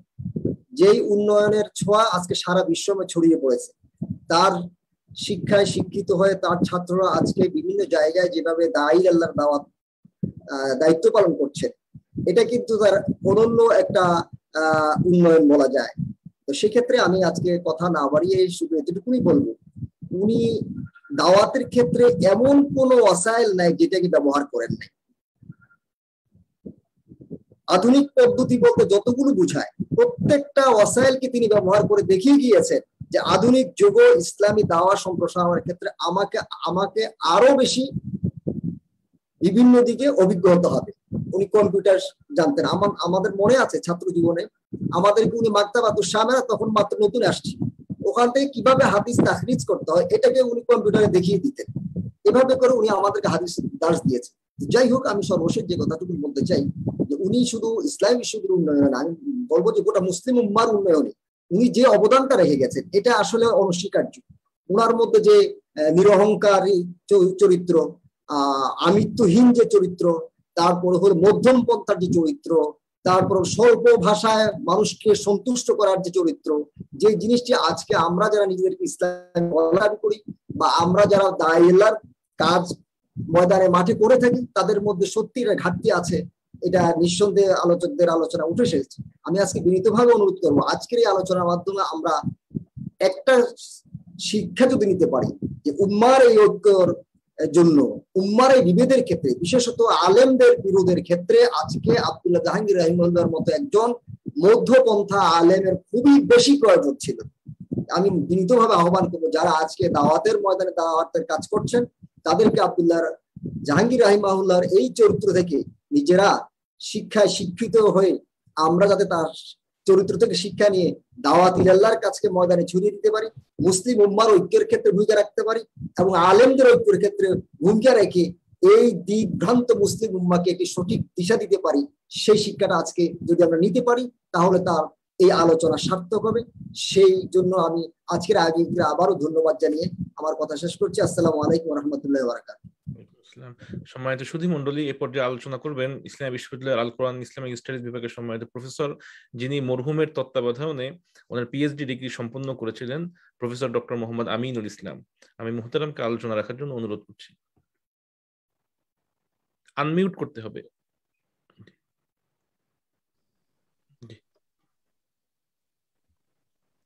সাউন্ড শোনা যাচ্ছে না।